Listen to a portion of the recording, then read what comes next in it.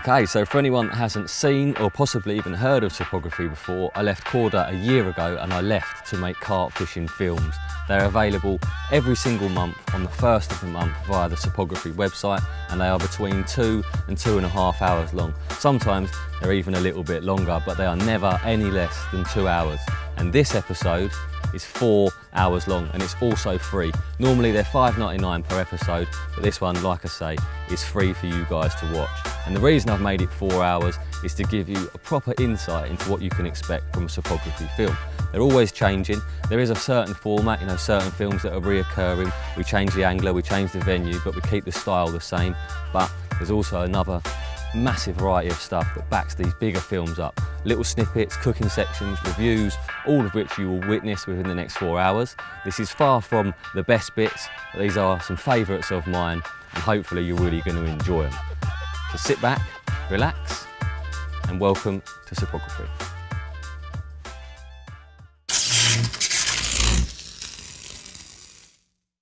Daryl, you recently had a somewhat monumental life change in becoming the father of twins.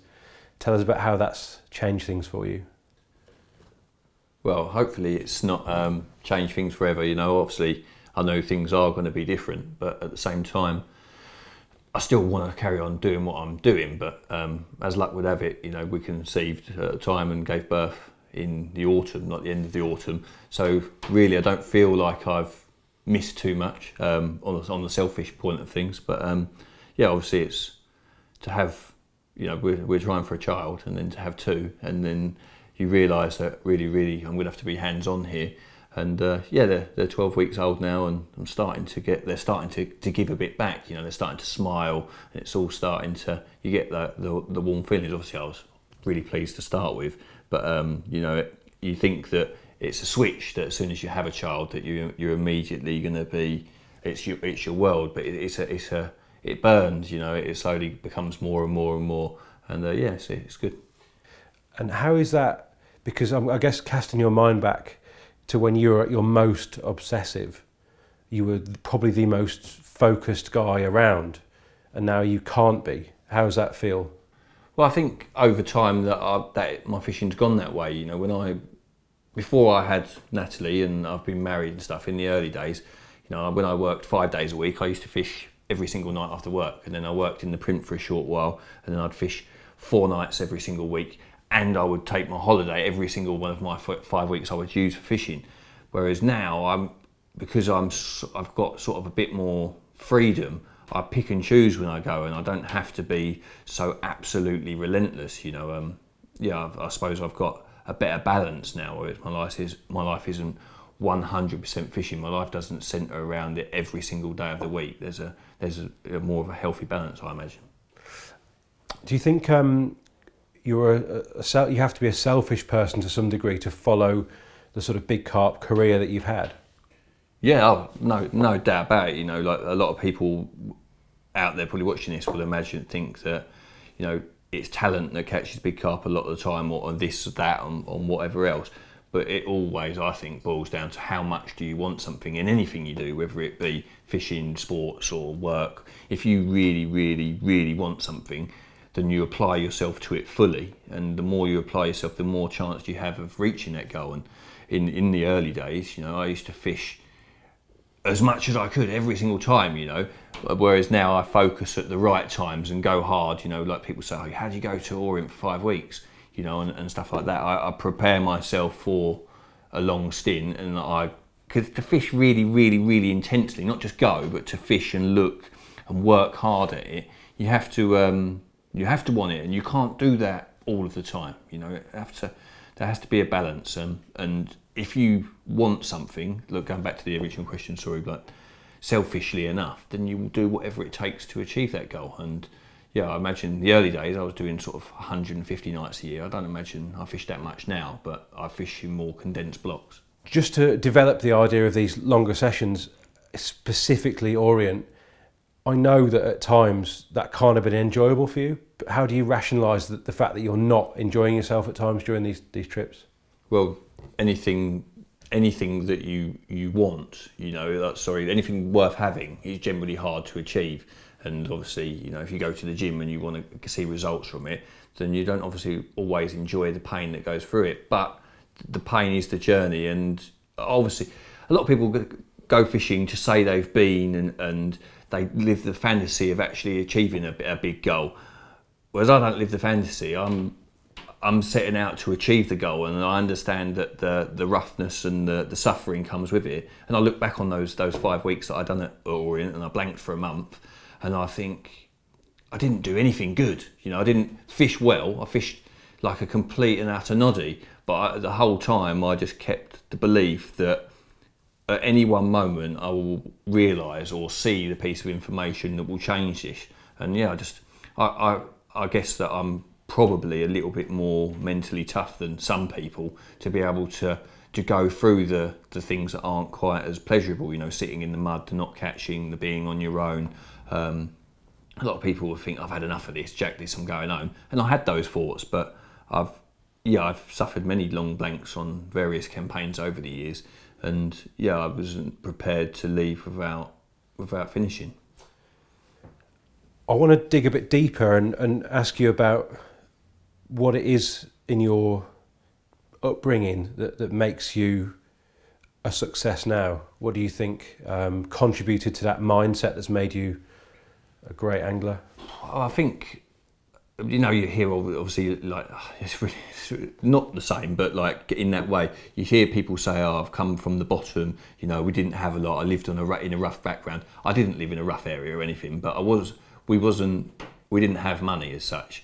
And if you haven't got money, you have to find ways to amuse yourself and do things that don't cost a lot of money, and be sort of passionate about what you are doing. And when obviously I left school, worked in the tackle shop, and I worked 5 days a week. I'd probably earn £150 a week. By the time I'd given my mum £50, I had £100 a week. And you can't do a lot with that sort of money. And other than I could fish every night, I could buy myself a battered sausage and chips every night. I was getting my bait relatively cheap, and I was doing something that I really aspired to do without having to have a lot of money to do it, and getting away from you know, obviously your friends and that, going out, buying real nice clothes, and you've got that sort of those fashion-driven people that are always looking to be good. Fishing was away from that for me. So you're just there, you're fishing.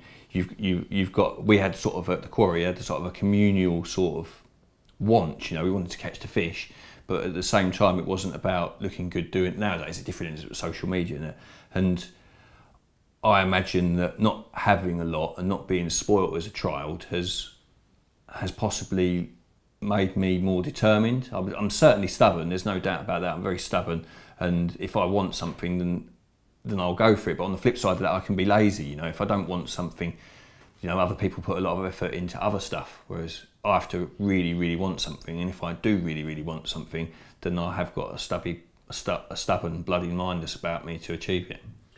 And obviously, we're conducting an interview in your family home, and on the outside, it would seem that, you know, for a guy who came from a, you know, relatively, you know, modest upbringing, you've made a success of yourself. How important is it? Is it a matter of some pride that you've done that? Yeah, to a degree. You know, like don't for any stretch of imagination think that I'm well off, because I'm not. But at the same time, if you'd have said to me as a 15-year-old boy that you will have your own house, you will be earning enough money to have a family and holidays and stuff, then I'd have been really, really happy. So yeah, I think, yeah, I'm certainly not in the top earners or anything like that of my friends and stuff like that, but I have a really nice life, and I don't work as hard as many other people do. I do what I love, and the fact that now pays for a reasonable life. You know, I'm far from sleeping on the streets, and I'm proud of that. How I know something you perhaps always are conscious of is making sure that you're still relevant and you can still bring in the money as an angler as such. How much of a burden is that? I don't know. You know, it's obviously in the early years when I was working in the tackle shop and then working in the print and stuff like that, you're getting a little bit of sponsorship money, which it's just a bonus. It's not your work, you know, it is not your work at all, you know, it's just a bonus, the early sort of sponsorship deals. But now, obviously, my entire earnings come from either representing tackle companies and the work that I do for people like Corda and stuff. So yeah, I'm entirely, my responsibility is not my responsibility, like my need for money is entirely from those companies. And there is an added pressure with that, you know, definitely, you know, it's definitely something I'd never thought of until that happens. You know, when you work outside of fishing and that pays your bills, and then suddenly fishing is short, there is definitely a burden there. So in the winter when I might not have gone fishing, some winters I've fished all year, but other winters I've had winters off, whereas now I would think twice about having a winter off or not fishing at all, because I think, oh, I've got a Carp diary to write, and you know, social media is such a big thing. You know, if you don't post anything for 3 months, then you're not relevant. So yeah, that is, yeah, it's definitely a concern now that my entire earnings are based, it's not based around what I catch, but they're based around my presence in the angling industry, I imagine. And actually, along those lines, it is a huge achievement what you've done, because having spoken to Martin Bowler this summer, he lists one of his biggest achievements in life as having made a living out of angling for 20 years, you know, and you're doing the same thing. So it is a big achievement, isn't it? Yeah, when you speak to like anglers abroad and I say what I do, they just absolutely can't imagine it, you know. And in the UK, I don't know how many anglers there are that make their living exclusively from fishing. You know, you can argue people that work in the industry then make a little bit of money, like we said. But yeah, I read Terry Hearn's book as a 16-year-old boy or 15-year-old boy working in the tackle shop, and read about him being on the dole and then finally making it as an angler and such. And that was, I'm of a generation that would like looked at that, and I've got no bones about admitting it. I wanted that, you know. I wanted to follow someone like Terry Hearn and earn a living from fishing. It hasn't been quite the same, you know. I never went on the dole as such. I've always had a job, and I've slowly little sponsorship sort of things. I've never approached a tackle company and asked for sponsorship money, and I've never rung a magazine and asked to write for them. But I've always publicised my captures and drawn the interest that way. And the end goal was always to be a paid angler, you know. So yeah, I've reached what I want, you know, as such. You know, I'm not looking beyond this now, thinking, oh, I want to take it to the next level. I want to do this. I'm quite content, you know. I'm 36 years old. I've got a missus. I've got 2 kids. I've got a house somewhere to live, and I'm earning enough money to pay these bills and to do it from what I love. And I think it's, you know, people say they studied at college or they've done this and done that. Those hundreds and hundreds of nights that I've done at the quarry, done at the North Met, and the fishing that I've done, in a way, have been were my studying. You know, they've been my graft that has put me in this position now. I have 2 things that are related to that in a way. You mentioned your influence by the likes of Terry. I don't think I've met anybody in angling who is, perhaps Laney aside, so unconcerned by the way you look from a fashion point of view with your kit, and you're not influenced by the fashion scene in fishing, are you? No, I honestly, obviously it's a massive part of it now and you see it, and I can't help but have a little smirk to myself when I see all these guys more concerned about how they look and trying to be carpy and that, and I just think, I want to catch them because I want to catch them, not because I want to look good catching them, or I want the status that goes with catching them. I want to catch them, and my soul, I'm very narrow-minded on that side of things, and the thought of trying to look good doing it is just like so far away from what the fishing I was brought up with. So when I was fishing the quarry as a kid, all these guys, they're all tradesmen turning up at the lake in their jeans, spat having a few beers and trying to catch them, not what you look like afterwards. Yeah, and I do have to smirk to myself and when I see it, you know, it's the scene, I'm part of it, but I find it so false, you know. I find it incredibly false. That it's not, the passion should, in my opinion, should be about the fish, about the fishing, not how good you look doing it, you know. That's it. We had a little think about these questions beforehand, and there aren't many people who are 36 with the kind of CV that you've got in the public eye. Certainly, it feels a little bit like the generation before you, the likes of Dave Lane, Terry Hearn, Jim Shelley. It feels like it's skipped a generation, and you're one of the very few, very, very top line big carp anglers that your generation produced. Do you think that could be the case? So what's the question exactly? I'm not sure. Obviously, you're saying like Terry and Dave and Jim are the generation before. But your generation doesn't seem to have produced. There's not many 35-year-olds, 36-year-olds out there who are in your position. No, I think obviously I'm at the end of a special generation of fish. You know, before this interview, I was thinking that something like this might come up, and in the early days, you know, when they started out, the biggest fish in the country was so there. It's that fish, it's that fish, it's that fish. Now there's so many big fish. Everybody's catching big fish, so it becomes diluted. You know, whereas when there was only one or two big fish here and there, and the certain guys went and caught them, then obviously the attention is drawn in their direction. You know, the special fish, in my opinion, they're not so out on their own like they were. Obviously, the Burfield Common is still there out there on its own and stuff. But I just think it's different times. There's so many big fish. You don't stand out. It's not as easy to stand out. Maybe that's the reason. So actually, probably what's made you stand out in amongst those anglers is because you started on the big fish scene so young. You actually caught the end of the period that they were in.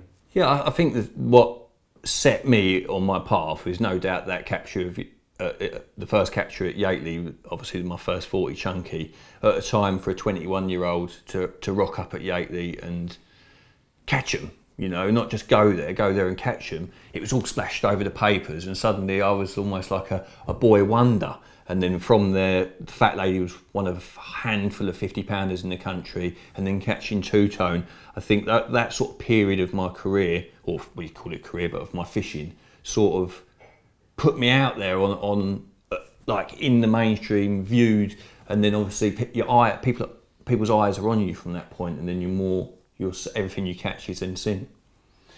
I want to talk a little bit about the way you fish. Does it annoy you when you repeatedly get asked, as I'm about to do, about the simplicity of your approach? Does it annoy me? No, because I think I've got a very simple, direct approach to my fishing, and I think other anglers confuse themselves with too much other stuff, you know. So I actually I don't take it as a compliment, but like I think to myself, if they're thinking about that and worrying about that, then they just don't get it, you know. So many people, like even like good anglers, look at my presentation and think, oh God, he obviously doesn't know what he's doing. But maybe there's so many other parts of angling that I see completely differently to them, you know. And that's I don't worry about what people think of how I look doing something, as long as they understand that I work hard at what I do and that I have a certain degree of ability, then that's fine. It seems to me that your competitiveness, although buried quite deep, is very fierce. And how much of that was born out of fishing shoulder to shoulder with people on the likes of the quarry? Obviously, maybe a little bit of competitiveness. James Willsmer used to fish there. Used to own DT, very good angler, James Willsmer, and we were the same age. Used to fish together. And I imagine there probably was a little bit of competitiveness there as such.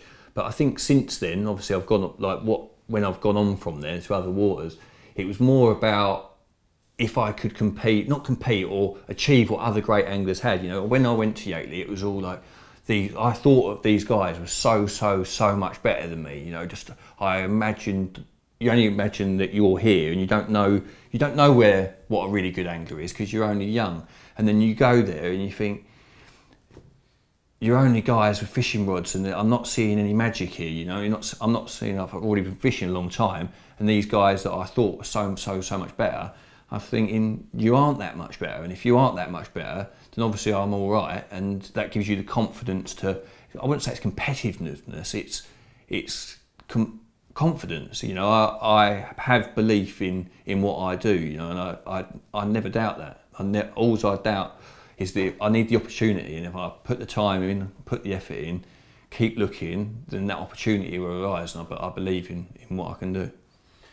If not competitiveness, then perhaps places like the car park made you more ruthless as an angler, because you're going to get trampled over, aren't you, if you're not? Yeah, there's absolutely no doubt that you have to be, to a degree, ruthless. You know, you can pussyfoot around and try and be the nice guy and suck up all the information, and then when you go in a swim, it's hard because you heard that information. The best thing, I try and go on a different route to that, as in I don't try to be everybody's friend. I don't try and ring everybody before I go to a lake.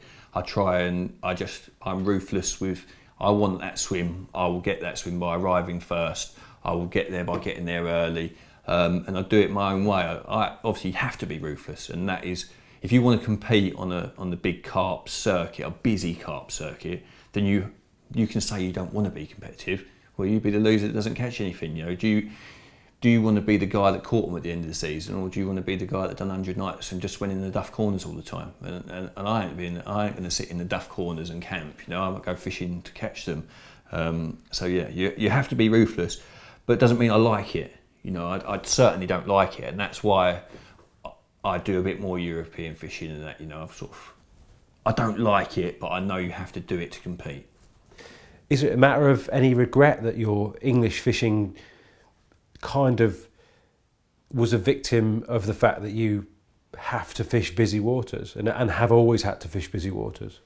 Yeah, in the early days, I aspired to catch these fish that everyone else had caught and stuff, and it was like, I want to catch that, I'm looking up to these guys. Whereas, without sounding arrogant, I'm not looking up to anybody now. I don't feel like I want to go and do what they've done or he's done. I want to do what I want to do. So that's what it's about. It's purely that I want to enjoy the fishing while fishing for good fish. You know, it's in the UK we fish for 150 pounder, and everyone's trying to catch that one fish, and it's all competitive. And when that fish has come out, the game's over, and I don't want to be part of the rat race. That is a proper rat race, competing for the same thing. I want my own slice of pie, and I want the quality of the fishing to be more, and I want more of those 50 pounders. You know, people always think that a 50 pounder from France is worth less than a 50 pounder from England, just because there's more of them over there. But everything is relative to the water that you're fishing. You know, going to your typical commercial muddy pond in France that's maybe has a load of 50 pounders in it, and then going to a really big public lake that's lower stock than any lake you've ever fished in the UK and harder than any lake you've fished in the UK. People don't get it, you know, until you've been there and seen it with your own eyes. Then yeah, I want my fishing to be special. I want a little bit of space to operate, and I don't want to compete all the time. You know, when you're fishing for one thing, you know, and everybody wants it.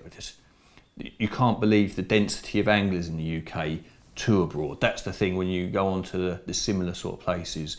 The competing and the shoulder night. That is not fishing. Is about adventure and doing what you want to do. Yeah, I've done the scene. I've been in the scene in the UK. I've competed. I've been shoulder to shoulder, but I've also seen the other side of it. And you know, now I can afford to be pick and choosy. You know, yeah, that's what I think. Do you think, do you look around, certainly some of the older big fish guys, eventually they lose the X factor, whether that's the drive, whether that's access to waters or whatever it is. Do you imagine a day when your abilities will decline? I think they're already in decline, if I'm in total honesty, because it's hunger. You know, that is, I honestly think that the skill's one thing, you know, and experience. But how much do you want something? When you really, really, really want something, you go the extra mile. You know, and I think that's what separates the best anglers. You know, obviously they need an element of good hunting skills, good sort of competitive skills, know how to get into the swims and stuff. But it all really boils down to how much you want something. And you know, that's why I haven't done as much in the UK, because I'm not hungry enough for. I can't get up for, you know, the thought of going to chase a fish in the UK, one fish in a pond, doesn't excite me, and that is I think that's really what it boils down to. How much do you want it? If you want it, you'll go it. You know, people like Dave Lane, he's I don't know how old Dave is now, fit, sprightly, you know, he's got that knack, you know, really competitive, keeps it on the low though, he's got his experience, got his ability to hunt fish, his work rate, and yeah, he's motivated still to chase 150 pounder at a time in the UK lake, whereas if the right ticket or the right fish come up, then that enthusiasm can come back it can surface itself at any time, you know, if the right fish, the right ticket comes up, then suddenly I'm back in that zone. But a lot of the time I'm just I'm on idle, you know, I'm in idle, just plodding along, and then the opportunity arises, and then I move through the gears again, you know, and then you're fishing hard, you're leaving home, you're doing the extra night, you're putting the extra effort in, you're preparing your bait, you're meticulously loading your gear, knowing what you're doing. And I do, obviously the longevity of what I do, so being a sponsored angler, earning my living from fishing, it isn't based on what I catch, but at a degree it still has a relevance. You know, if I was to have a year off and not catch anything, then I'm sure suddenly the sponsors would be worried about it. So yeah. Which is a shame, because, you know, your CV, no one can take that away from you.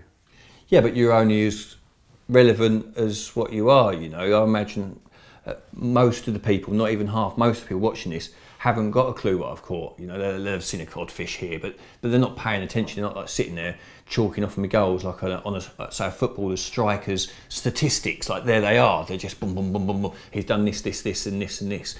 Whereas most of the guys saying, oh, it's Darryl from Corday. He's the guy that was in that masterclass shoot. Or, you know, they only know a tiny % of my fishing. Okay. We're going to talk a little bit about, obviously, the role of the modern carp consultant, if you like, does encompass social media. Yeah. Give us a flavour of how do you balance that? How much do you enjoy it versus how much is it taking away something from your angling in your life? I think social media is really addictive. You know, like, honestly, I think a lot of the time you waste too much time, we all waste too much time looking at the screen, looking at what other people are doing, when we could be improving our own lives by, in those 5 minutes that you use 20 times a day, you could be doing so much more that's beneficial to you. But I can't help it. I look at it, you know, I'm drawn to it, you know, and it's, for a consultant like me, it's a great way to get your captures out there, to build an audience, you know, and stuff like that. It is a good thing, but at the same time, I bet if social media didn't exist when I was fishing, then every year I would catch a lot more fish. I'm sure that there's hundreds of times every year that I'm looking at my phone, that if I wasn't looking at my phone, I would have seen something that might have resulted in a capture. So there is negatives to it, but positives to it. You know, the trick is to have a little bit of what's the word I'm looking for? A little bit responsibility with it. Just try not to be addicted to it. Like, I'm being honest, you know, most people say, oh, no, I don't really look at my social media, I only look at it. But everybody I look at, whenever they're around them, they're looking at their social media, and you can use it to your benefit, but it's also, you're wasting your life looking at what other people are doing when you could be doing stuff for yourself. The venues on which you've had your most success, did you turn up confident, or was it the fear of failure that drove you to success? I think the more difficult the venue, or the most, when you hear stuff like hearsay that it's rock hard and blah blah, and the more notorious they are, that really does bring it out in me. I don't know if it brings it out in everybody. You know, for example, if I went to a lake where I was expected to catch them, no, it's just you'll catch them there.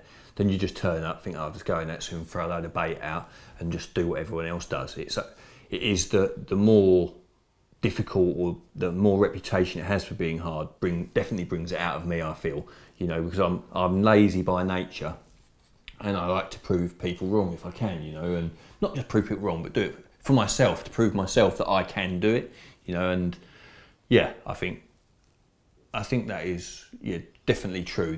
The more difficult that it supposedly be, then yeah, the more I can get out of bed for it. And that's what, it again goes back to what I said, if you want it, then, like, you only need to want it enough to make it happen. What do you feel separates you from the thousands of others who want the same album, let's say, but haven't quite managed to put it together?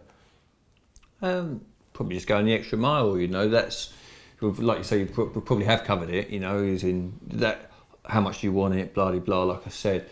You know, and that is the difference, you know. A lot of people, they live the fantasy, they dig the fantasy, they buy the gear, they think they are doing it, you know, but they aren't doing it because they just haven't got that grit, you know. That I honestly believe that is my greatest asset, is my bloody mindedness and grit and sheer determination. Even when I'm blanking and suffering, I always feel like I'm still got that. I only need that slightest piece of information, and then I'm going again. You know, one bite can change everything. And I've always got that belief in my determination and in my ability that I will just keep going until it's done. I'm never beaten until it's done. I might have setbacks and it might take longer than I'd hope, but at the end of the day, I always believe that I will get it done. Did you ever plan for this to happen? What? Plan for what? Did you ever plan for a life in angling that you've had to actually happen? No, obviously I've said that I hoped, you know, I aspired to Terry Hearn making a living from carp fishing. I always wanted to, but I never set about it in a way that if someone asked me or Ali or anyone in Corda how you would go about doing what I do, I wouldn't say you need to do what I do, because I've gone the really long way about it. Mine's all been built around captures, and I don't say that again arrogantly. Everything that's come to me has come to me as a result of where I live, what I've caught. You know, obviously I'm in a good area, like in the Essex area for tackle companies, but it's my fishing that has spoke for me, not me. It's not me going out doing all these talks, writing all these articles because I want to. Everything that I've ever done has been asked of me, and my fishing has done the talking. So yeah, I look at it like that. Are there any parts of the job that you don't enjoy these days? Oh yeah, I'm a fisherman, you know. I'm not the typical guy that wants to be in the commercial industry now. You know, I see what you could say wannabes, and I can see it in their eyes and how they talk and what they want. You know, they want that more than the fishing. You know, so yeah, I've actually lost track of what you actually asked me. To be honest, yeah, sorry. What was the question? Sorry, the question was. Any bits that you don't like of the job? I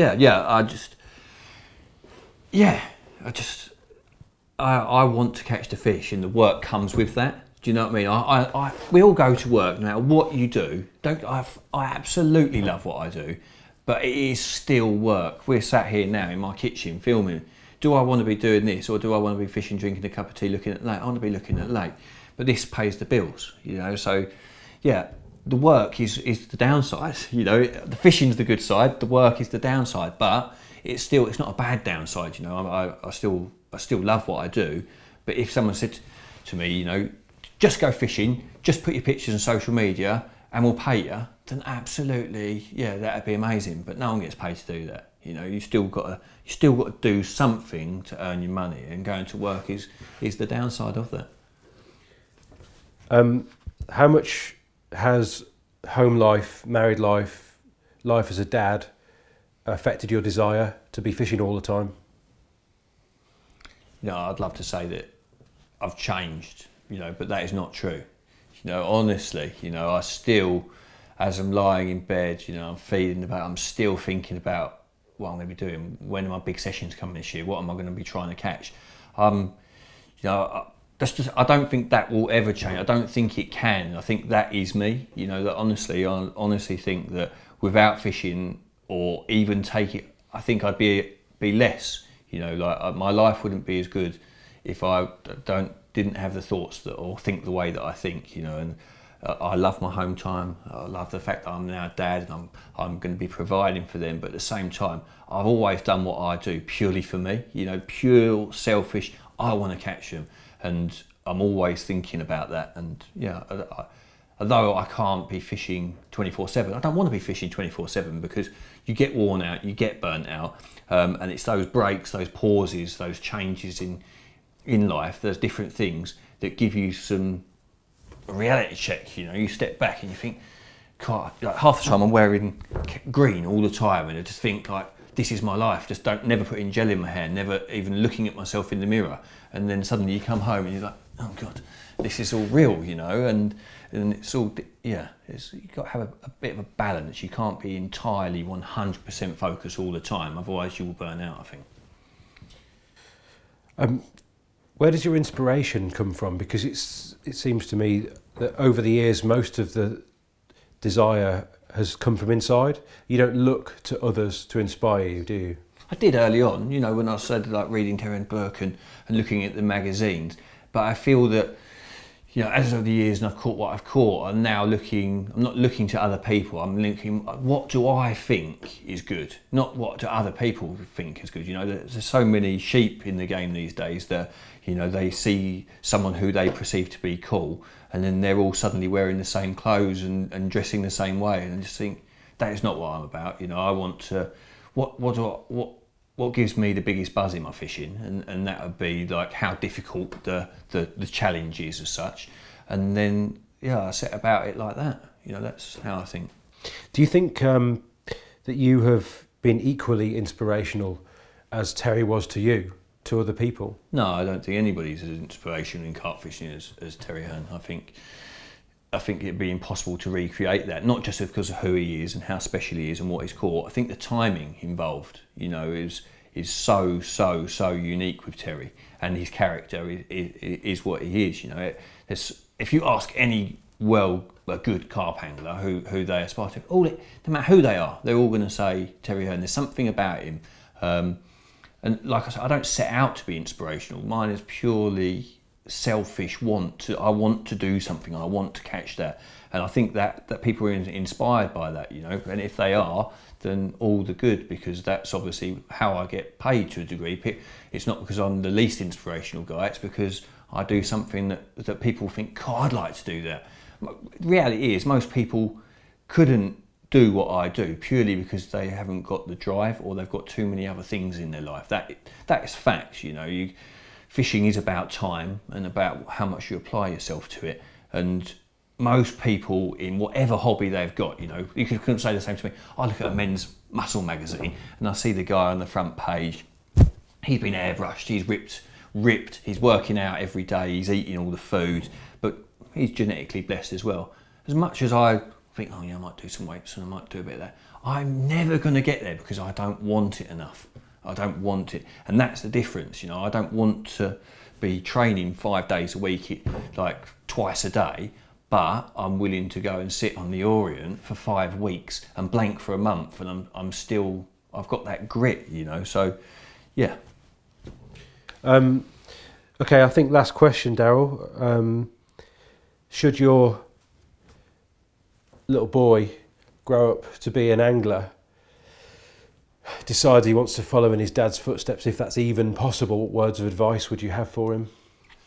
Well, I wouldn't push him down that, but obviously if he wanted to work in the industry, like I did mention earlier, I don't think anybody could recreate what I've done and end up in my position. I don't think that is possible in any way, shape or form. There's more bigger fish in the country now than ever before.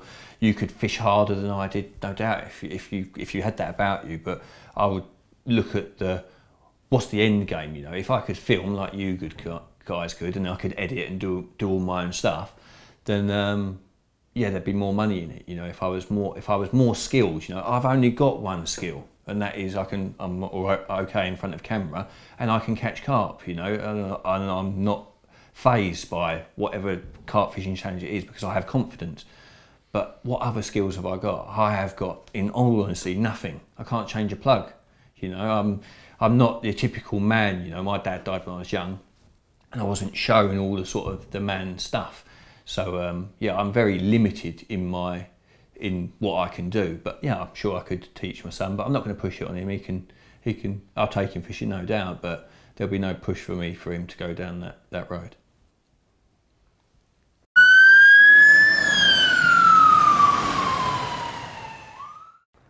So A&E, I've had a few accidents, couple of brown accidents in the snow with Garthy, and a few others. And this A&E actually isn't for me, it is with Garthy himself. We've had a lot of interesting accidents, me and Garth, but this one goes back to a while back when we went to Churn Pool on a little trip.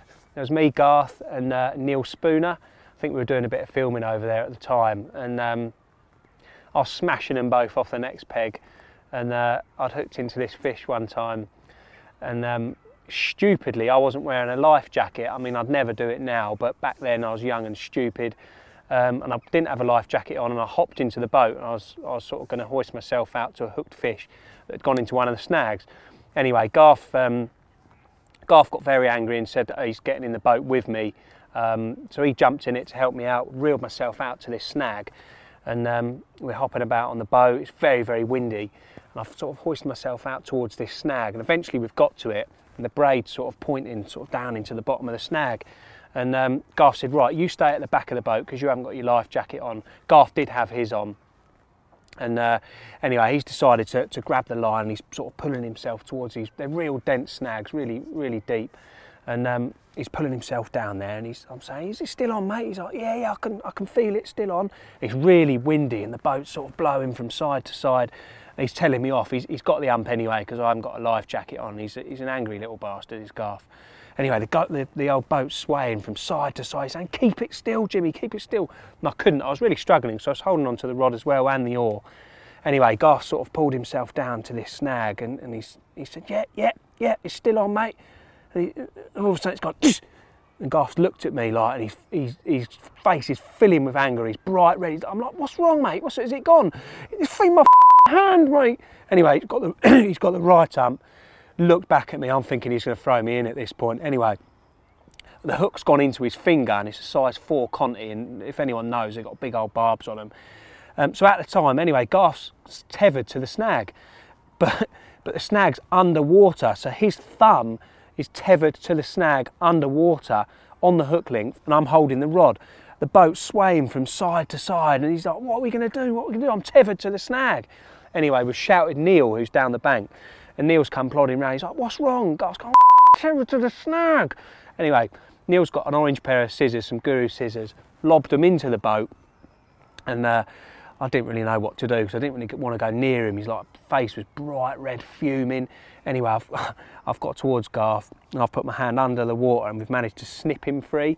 Anyway, so he's got this hook length hanging out of his finger with a size 4 Drennan Continental, and we've rowed back to the bank, and Garth's done his best to try and remove it. He's put sort of he's bandaged it up and put sort of cloths around it to try and stop the blood. He's trying to pull it out, but the barb's just too thick. And in the end, he's had to go to hospital, and yeah, he wasn't very happy with me. He's a pretty angry man, Garth, but they sorted it out and he was fine. That was the worst accident ever.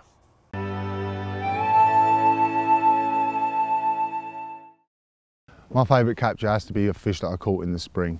I first photographed that fish in 2014 for a friend of a friend, and when I first saw it, I was completely and utterly blown away, honestly. I thought it was going to change my fishing inevitably. It was bound to happen.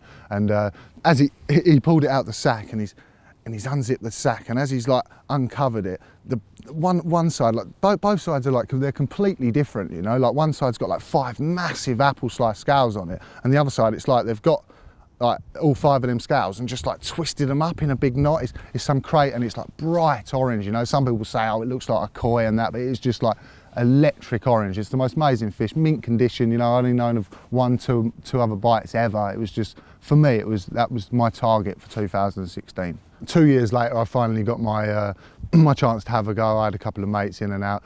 It's a real small lake. It's probably 2 acres, full of snags, the place, and there's a handful of carp, 4, maybe 6 carp if you're lucky, and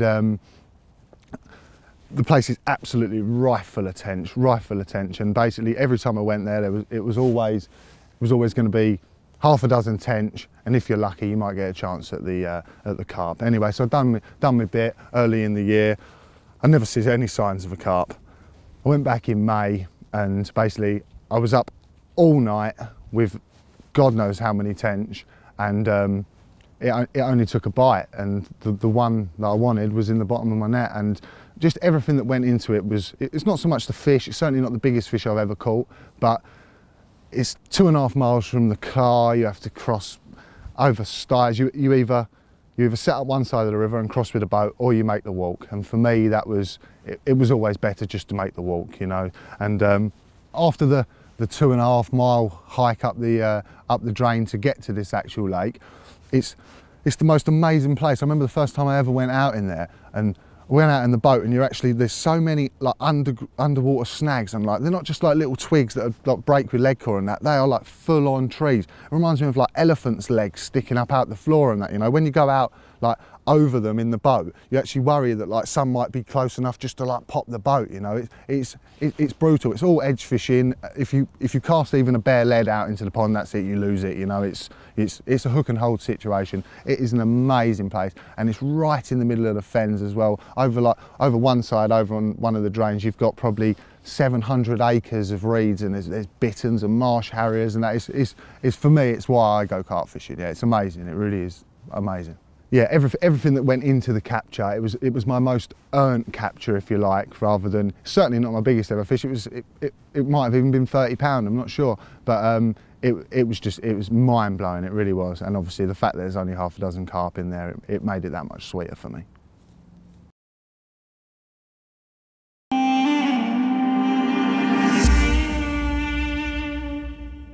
My words of wisdom would be to never give up.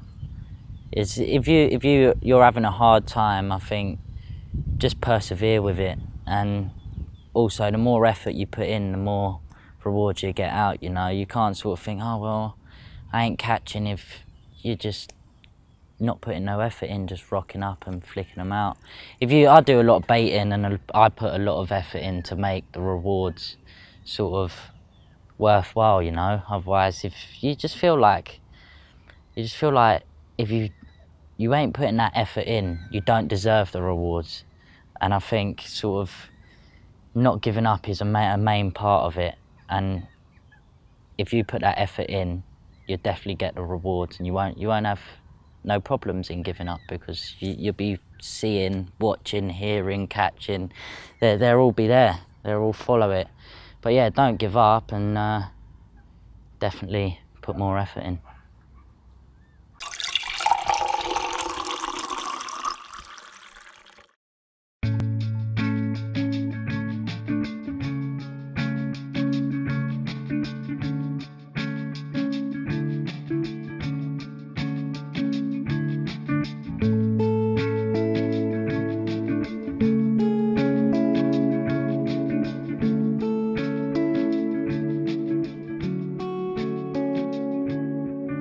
Been coming down to Winchell for probably about 7 years on and off now. And one of the best things about it is the margin fishing, which is exactly what we're doing today. And that's why I'm talking a bit quiet as well. Yeah, I mean, it offers everything really. There's 3 lakes on the complex. You got Willow, Christchurch, Stoneacres. I've fished all 3. Started on Christchurch, did a good couple of seasons on here. And yeah, I'd always footer over to Willow when it was busy, or just a rest of swim. Sometimes in the day, I'd go over there, do some stalking and what have you. But yeah, I did a couple of seasons on Christchurch, which is where we are today. And yeah, and then eventually went over onto Stoneacres and did a bit over there. I did sort of 5 years solid, Christchurch, then Stoneacres. And then I disappeared over onto other places, but it's just one of them places you just got to keep coming back to. The stamp of fish is amazing, you know, they're all big, scaly stunners. And I haven't had them all, you know, so it's not like I'm down here dream breaking anyone or anything. It's just nice fishing, real nice family run complex, got loads of friends down here. It's just enjoyable fishing. You can come down, you can get fish using all manner of approaches, you know, in the edge, on the top, or you just standing out in the pond sort of fishing. And like I say, I mean, it's Christchurch, which, well, like I say, where we are fishing a day, it's like over 15, 40 pound fish, you know, in 8 acres. It's just, there's nowhere else that offers that, you know, so to be able to come here, just turn up, always be able to get on the fish, you know, they get around the pond all the time, so it's just nice to be able to turn up, get some rods out, and you know what it's like, you sat there and you're just like, it could happen now. The areas I usually find them in around here is just like the places where no one really looks, you know, it's them sort of places where people just walk straight past with the wheelbarrow, they're almost got a preconception of where they want to head because they've heard so-and-so fish has come out of a certain swim or whatever, so they've got this preconception, they'll just head for certain swims rather than having a look under trees, climbing up trees, having a look for the fish themselves. There's nothing going to tell you where the fish are better than the fish themselves.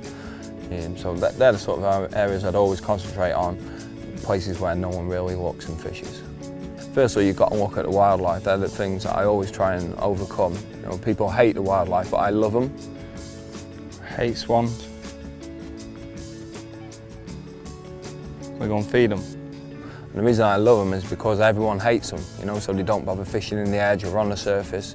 So straight away I'll always look, if there's fish feeding in a little marginal spot, I'll look if there's any coots nests nearabouts and just see if they're going to cause me a problem. And if they are, I'll get a load of bait right near its nest and just feed them off straight away, you know, get them diving there so they're not going to cause me any problems. So after I've dealt with the wildlife, thought about that, I've got to look at the best sort of presentation I'm going to use. Like today, it was a real clear area, and if I go low in a rig in there with a leg clip and a big leg hanging off it, the fish are going to see it, they're going to suss it. When they're in the margin, in the shallow water, they're on guard. You know, they know they're being watched, they know they're being fished for. So the senses are really heightened and everything's a lot clearer in the shallow water. So straight away I knew that I wasn't going to be able to lower a big blatant rig in there with a pop-up on or anything like that, so I was trying to just go for something subtle, and a solid bag is always my sort of port of call that I go for. You know, everything's hidden, it's one mouthful, nice little parcel, I don't start piling loads of bait in. Because the thing is with the margins, they're usually feeding on naturals, so the worst thing you can do is put something unnatural in the area.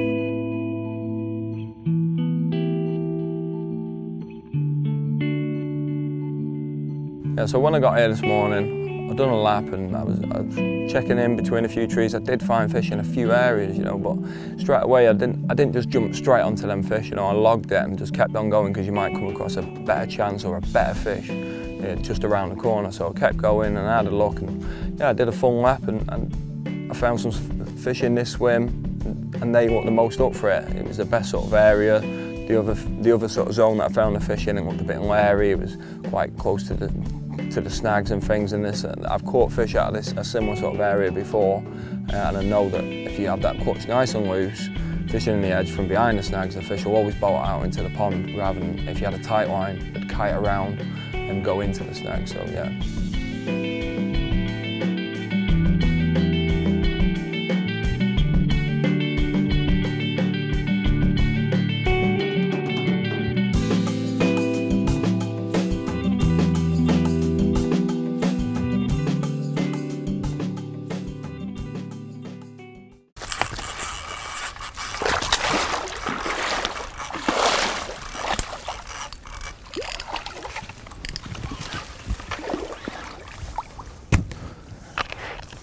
All right.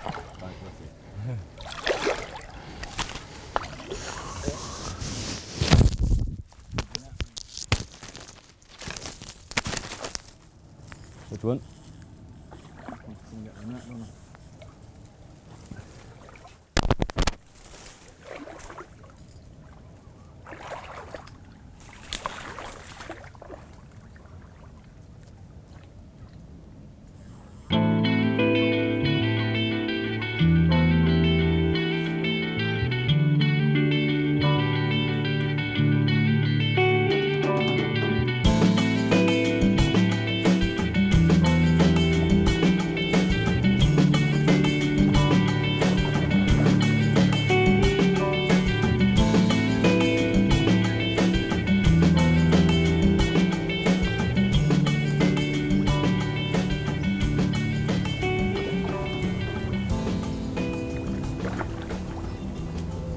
That's the chunk.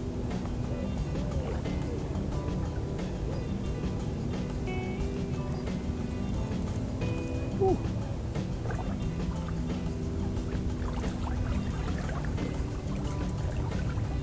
That didn't take long.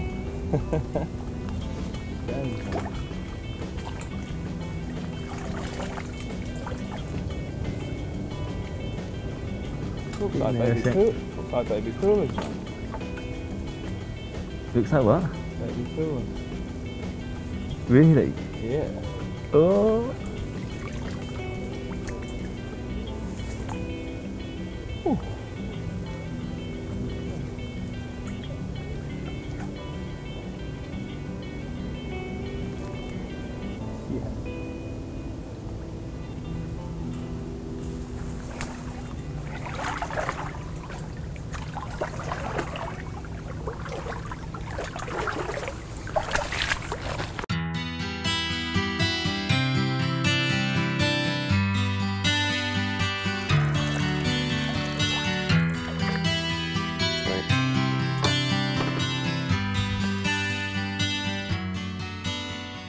Yeah, so I'm actually just doing the interview, and that second rod that we put out is ripped off. And it's a banger. Absolute banger. It's not the one that I thought it was, but it's a banger.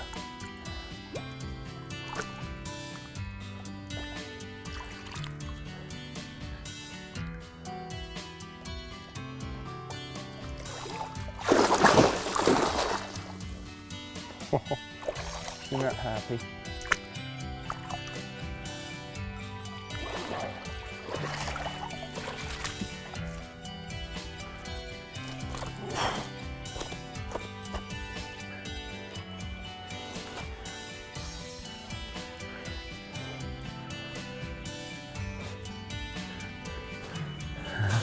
Well, like I was saying in the interview, these are the scaly stunners that they come for, mate.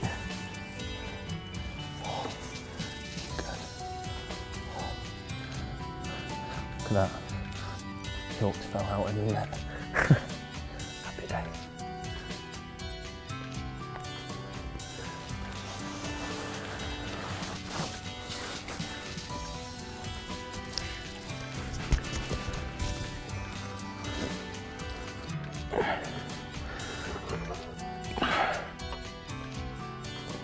Just over 30 pound 8.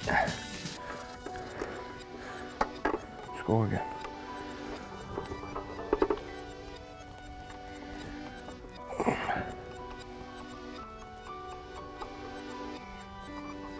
Yeah, just over 30 pound 8. Happy days. Yeah, I do know this fish.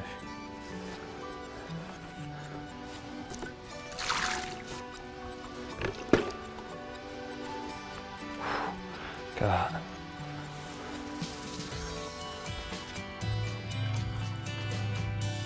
So, like I was saying in the interview, that's why I keep returning to wind chill time and time again. Absolute banger. I reckon it's been in the water about an hour. Yeah. Reckon we get her back, see if we get another one. Maybe even get ready for the night, get the barbecue on.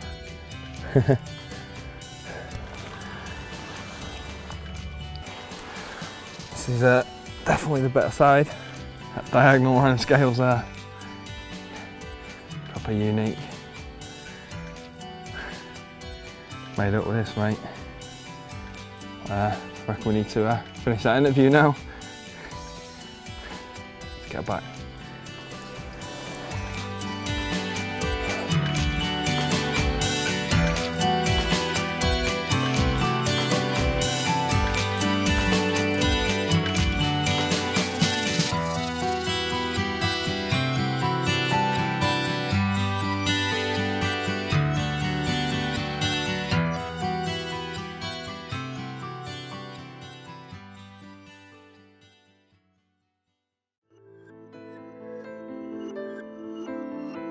Yeah, so like I was saying before, I got rudely interrupted and got myself all nice and wet.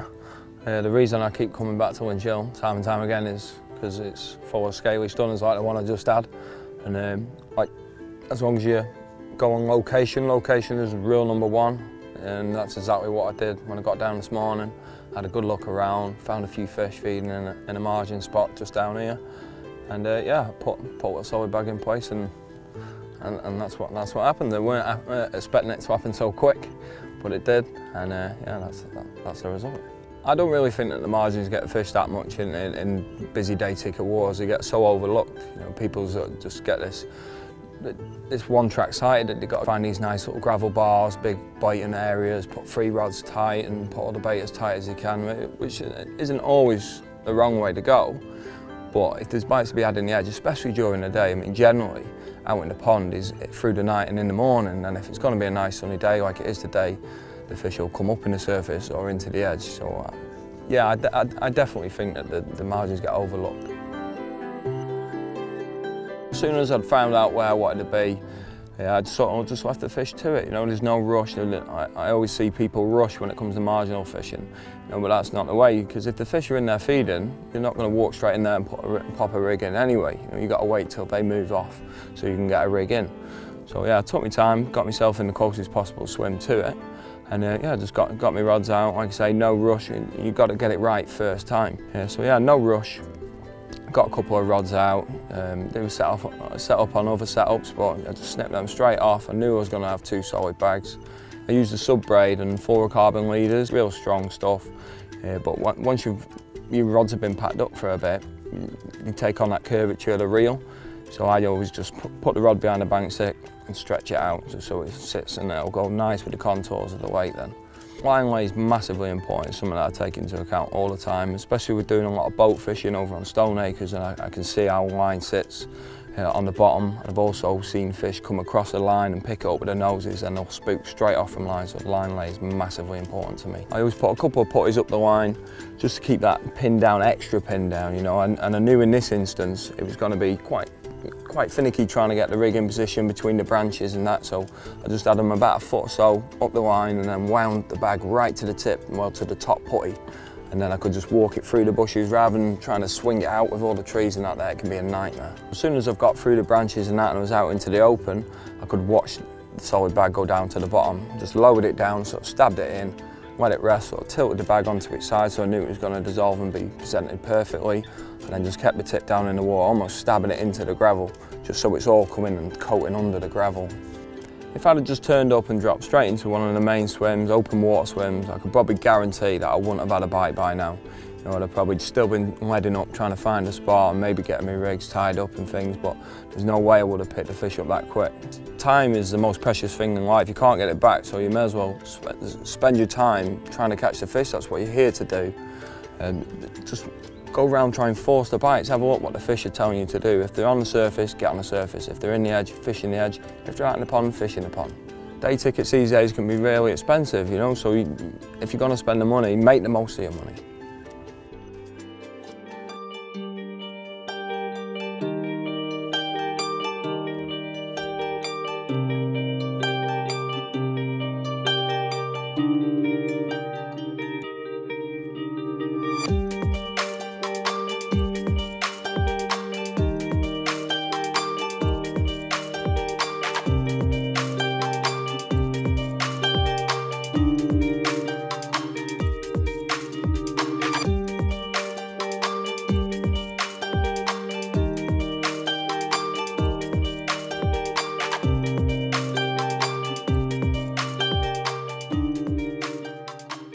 Yeah, so like I was saying a minute ago, always capitalise and make yourself a bite. I was on the way to the car, but as I've come down here, I found some fish on the surface. So what I've done is just feeding the birds off now, leaving the fish to it over there.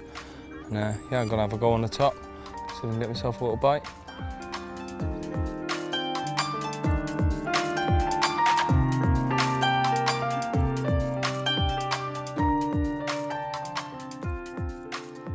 What I'm going to do is, because the fish are just swimming around just under the surface, like 6 inches, and not quite taking the mixers, they're just nosing them. So what I'm going to do is something that I call sub-floating, which is about 6 inches up the hook link. I'm going to put a cork ball, which will act as a sub-float, and I'll put a bottom bait on that'll sit just underneath the cork ball, like this. Yeah, I've done it a few times before. Caught plenty of fish doing it, so we'll see how it goes.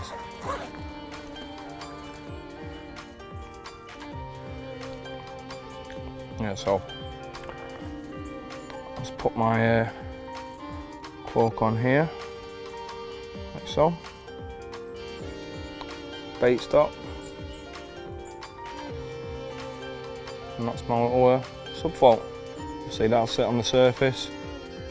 Got the surface controller up that end, and yeah, I'll just put a bottom bait on there, and this will sit underneath the surface about level where the mouths are, because the fish are out there and just the backs are just touching the surface, so that tells me that their mouths is about 6 inches under. Got plenty of fish doing it. Yeah, it can be deadly in the right circumstances.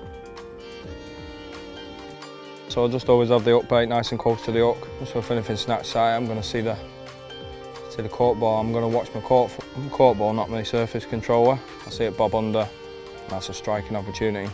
Keep the hook nice and tight. And yeah, I mean, I'm sure there'll be plenty of opportunities where you think back now and just think, oh, I could have done that. On this occasion, you know, and I've come across many occasions where the fish just aren't quite having it. But yeah, this seems to do the trick in that sort of situation.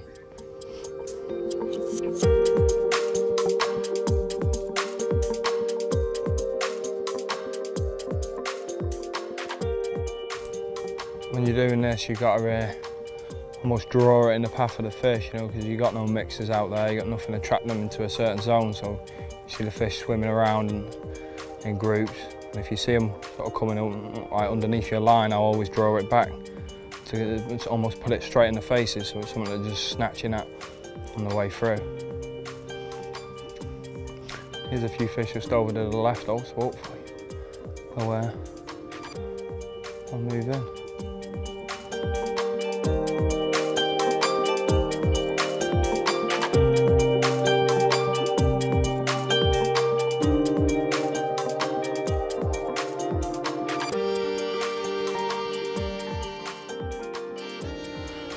Fish will literally just come right up to it, swallowed right up, and just twitched off. I didn't get any sort of bob on the sub-fault zone.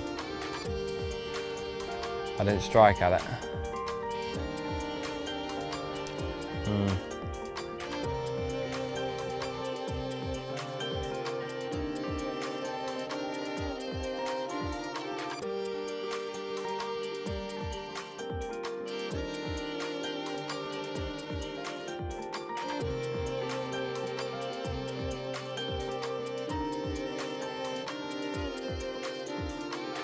What I've done now is I actually had a couple of fish just snatch single mixers. So I took the sub-fault off and just put a real bright bait on as a single, just hoping to get one snatch at it. But what this is telling me is, you know, it's exactly what I was on about earlier, about knowing when your chances sort of drifted away. It was only an half a chance anyway. Thought I'd try and capitalise on it. But yeah, it's getting, the sun's starting to drop in the sky now, and obviously want to get some rigs out in position for the night and morning bite. So that's what I'm going to do now.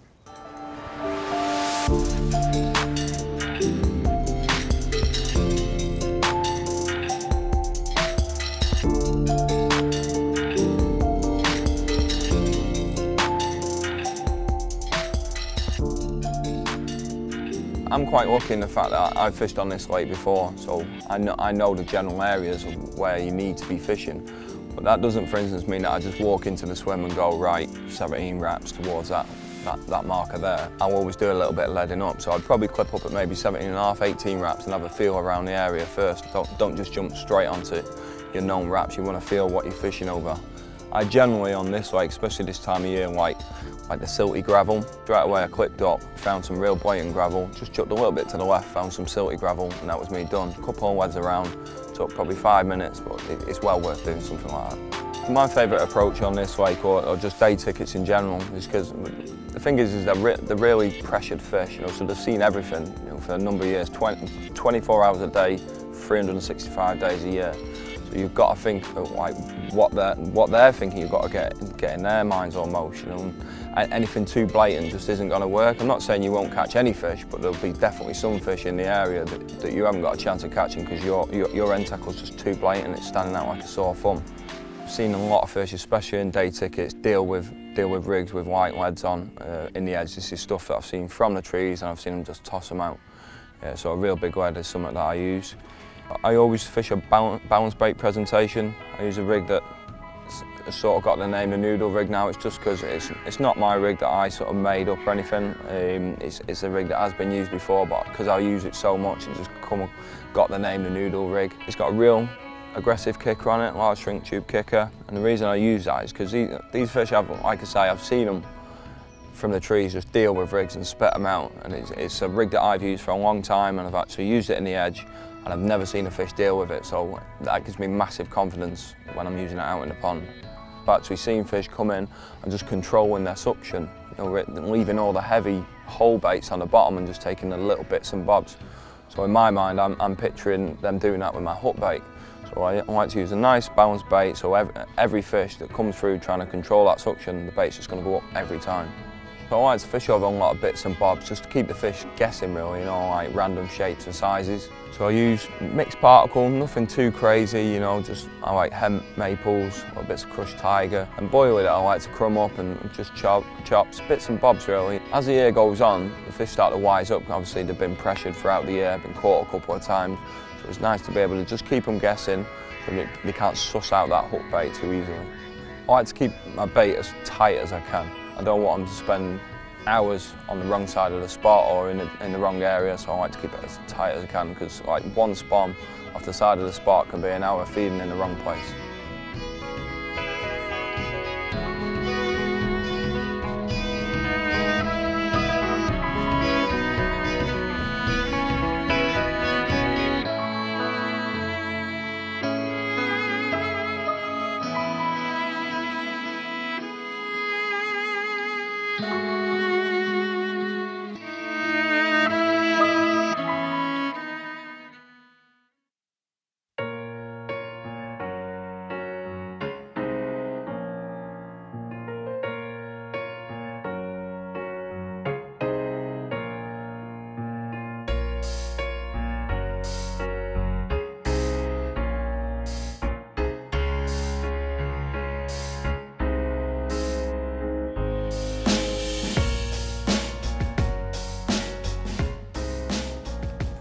Everything went perfect last night, couldn't really ask for any better. Rigs went out sweet, the bait went nice and tight. But it didn't really happen, you know, there was a few fish showing this morning, but not really in this area, a bit further up the pond. I put it down to really, there's one other person on last night, and it fishes best when there's probably 5-6 people on here at least. You know, they're used to being pressured, so it almost goes, it doesn't go to your advantage that there's not many people on. They'll just go into the swims where people have been. It was bank holiday weekend this weekend, real busy, and they're just clearing up all the free offerings that had spread out down the lake. It was overcast this morning, but the sun's just started to poke his head out. So I'm just going to have a walk down this marginal shelf here, climb up a couple of trees, see if we can find any fish mooching down there.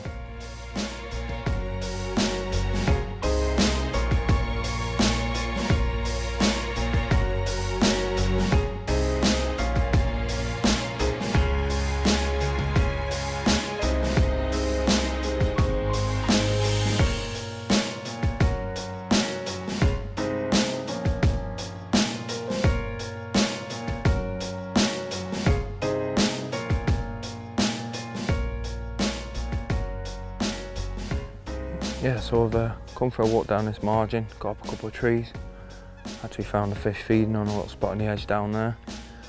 Come a bit further down, I found a spot here, looks really cloudy, all the weeds pushed to the side. Looks like the fish have probably been on it this morning. One's just actually come around the back of the spot there now. So I reckon it looks good for another couple of solid bags in the edge. See if we can get ourselves a bite. Last hour now, so see how it goes.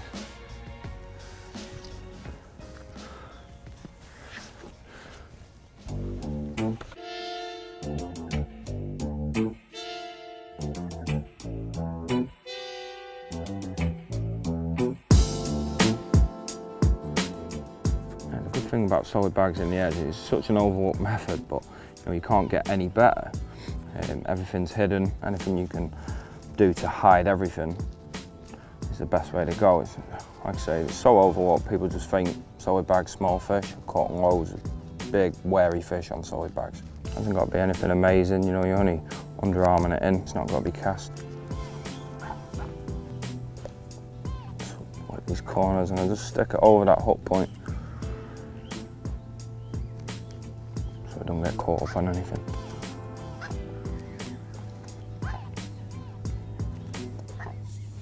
Taking all the air out of the bag so it sinks like a brick. Now just pierce just the end. When the air is coming out of the bag, it comes out the top, so effectively the lead's this end with the weight, and the air's going to travel up here and come out the bottom, so it's going to go in like this, and then like that, and sit like that. Obviously that's the joy of fishing them in the edge as well. If it does sit a bit awkward, you can just tweak it, you've got plenty of time just to move it around and get it sitting perfect before the bag dissolves.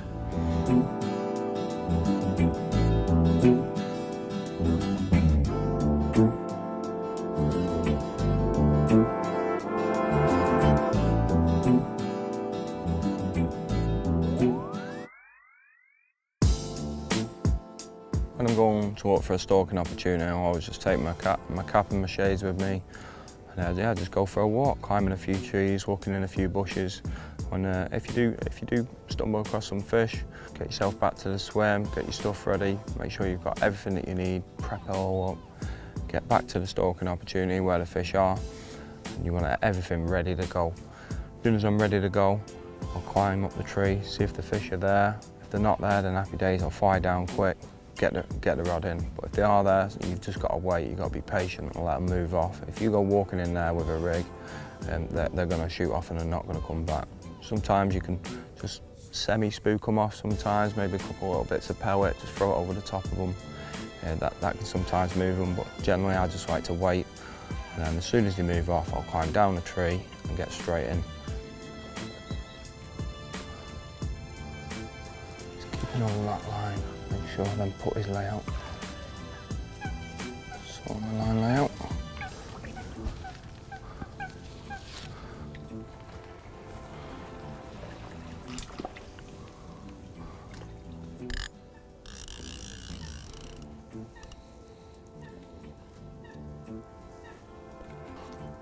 It's nice and slack again.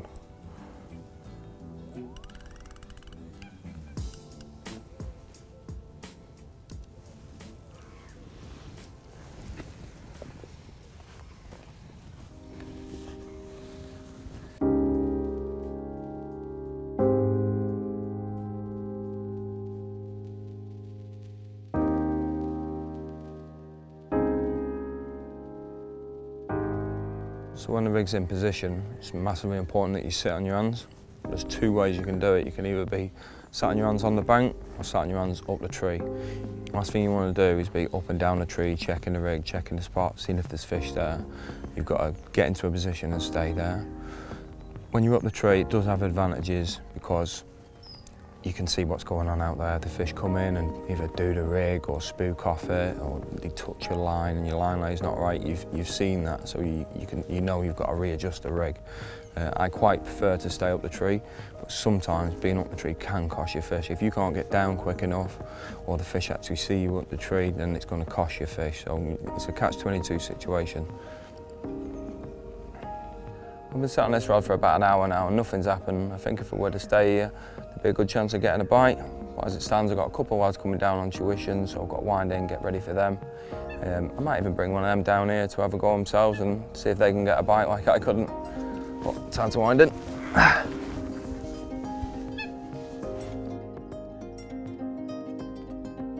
Just gonna climb up the tree quick, just check they're not on the spot. Worst thing you can do is wind in off fish.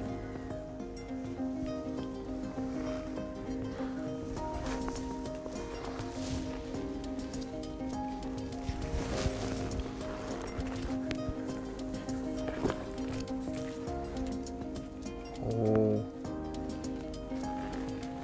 there's fish there, mate. Two fish right here. Yeah, so I've got up the tree. There's two fish feeding right on the spot. So I think I'm gonna leave it a minute. There's one literally tail up, just off the side of it. Can't be far away from that bag. Could be on for a bite here.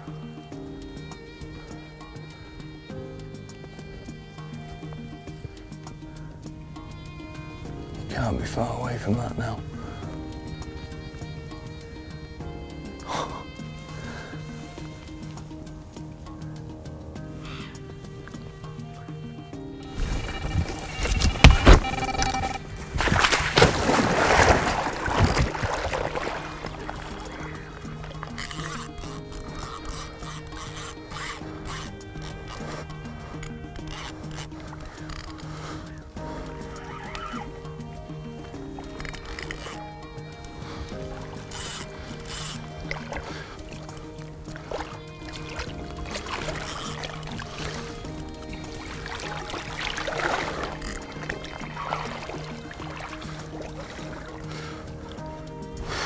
Oh.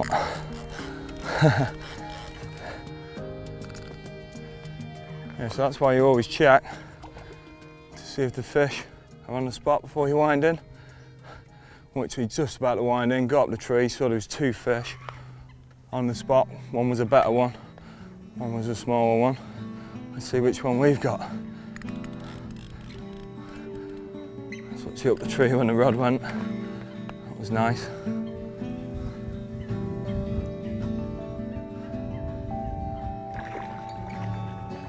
She's nearly beaten now, he says.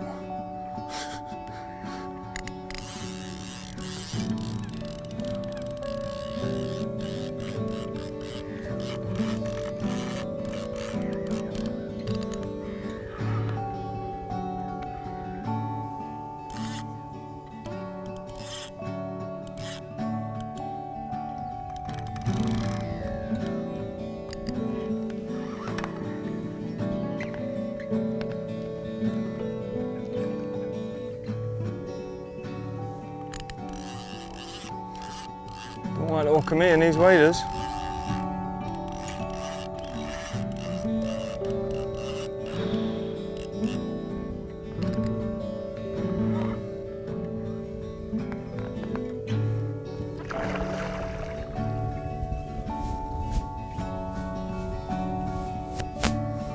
Where are you getting this energy from?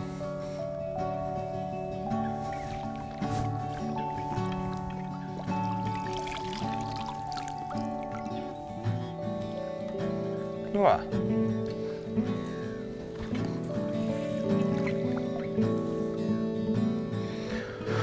Whew.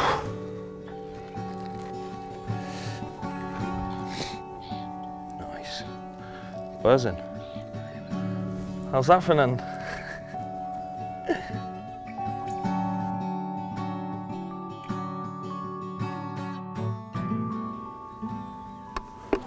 Zeroed. Plus £10.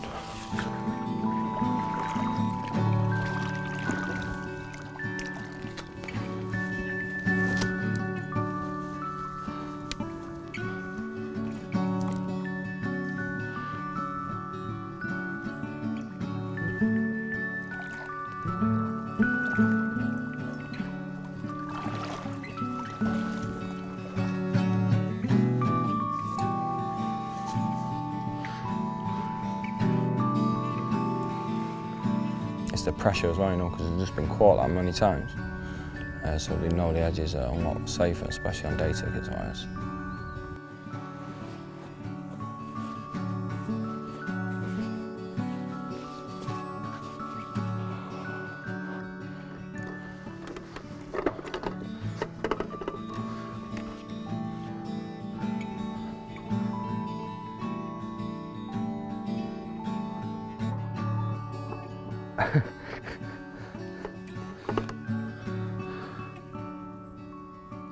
$24.10. Happy days.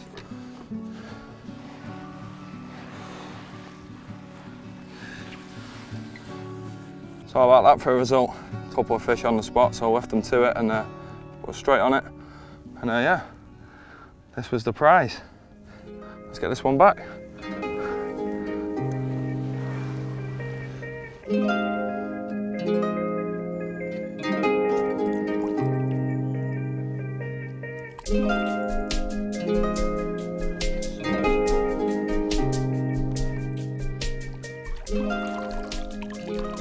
£24.5. Buzzing with that. Hope you've enjoyed it. Maids are in a rush now. A couple of lads down for tuition, so back she goes.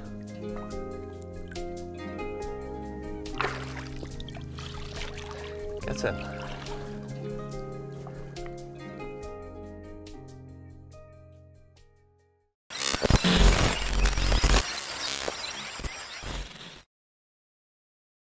This review falls directly between your what's new and your use and abuse section, but I'm going to cram it into the use and abuse based on the fact that I've got a list as long as my arm of anglers that you lot probably all massively respect their opinion from, and they all tell me this jacket's the absolute nuts. I've had it a short while myself, and I agree.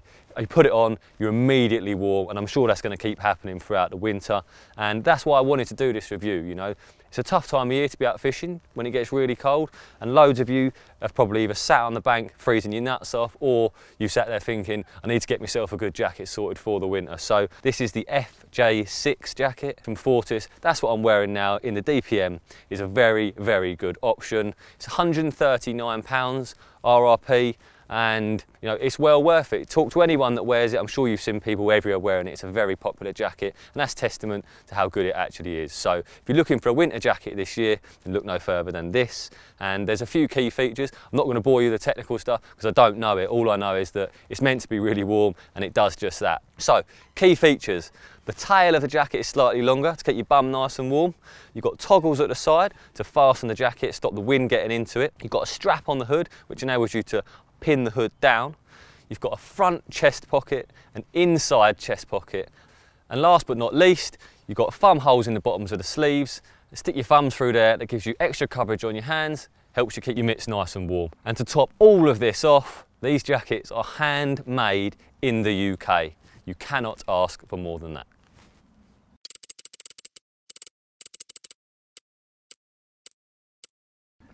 Okay, so us carp anglers are famed for our tea drinking abilities, and this month for the What's New section I'm going to look at two products from Ridge Monkey, and they're both, you know, part of the cookware section. So the first of them is the square kettle, and there's two in the range.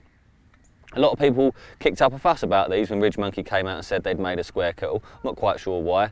You know, at the end of the day, a round kettle is round and this one is square, and being square, it's going to sit inside your bag much nicer, you don't get the wasted spaces at the edge. And the other statement they made was that they boil water faster than a round kettle, and that caused a right uproar, but they've proven themselves time and time again that that is the case. You know, you're not going to shave minutes and minutes off, but this will boil water faster due to the larger surface area at the bottom, you know. So yeah, both kettles have one rather nice little addition on the top of them, and that's the double handle. And at first when I saw that, I couldn't actually work out what it was for, but having looked at it, I have now realised that it's purely for a stability point of view. And when I realised that, it dawned on me that yeah, actually, I've used kettles in the past where you've got one wobbly old handle in the middle and the kettle can sort of tilt from side to side of watering, ends up going everywhere and possibly burning yourself. So double handle keeps it nice and stable. So yeah, square kettle will boil your tea, sorry, will boil your water for your tea a little bit quicker. And to go with that, they have the new thermal mugs. And as you can see, there's a grey one and a green one. And unlike the kettle, you know, the kettle comes in two sizes, 0.5 and 1.5 litres. These two are exactly the same size. The only difference really is the colour. So you've got the grey one here and the green one here. If I just put the grey one down a second, open it up, so the lid's detachable. Inside, you can see you've got nice thick walls there, so you know, it's got a twin wall, which is going to keep it nice and warm. Thermal mug, you know, it's got to be doing that at least, hasn't it? So lid goes back on, there's a little rubber seal there, just ensures the lid sits on nice and tight. And of course, a little sipping hole, as I'm going to call it, so you can still drink it without having to remove the lid. So yeah, if you want your tea ready fast and to last a bit longer, the kettle will boil your water a little bit quicker, and the old thermal mug will keep it warm for a little bit longer.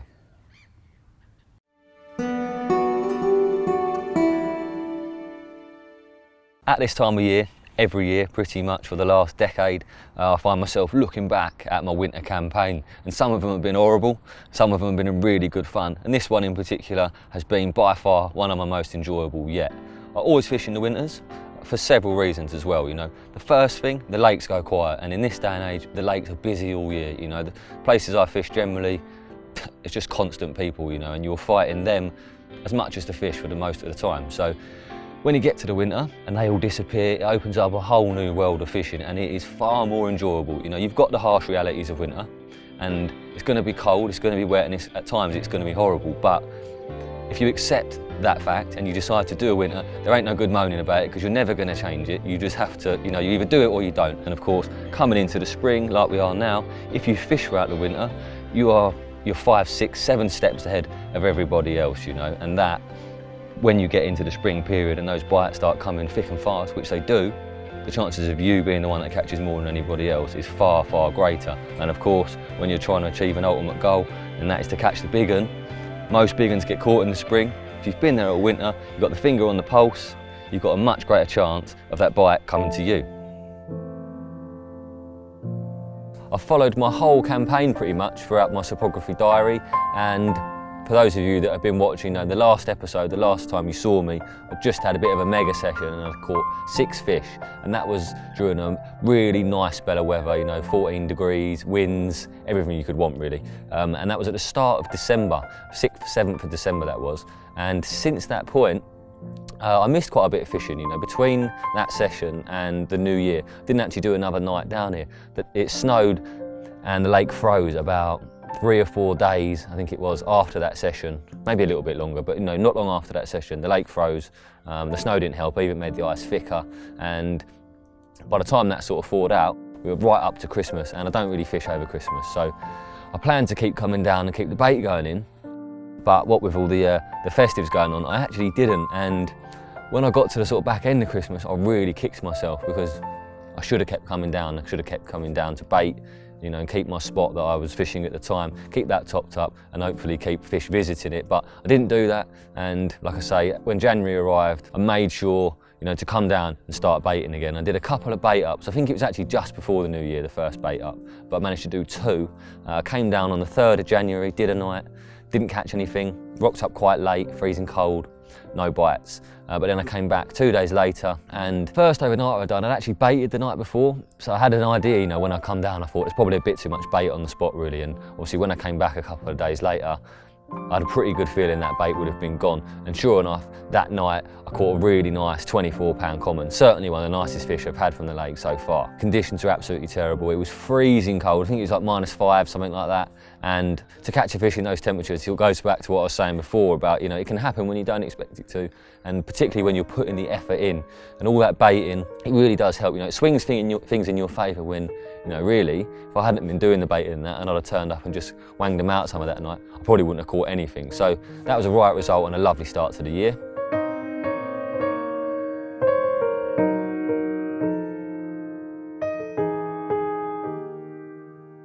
I baited when I left, and then I didn't return for another week.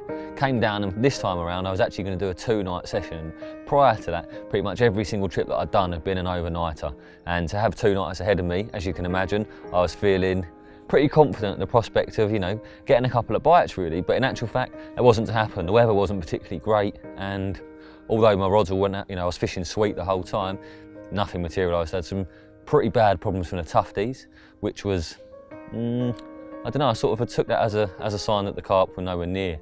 And that was the only night really that I'd done where the tufties had really been a problem. So I did 2 nights, and both nights they were a pain. And like I say, that just said to me that the carp were elsewhere.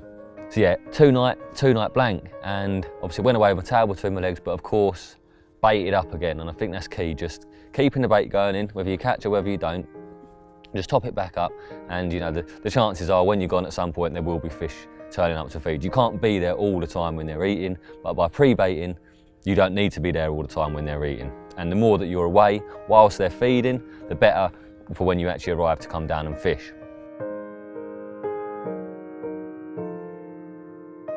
Keen to make up for my 2-night blank, I came back down, I think it was 4 days later. This time around I had a night, but I also had the daytime period either side. And as I mentioned, most of the nights I'd done, were just quite short overnighters. Arrived that first day and I saw my first proper signs of fish for quite a while. I hadn't seen a carp jump out of the water for a long time. And on this occasion I actually found 7 or 8 fish in a small bay. They were sitting in really shallow water underneath a weed clump. I did my best to catch one, moved on to them, pinged the rods out, but they just seemed to disappear, and that chance just drifted away. But exciting stuff to see fish right in the edge at that time of year, middle of January. That night I stayed in that swim because of the fish I'd seen, but because of the spot I'd been baiting, I made sure still to have a rod on that. Bit of a mess around, had to jump in the waders and that and cast it and get it into position. Long story, but that rod actually produced a bite for me, and it wasn't a fish that I managed to photograph or film or anything because a couple of fellas turned up just before I had the bite, and I really didn't want them to. The last thing you want when you're fishing a lake and you've got it kindly to yourself, it's been nice and quiet, is 2 dudes to rock up in January, and within 5 minutes of them being there, they see someone catch a carp. They're gonna leave thinking, yeah, we'll come back here. It's obviously good for a winter bite. So I just unhooked that one, slipped him back, and I think I got away with it because I I haven't seen them again since. That was another night down, but this time I'd managed to catch one, and obviously the 2-night blank was soon put to the back of my mind. It was another 4 days until I came back down, having baited when I left. You know, I never like to come back any sooner than 2 days. But yeah, 4 days later I came back, 29th of January. So we'd nearly seen January out, and I had a night ahead of me. The 2 days previous had been really good weather. I couldn't get down to fish during those, but it was like 13, 14 degrees, really strong winds. And because of that, I sort of had it in my head that, you know, it's had 2 days of the lake being warmed up. It's all well and good fishing in those conditions, but obviously if you've got 48 hours of it, the tail end of that is when the lake's going to be at its warmest, you know. And by that point, the weather's obviously taken its toll. So I've come back down for the night, pinged the rods out, and that night I had 2 fish. I had an absolutely awesome 27-pound common, by far one of the best fish I've caught out of this lake. And yeah, a nice way to finish January, that is for certain. It was a really, really cool carp.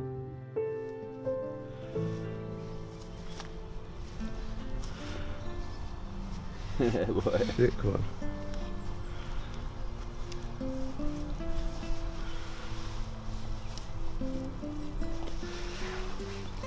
Mega, isn't he? Yeah, mate.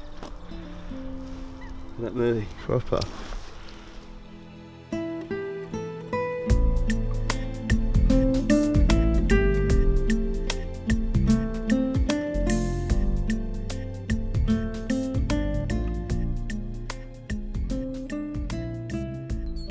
But this is very hard to hold, this one.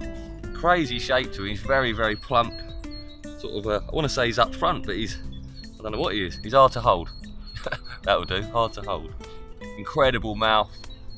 One of his eyes is sort of half closed, I think. Big old rubbery lips, perfect mouth.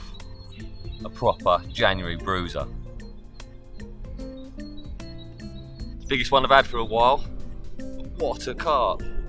Such a cool shape, well, he's just epic. I'm very, very, very, very, very happy boy this morning.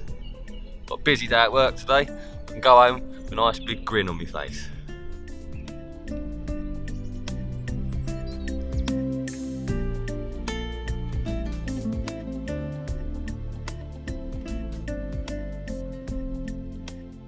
I also had a smaller fish as well that night, a real old looking fish, another common, about 17.5 pound I think he was. Definitely one of the originals, you know.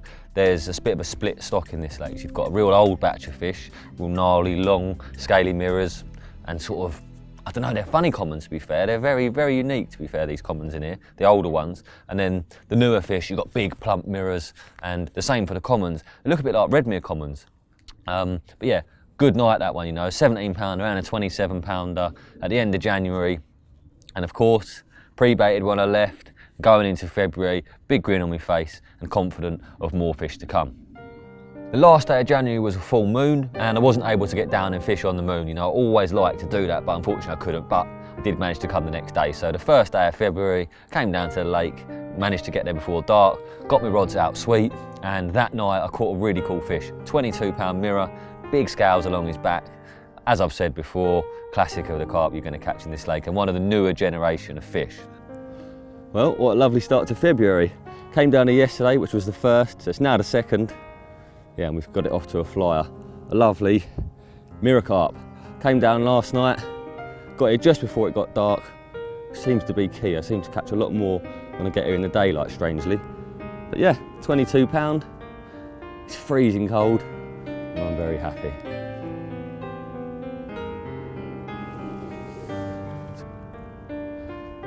Well, we've got an aeroplane going overhead, so if you can hear that, I do apologise, but this is the important bit.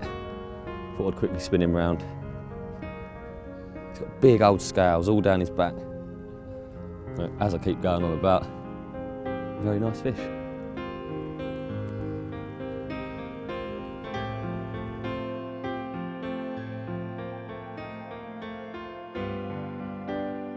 So the spot is still doing bites, you know. By this point, I think I'd had about 12, 13 fish, something like that, all off the same spot pretty much. And you know, the confidence getting higher and higher all the time. Obviously every week the conditions are getting better and the chances of you catching fish is getting greater. So it's just slowly building with this area. And I came back again another few days later to do another night. And I did the night and I don't know why, I sat there that evening and I thought to myself, I feel like I'm not getting as many bites as I actually should have been. You know, quite often I'd get one bite, but with the baiting I was doing and all that, I started to think, there's no one else here to be sort of outdoing me as such. You know, no one else is really fishing the place, and although I'm catching regularly, could I be catching more? Was I missing a trick in somewhat? So woke up that morning having blanked, and strangely, these sort of negative thoughts were creeping in, and I just felt like I could be doing something better. And the previous night I'd actually said to me, mate, because I was baiting with so much crumb, maybe fishing these little pop-ups over the top wasn't the best way to go. You know, maybe I needed to switch onto the bottom. Anyway, reeled my rods in that morning, and I'm fishing little white pop-ups over the top, and all three of my hook baits, they were like tainted grey. Now, I've been baiting this spot and fishing this spot a lot, so I knew it was clean, and this had never happened before. You know, I've never reeled in grey hook baits. It's the sort of thing that happens when you sling it in a dirty bit of silt. But that wasn't what I was fishing over, you know, nice firm drops on the same spot I've been fishing all the time. So I've reeled them in grey, and it just made me think, you know, how has that happened and why has that happened? Anyway, I've gone for a wander, and I just see loads of fish in the edge. That day I saw pretty much the whole stock. It was just buzzing up and down the margins. Sun was out and the fish had just magnetised to the bank. And I spent the afternoon, well, the early part of the afternoon, watching these fish, and obviously quite quickly after that decided I need to move and then try fishing for these fish. So I was with my mate at the time. We went round to the other side of the lake, and I'm sort of eyeing up where I'm going to fish and what's the best angle to fish from, etc.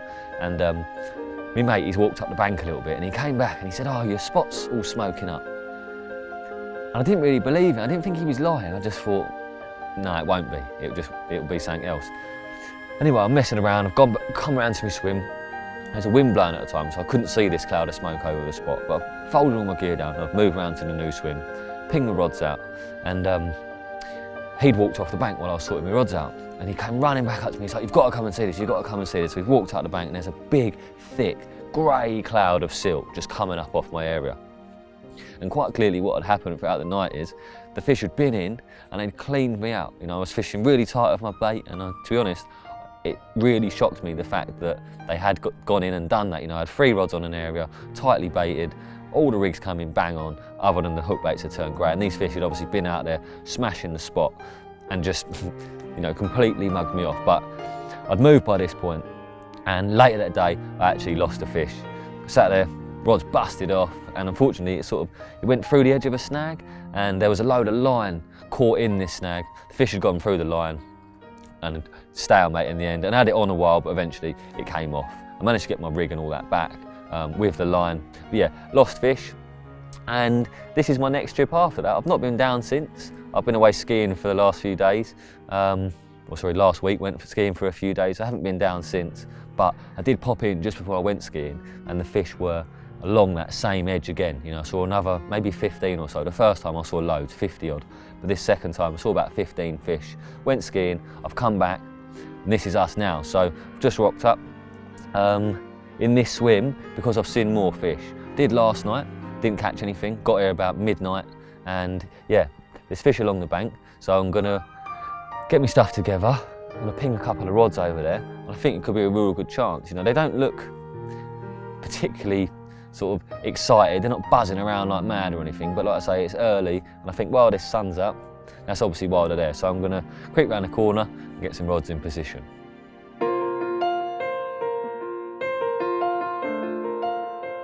The sun is in the sky, absolutely beaming down, and because of that, there's a group of fish in the edge.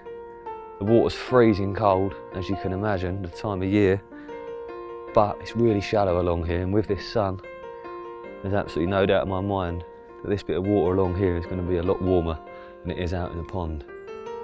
Judging by these fish, classic early spring behaviour, they just sat right up in the edge, enjoying the sun. I've got 2 rods cast across to this margin, and I've now got the horrible task of trying to get a rod in position while there's fish about, but it's an area they're obviously keen on being in, so I think even if I do spook them, I've got long enough today, they'll come back. So I'm just going to slip down this edge, because this is a really good chance.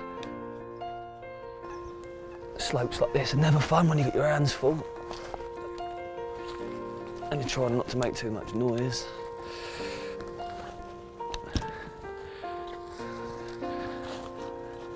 It's a lovely clean bottom down here. End of the winter, all the weeds died back. Just a few real shallow, gravelly spots exposed.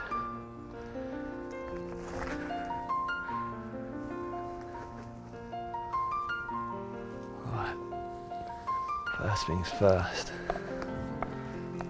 Try and get one of these washing lines in. For anyone that doesn't know,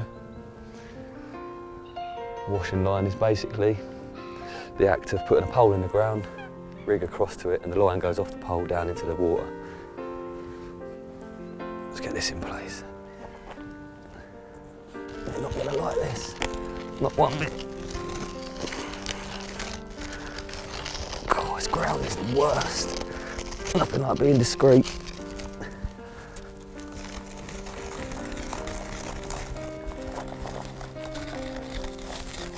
Come on, here we go. That's it. We're in.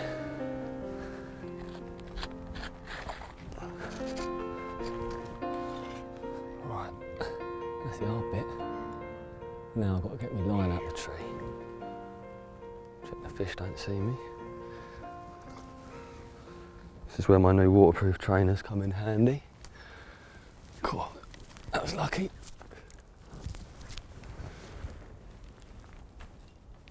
That's the line. Under the other one.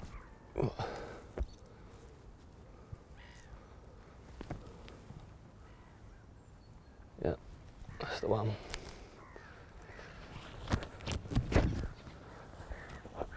Oh shit. Right. Get my patties on properly.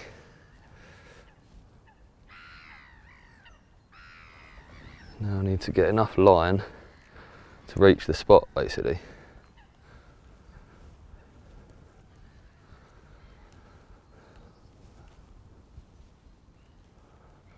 Hopefully that's enough. Rush it around my hand a few times. You don't want to let that go. Put all this line through your hand. I'll soon be in a position to attach the rig. Right. That's that. Rig board. Baiting spoon. Wrong way round. That weren't a good idea.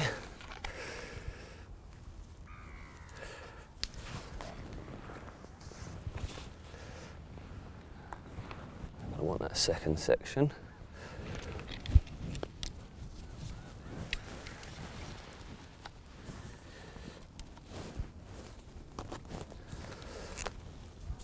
Right.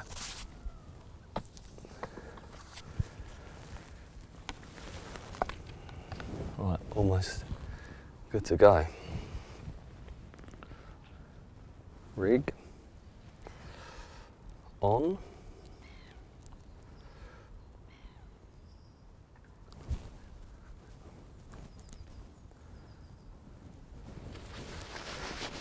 Lead's in my pocket, a bit of foam as well. Let me foam, there's my lead. Foam the hook up quickly. This little bit of foam. This enables me, if it does drop onto a spot that I'm not totally buzzing with, give me a couple of seconds just to tweak it into place. And obviously because of where it is, I'll be able to see this on the bottom, so. Lead in, lead on, sorry. Rig in the spoon. Right. We're going out.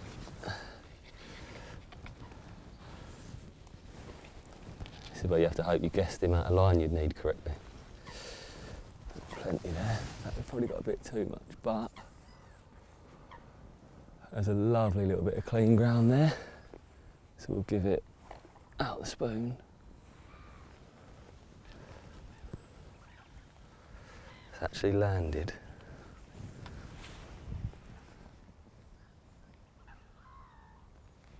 Just on the edge of the spot, perfect.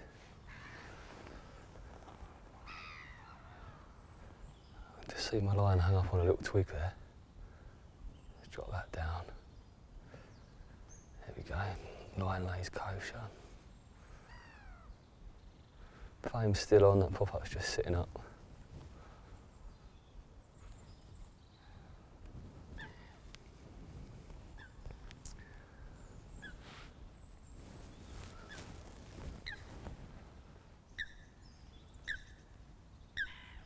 Still sat there.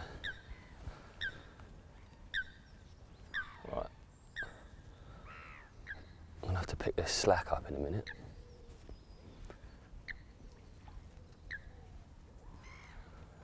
Let's get that spoon out of the way, actually.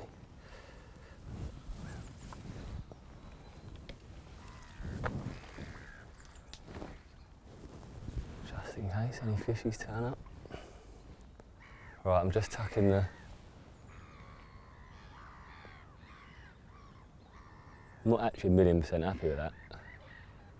How's that going to sit? Perfect. It's actually sat perfect. Wicked. Right. So I've tucked my line underneath this hairband, which is around the top of my storm pole. Just going to tighten that up slightly.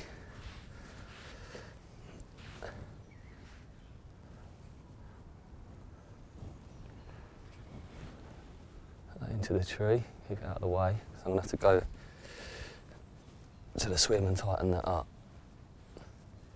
Got a little loop there in the top of the pole. Just going to use a little bit of reed.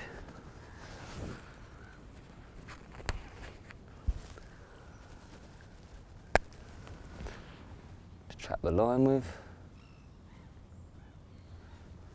When you get a bite, that'll just bust off there, no problem.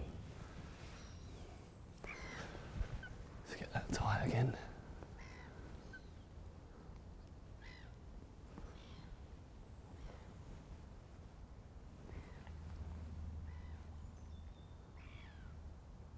Right. Quickly go and tighten that up. Oh.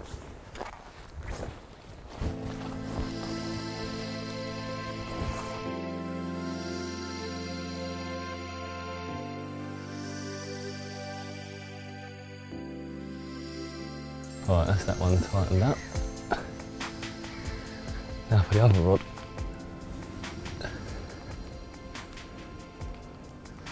Same process again. Locate your line.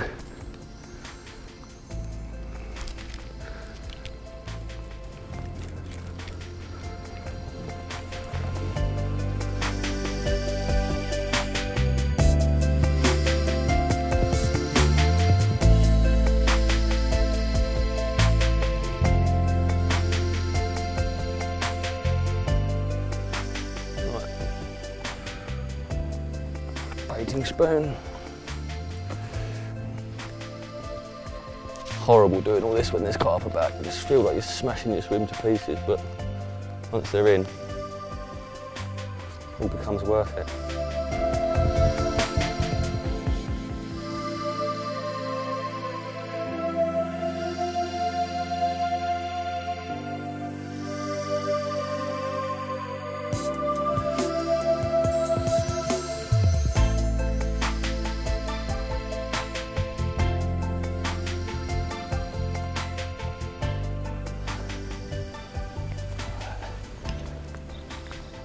We're in.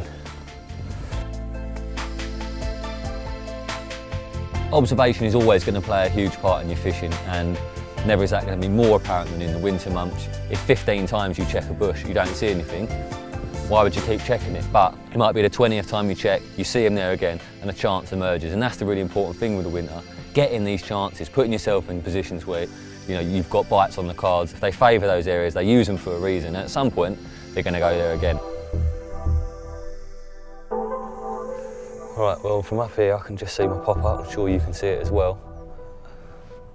Nugget's about to come off. Please fall away towards the lake. Typical winter. Frame isn't fresh. It's pretty important to use fresh frame at this time of year, but I thought I'd get away with it. It'll come off though, I'm going to make sure it does. If it doesn't, worst case, I'll have to give it a little nudge with a pole. That'll knock it off, but that'll That'll pop off any second, I'm sure. The rigs are sweet, they're properly in position. There's carp beyond it as well, so it's looking good. It's looking really good. There you go, there's the foam. Oh look, that'll be fishing fine, there's no doubt about that. So I'm gonna get back round.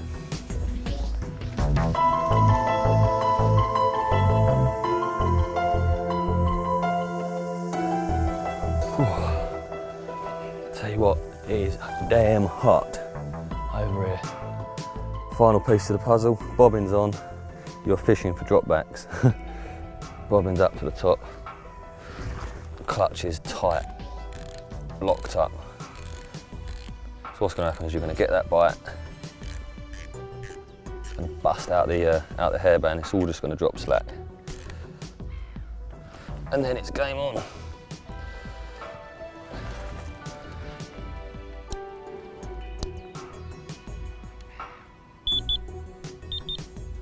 Wallet.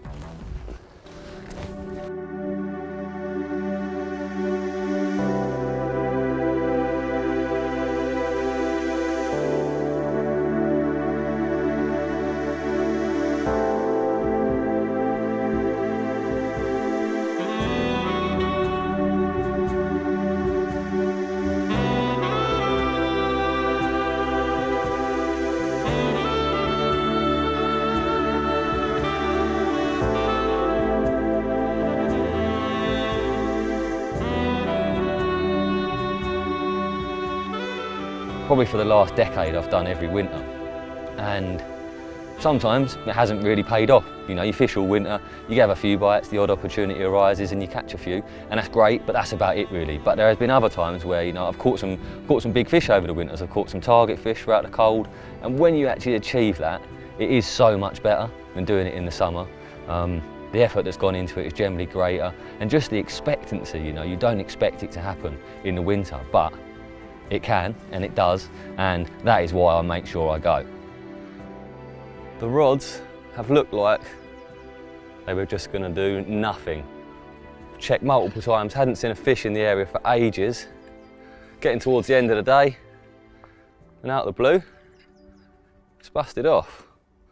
Bit of a nightmare playing this one. He's right underneath my other rods. Oh, right underneath them. Right, he's under that other rod. It's a common. It's not a big fish. It looks nice and dark. It's going to reach for my net. Go away from that line, mate. Oh. It's the little round common that I saw. Just waiting for him to pick my left-hand rod up. Come on. It's literally right under there. Look, under my lines. It's a little common. I see this one this morning. He's obviously rocked back up. Smallest fish I've seen all day, definitely. As I said this morning, I'll take anything today. Come on.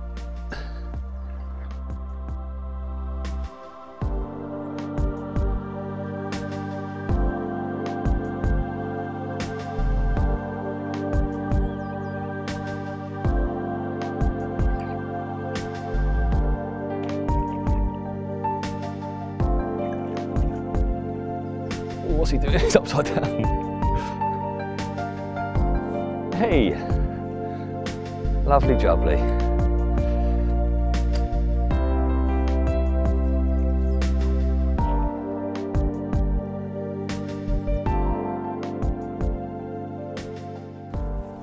I've definitely caught this fish before. It's the one I caught wearing my Christmas hat.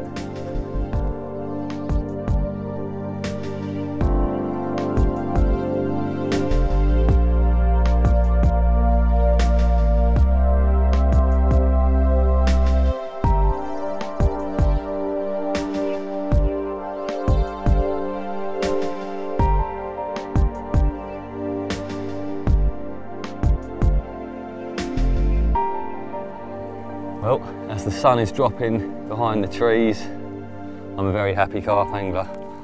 And this fish is, one, not very happy about being held, but 2 is a result of acting on some very simple observation, really, you know, just taking the time to walk around the lake, spotting a few fish. Seeing fish in the extreme margins isn't what you'd expect for the time of year, but that's carp fishing for you. And by putting 2 rods where I'd seen those carp this morning, it's been a little while, and all the fish seem to have disappeared. I've been checking, nothing there. This chap's obviously came back in. He's a recapture, but never mind. I'm a happy boy, and I'm going to move now because I think the chance here is probably over, and my best bet of another bite is going to be out in the pond. So I'll do tonight. Hopefully we'll nick one out of the open water, and then tomorrow I'll probably move back into this corner because it's going to be sunny again. And I've got a pretty good feeling this one's mates will be back.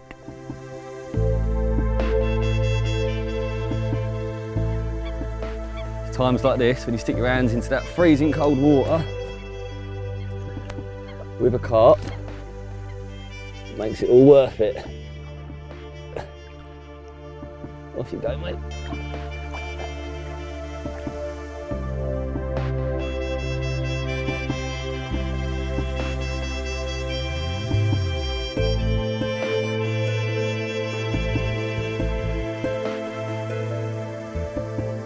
You look at all the different situations I've used it in, all the different lakes that I've used it on, you know. It's quite rare to stumble across something like that, and I have so much confidence in it that that's why I've been using it. But it also plays perfectly into my hands because I can turn up after dark, I can put the rods out knowing that the rig will not tangle, and the fish never fall off of them. And it's very versatile. When you're fishing in the winter and bites are hard to come by, that is really important.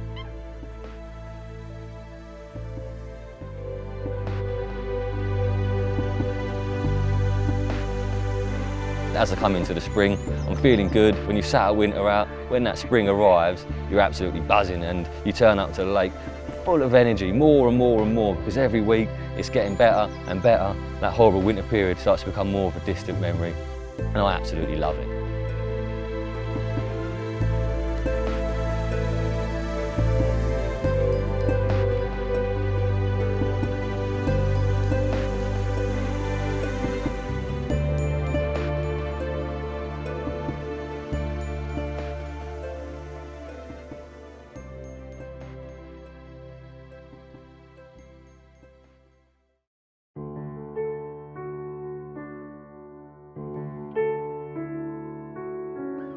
Day number 2 has turned very much into the same day as yesterday. Beautiful sunrise this morning, and that sun is now up in the sky, beaming down on the lake. It looks beautiful, it's lovely and warm, and I've moved swims. Obviously I moved last night just before it got dark, pinged my rods out over bait, and to be honest I was expecting a fish, but nothing happened, just a tench in the middle of the night. Didn't recast that rod, so I had 3 rods on the area, so just chucked the little pink pop up on top of the bivvy, chucked the rod in the tree, woke up this morning, moved pretty much straight away. As soon as that sun came out, come down to the corner for a little check, and I saw fish pretty much straight away. So obvious decision was to just fold the gear down, move into here, and I've just repeated the process that I used yesterday in getting my rods out. So 2 rods across to the far side on the washing line. It's a great way of keeping your lines out the water, you know. I'm able to fish a really tight line down to the corner. There's only 6 foot of line off the front of the poles or so, so as soon as it busts off the pole, you know, I get great indication, wind straight into the fish, and those fish are going to bolt out of that corner. Because I'm fishing right up against the far bank, you know, the obvious thing for them to do is just come straight out. So bobbin will just drop the floor like yesterday, and the fish will swing out the bay. But yeah, there's carp in there. The rods are perfectly in position. Much happier with them than I was yesterday, to be quite honest. Actually fishing a swim, you get to judge and see what's happened, make a few tweaks and changes, and this morning they are perfectly in position, and I wouldn't change them for the world. There's fish there, so I think I've got a good chance. Shame I didn't catch anything last night, but all the coots, the tufties, are all zipping around the lake, and they all just seem to be excited in the spring sunshine. It's absolutely no surprise, to be quite honest. It's been a pretty cold winter, and these days of sun are just, everything's going to start livening up. You know, the fish are certainly going to do the same, and that tench that I caught last night, you know, that's always a good sign. Those early tench, once you start getting the bites from them, you know the lake's waking up. And I didn't think there was many tench in it, but you know, it's a sure sign that there is. So they're waking up, the carp are waking up, and it's all to play for, I reckon.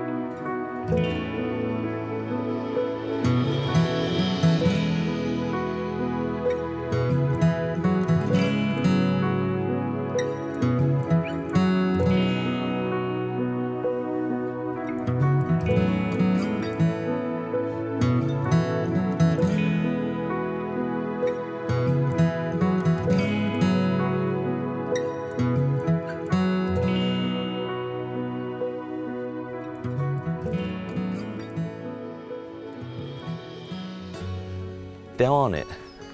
Just lost one. There's loads of birds out there, that hook is knackered, so. Never mind. Zigging for you.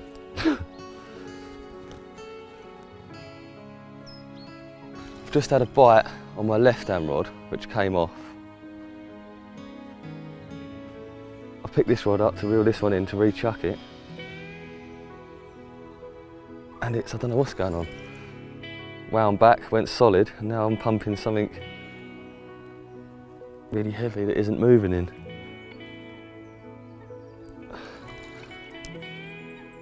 Weird.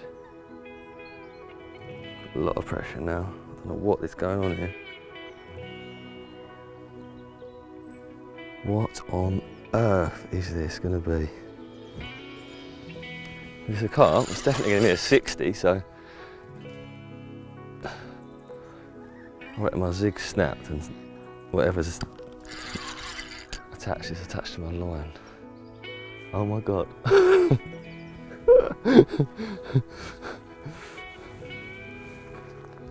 Bucket full of silt. Jesus, that was heavy.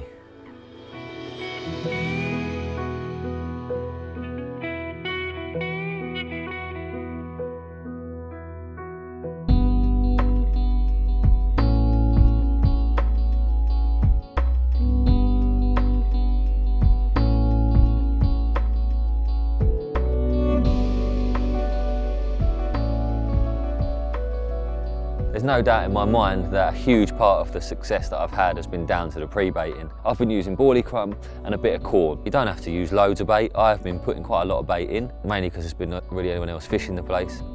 The crumb is there to give me, you know, the longevity of the bait being on the spot for ages and having the carp plenty of time to turn up and get to it. And the corn is there as a bit of a beacon. You know, carp love sweet corn, there's no doubt about that. It's very easy for them to consume during the winter, it's full of water. So a load of corn on the spot, a load of boilie crumb on the spot. They're doing two different things, but that bright yellow, you know, been putting a red bait out, plenty visible, but it's not visible like corn is.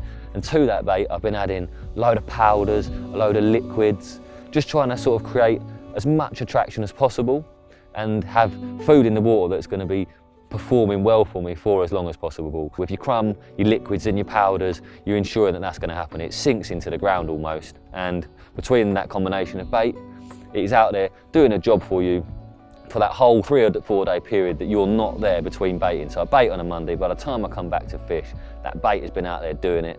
Every chance it's been eaten, and if it's not, there's not too much there. You know, if the fish do turn up, you put your hook baits out there, they're the sort of obvious beacon. So even if there is bait sat on the spot, you could turn up, put 3 brights out, and you still get a bite.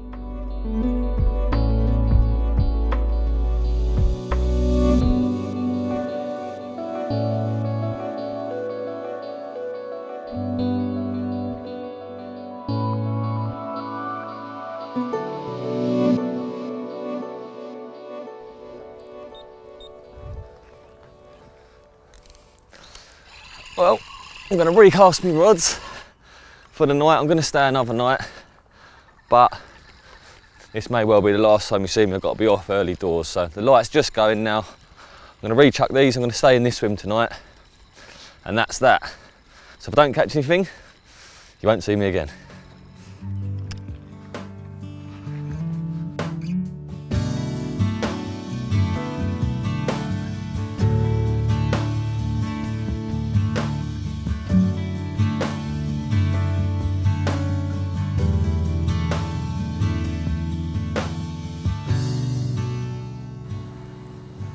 Well, I said you weren't going to see me again unless I was lucky enough to catch a fish. And the fact that you're looking at me now can only be good news. I've got a 26-pound mirror in the sack, and the lake is, I reckon the lake must be 85% frozen over. That's an absolute result. Kettle's just boiled for the first brew of the day. I've packed half my gear down. I'm off in a bit. I thought I'd fold that down, warm myself up a little bit, get the kettle on, and get ready to get the carp out. He's big, plump, grey, leathery thing. Not the most beautiful carp in the world by any stretch, but he's a cool fish, and yeah, certainly made the choice to stay that last night worthwhile. Had a bit of swan trouble in the night as well, going for my lines, so Ups and downs, but beautiful morning again. That sun is just come up above the trees on the far side. Bit of mist in the air, looks beautiful. So I'm gonna have my drink and I'll get my carp out.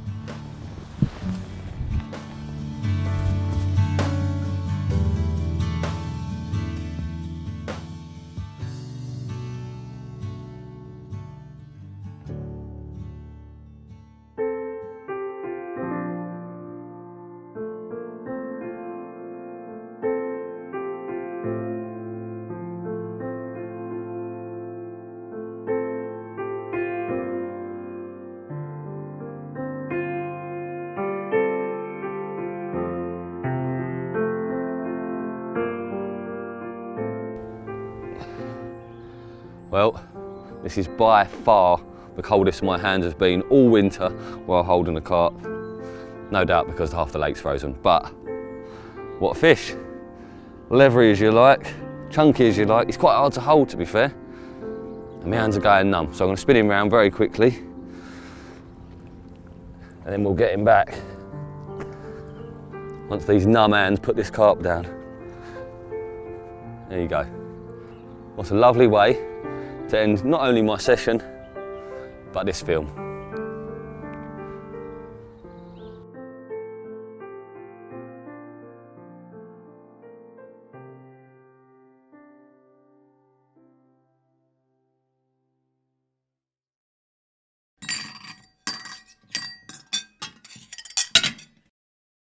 Okay, this month we're going to be doing chicken fajitas in the Ridge Monkey XL. So get it on, get it hot.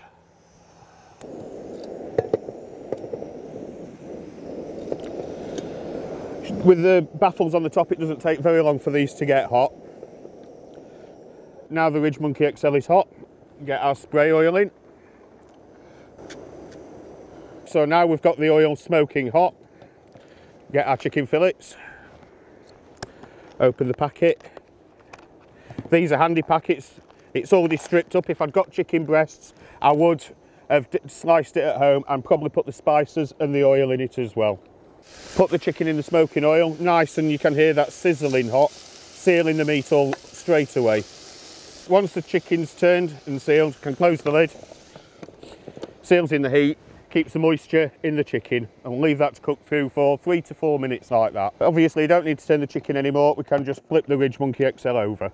Right, so once we've flipped it over, the chicken's all nicely sealed. Can add our vegetables that we've prepared at home, put in a bag and brought them with us already. No chopping on the bank, all nice and easy. Close the lid, all your vegetables, chicken in there, cooking together, the flavours mixing, lovely. Okay, so we'll open up the Ridge Monkey. As we can see, it's all colouring beautifully. In fact, I'd say it's nearly time to add our fajita spice. I prefer the Cajun. It's basically the same thing, I just find the Cajun is slightly spicier, which is to my taste. A good dose all over. Close the lid and give it a good all over shake.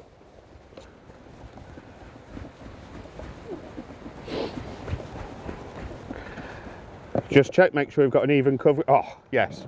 A nice even covering just like that. And I wish you could smell this because it smells absolutely amazing. All we've got to do now is put our wraps together and call the lads over for some tea. Simply take a wrap, take a bit of chicken, some of your nice peppers and onion mixture, and simply roll. Okay, so there's the first one. Should get about 4 wraps out of this, couple each. Again, a couple of pieces of chicken, some peppers and onions.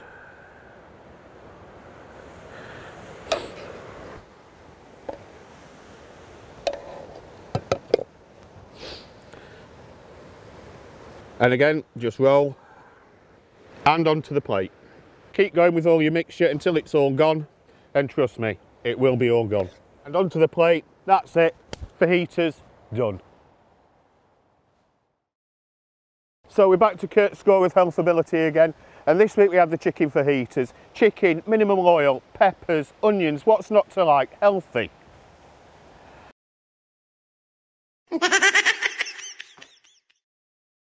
probably say I was fishing a big pit in the Cotswolds. I was told when we bought the ticket, do not get seen out in the boat. Do what you want under the cover of darkness, but do not get seen in the boat. It was owned by, out on the far banks, all caravans, and it's like a wakeboarding lake, so they own the lake. So yeah, strictly do not go out in the boat. But a mate of mine, he had the crayfish, like he went around doing all the crayfish, like all the pots. He had like 40 pots off all the islands all around the lake and stuff. Red hot day, flat car, middle of summer, and I thought, I'm just gonna, you know, stick on the same colour jacket he does and just, no, like, tell the difference. Just have a good look around the lake.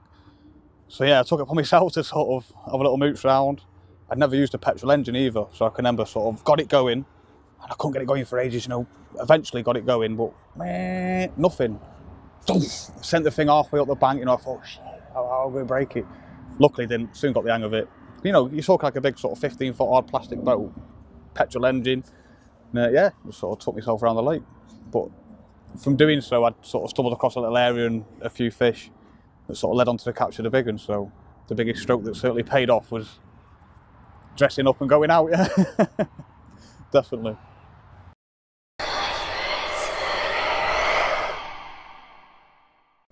I'd say probably the strangest things that have happened to me while I've been on the bank have probably been whilst fishing up in the Lee Valley. You know, so they're open to the public 24/7, you know, all park lakes essentially. Yeah, I've had things from being woken up in the middle of the night to police helicopters hovering above your swim, dog units running up and down the paths behind you. I've had kids setting off boxes of fireworks behind me swim in the middle of the night. I had Jehovah's Witnesses coming in me swim, offering me leaflets to read while I sit there. You know, there's all sorts. Probably the strangest thing, the most uncomfortable thing that's happened to me was lake I was fishing in the Lee Valley last year. I had fish in the net, and family have walked past on the footpath behind me, and you know, noticed I was messing around with my net in the edge, and guy sort of looked and started speaking to me in like a Eastern European accent, and he's kind of seen I've got a carp in the net and kind of like rushed to the front of me swim, almost barging me out of the way to have a look sort of thing, and I thought, oh, hang on mate. And all of a sudden he sort of beckoned over his friend, and before I know I've got sort of like two blokes at the front of me swim, sort of like looking at the carp in my net, and they were sort of offering to take it off my hands pretty much. And so yeah, it made me feel pretty uncomfortable, and I kind of got into the water with the fish, basically yeah, told them where to go and please get out of my swim in the nice politest way possible. And as soon as they disappeared out of sight, I got the fish out as quick as I could, done some self takes and got it back as quick as humanly possible.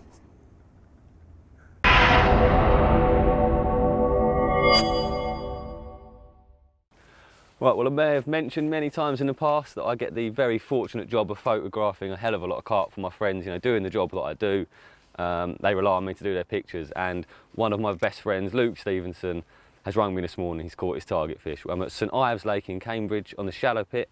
I've never been here before. The complex looks absolutely beautiful. Makes me wonder why I've not been here before. The fish is epic. I've never seen it on the bank, obviously, but I've seen pictures, and I've lived this story with Luke the whole way through. You know, he's had a couple of years away from this lake until this season. He battered them a couple of years ago. He's come back and he's been battering them again. It was a matter of time. He deserves it so much. And I've been, like I say, the conversations we've had over the years with this fish, he's caught everything out of this lake, you know, more than once. And yeah, I'll let him tell the story properly, but he's going to be absolutely buzzing. I can't wait. He deserves it so much. And, you know, provided I've got enough batteries in this bag, I was fishing last night. I think I've got about, I might have one, but the others are running out. But yeah, I'm going to get round to see Luke, because I can't wait to see him and his fish, and he probably can't wait to see me either. So let's go.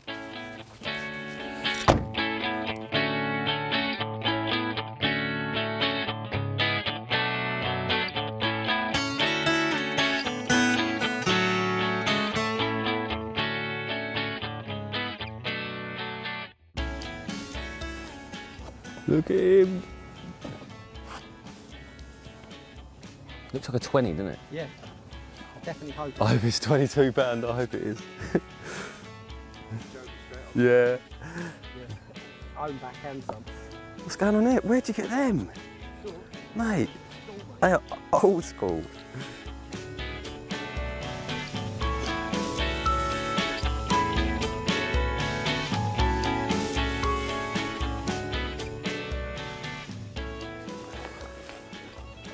Yes! Yes, Luke. Mate, is he happy? End to end, yeah? Yeah. Mate, savage. Hang on. Let's go real slow. Just go real I'm not joking. Let's go real slow. Right. Yes! Buzzing.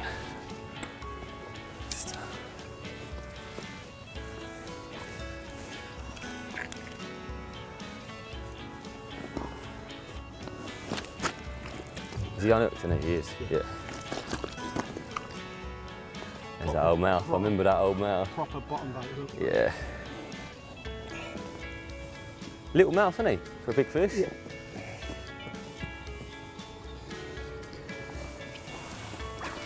Okay, and again. Yeah. Hang on, hang on. Caught out.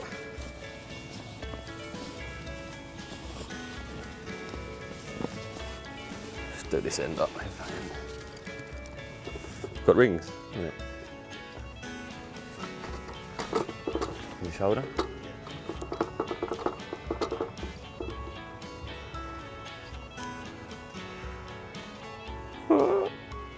Right. 51. 6, 51, 4.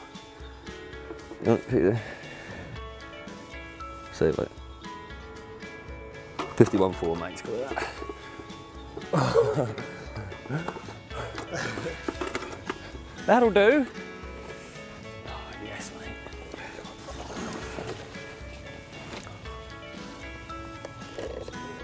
Hello, doggy.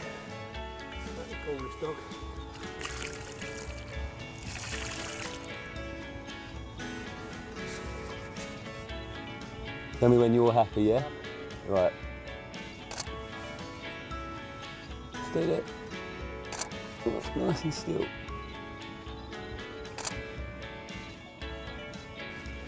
Mega carp. Really old in the flesh, doesn't it? Mate, Yeah, like it is old, I reckon, isn't he? Looks like an absolute orange ball bag, isn't it?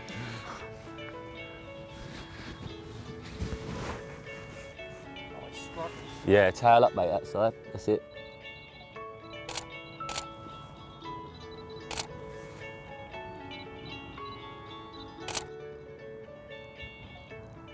Stay still, mate. That's it. Right. Well, Yeah. mate, I've got pucker shots on both, mate.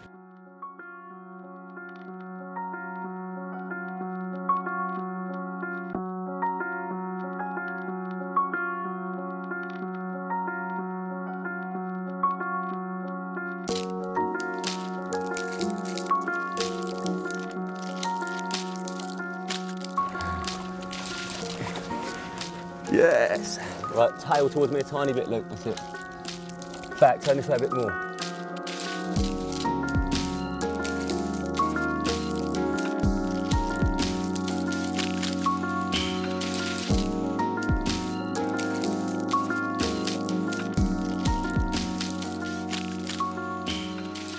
Do both sides if I do, mate.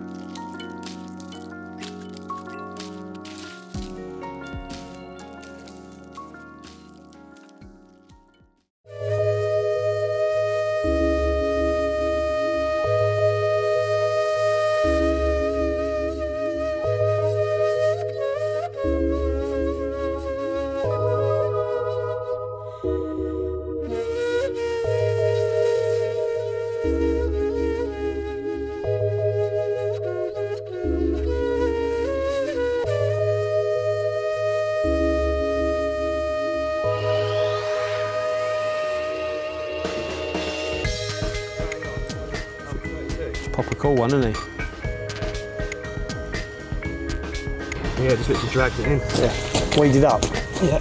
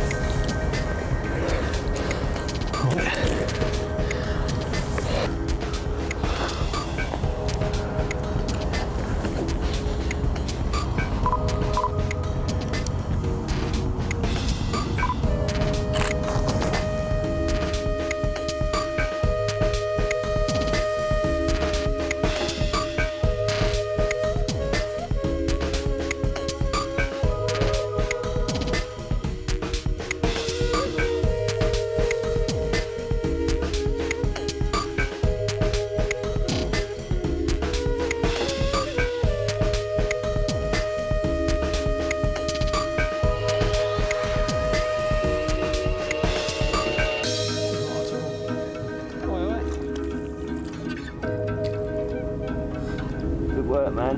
Hold on. Right. Got a capture on that one. How you doing? Not bad, you?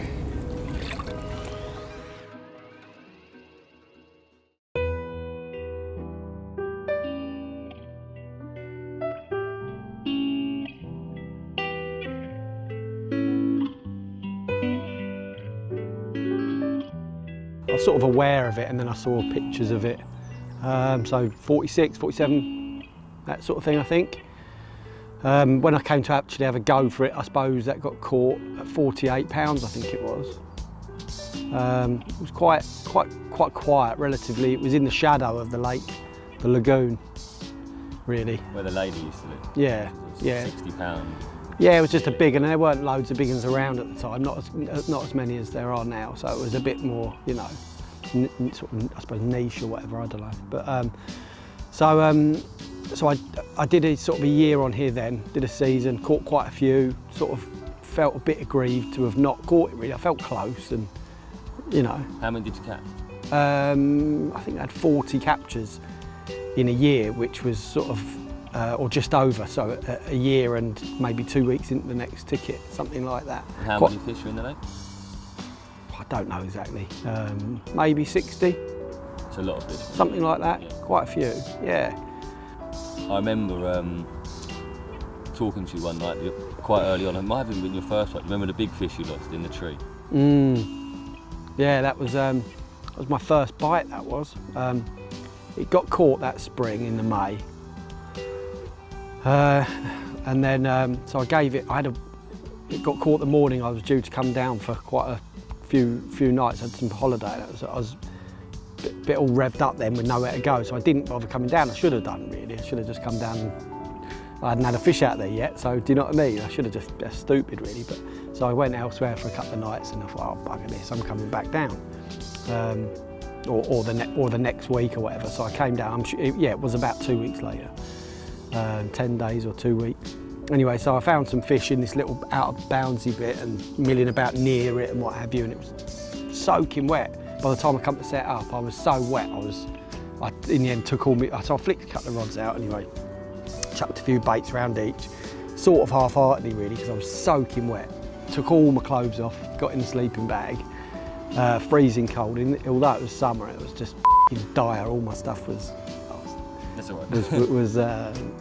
was wet through. Anyway, so I got a take in the night, playing this fishing, it beasted me, quite a big fish. And it done me on down my margin. It was like, I remember thinking about it now, I knew it was there, but it was like a branch had fallen in, so it was laying down flat on the water. Gnarly old sort of bit of dead wood.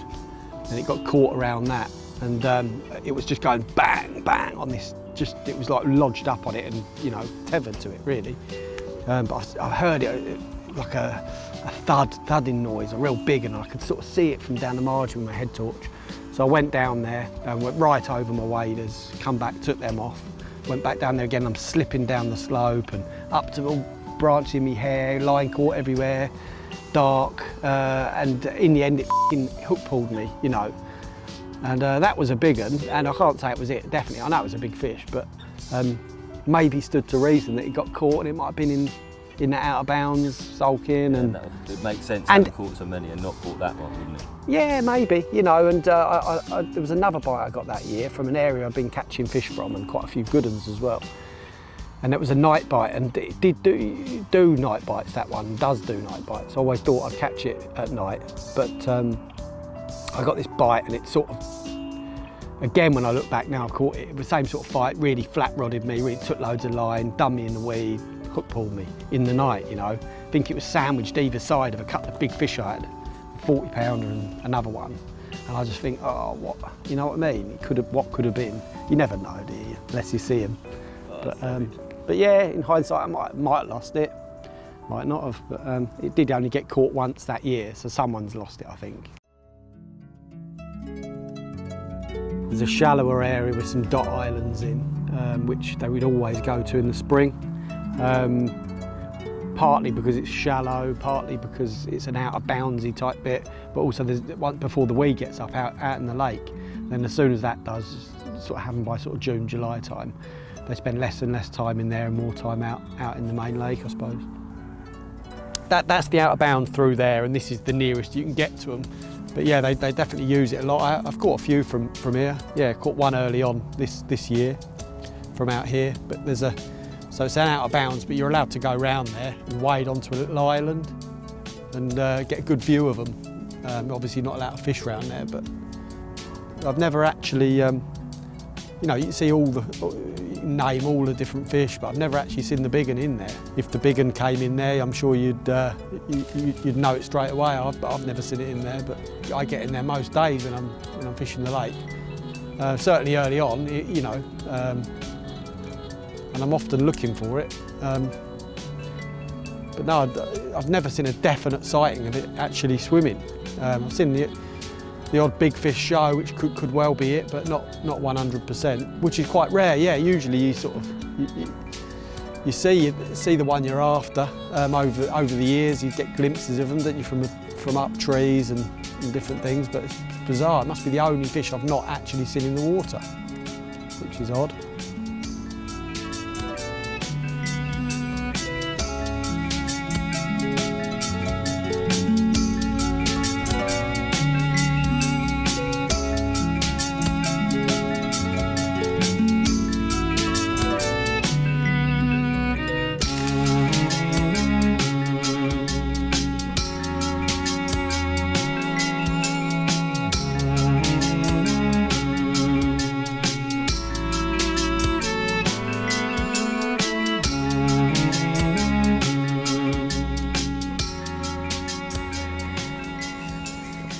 It's always exciting as soon as you get in here.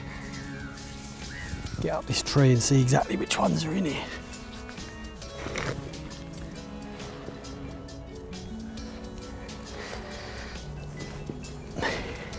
There's a big set of pads here and they'll be under there. You won't see them, you'll just see the pads rock every now and again. And if you're in this end of the lake, you'll often, there's some gaps in these islands and you'll often see them through the gaps showing in the evening as they're coming out and that sort of thing.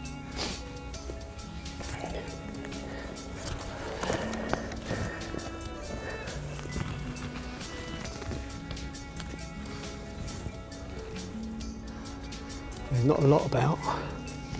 Every lake I've ever fished with an out of bounds, they're always just sort of drawn to them, aren't they, the fish? It's like what I often find on here is certainly earlier season. When as soon as the lake gets busy and there's a few anglers on, they'll get in here straight away. You only need a few anglers and they're very, very aware. You know, it's only small, what, 12 acres or whatever it is, 10 acres. As soon as there's a few rigs going in and people are spomming and leading about and that sort of thing, they'll be in here, you know. Even if the weather's not right for it, you can get here on a Thursday and there won't be any fish in here, and it'll be hot, and yet it will go all sort of carpy where you'd think they'd be out in the pond and out in the deeper water or whatever. Say on the Friday, and it will get busy and they'll be in here. So it's sort of angler dependent a lot of the time and pressure dependent, but they do love it in here. It can be frustrating at times, I suppose, but I mean, I think the times you're seeing them in here anyway, I mean, they're not really the times you're getting the bites out there anyway, so try and take a positive from it and you're able to get your rods out without them being aware of you, I suppose.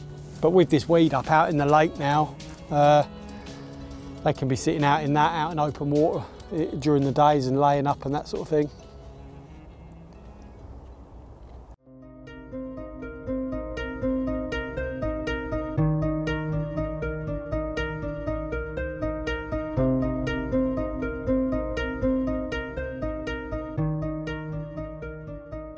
After that year, I rejoined the next year, but it was really very busy in the spring, which is the norm, you know. But because I was sort of used to it a little bit quieter, it was like a bit of a culture shock. And I just bought a house that year with my girlfriend, sort of my first house, and did a load of work on that. So fishing took a bit of a back seat. I did a bit of local fishing, but sort of wasn't in you know, I can only really concentrate on one thing at once, and so that was, yeah, it was the house, and that was my priority. So then I joined Elsewhere a couple of years later, or for a couple of years after that, 2 seasons, and did a bit of fish. But this was always on my mind. This one. All the time you were fishing that lake, you kept going, oh, I don't know where I'm going to go do it, and I kept saying to you, go back to the shallow. You've caught, you will catch it. Just go back. Yeah. Catch it. Yeah, all my friends, you know, I listen to all my friends. They're the only people I really care about, whose opinions matter when, you know, you show your pictures too and all that sort of stuff. And everyone's always said it, and I don't know, it was niggling me. It was I felt like I'd sort of failed a little bit, you know. I'd started something and hadn't finished it, and I hated that. It was in the back of my mind, and I thought, no, do you know what? I'm gonna go back, fish for it, and whether it's really unenjoyable and busy, and or not, whatever it may be, it's go back till it's done. You know what I mean? And you know, it got caught this year. It's been caught twice, and so maybe I didn't go down for a week afterwards or so. But that was it. There was no. The next week I'd be down, and I mean, there was only probably maybe one other sort of the better fish, sort of the bigger, like the 30s and that sort of thing, that I hadn't caught. So there weren't a lot else to be fishing for along the way, you know what I mean? It was that one really, it was just that one. So earlier in the season, I caught this one particular other fish that I really wanted in the out, real cracker. It's like a linear, quite rare fish, doesn't get caught a lot. Sort of does 36, 37, 38 pound. And I caught it, yeah, just after spawning, sort of 34 and a half or something. But looked real good still, you know, looked really impressive. Session, didn't you, as well? Yeah, I had a really good session, yeah. I caught, I think I caught 6 fish. 3 35 pounders, 1 34 and 1 just over 30. But they'd all spawned, you know, they're all big rare fish, you know, they're all like 2 of the 18, you know, they do 40 pound. Couple of mid-30s, the upper 30s down to sort of 35, you know what I mean? So I felt really close. I thought all the time there must be Colin's mates out there, do you know what I mean? It must have had a feed, must have been near it at some point. I bet you were really keen to tell everyone as well, as you were catching up. Yeah, I couldn't wait to tell everyone, yeah, definitely. Did you just keep, you was obviously keeping it quiet, right? Well, yes and no. You have to, don't you? You do to an extent, but also some of the lads you're fishing with, you've got respect for, and you're not going to completely mug them off. Do you know what I mean? There is that side to carp fishing. It's a bit of a line that you, to an extent, you've got to be a little bit, I don't know, a bit subtle and a bit, I don't know. Don't tell white lies over. Yeah. Change the subject. Change it. Be a bit economical with what you talk about, but yeah, it's all part of the fun, isn't it? You know,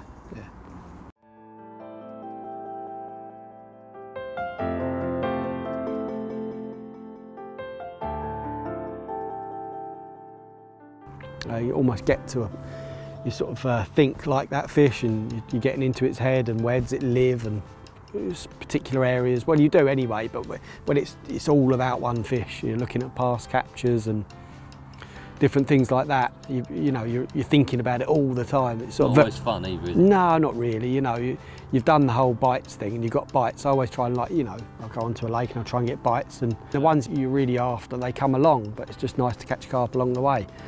And it's sort of got beyond that a little bit, and it becomes, yeah, just very one-track minded, and you know, when it gets caught, you're obviously going to be really gutted, you know, really happy for someone, but then it's the case of you just got to get straight back to it, and you know, otherwise it just doesn't get done. Otherwise, you know.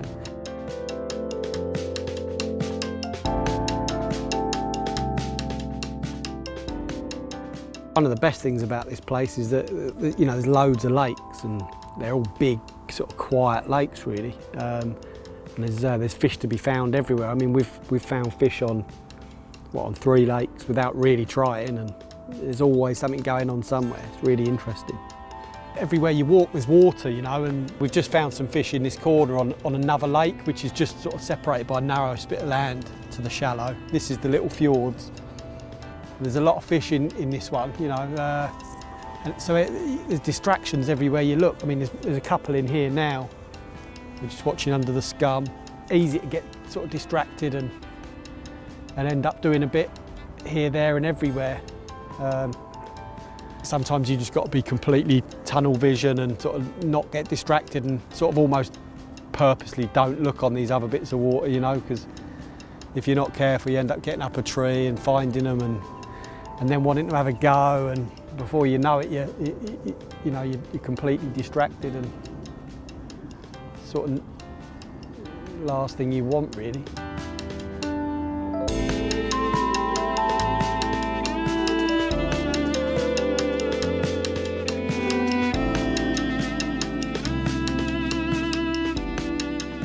How did it actually pan out? It started quite slow. They were quite. The lake had changed from what I knew of it years sort of back, and when I fished it, you know, it was the water's a bit lower, and obviously the weed wasn't up early on, and the first few fish got caught from a deep corner up the other end of the lake, which usually is a bit of a write-off, you know. It's just how lakes evolve, I suppose, and they, you know, respond to angling pressure, and that it's become a bit, you know, a bit more of a busy lake, you know, over the last few years. Maybe that's something to do with it. Maybe that was where the first bit of weed was. I'm not quite sure. But as it's gone on, it's gone back to what I remember and how I know the lake. In as much as there's a couple of areas I knew I had to be in, really. There's a bit of a sort of the shallower end of the lake. One swim on one side of the bank, and 2 the other swim other side of on the other bank, sort of opposite. And they both fish to a sort of like a Bermuda Triangle, I suppose, of about 100 yards square, which you can get up to the middle of, you know, the edges of, you know. Quite shallow water, quite a lot of weed, and they spend a lot of time out there. That's out in the lake? Out in the lake, yeah. Yeah, this time of year, once the weed gets up, that's where they sort of like it. And I knew I had to be in my head, I had to be in 1 or 2 swims for that one. Those were areas which I had been getting in and catching from sort of pretty consistently. I had a couple of areas, certainly one area that I'd been fishing and baiting and catching from quite regularly. It was an area I'd fished a few years back as well. Again, it's fishing quite long up to an area where they spend a lot of time, but it was a presentable sort of spot. A lot of it out there is very shallow, very weedy. You get sort of quite a hard drop, but you didn't get a drag back, so it's like a thin layer of like flattened down Canadian, you know, quite presentable, nice to present a pop-up over. But I'd been fishing that and baiting it quite heavily. It's in quite a bit over quite a few sessions, you know, and the last couple of trips I'd been fishing it with pop-ups, but it's just been getting a massive crackdown, but I get a real nice clean pullback. It had become too quite blatant. I remember back a few years ago when I was fishing that area in that swim, it got to a point where that spot, it just sort of blew. It just became too barren, and I just wasn't catching off it. I don't think they were eating off of it.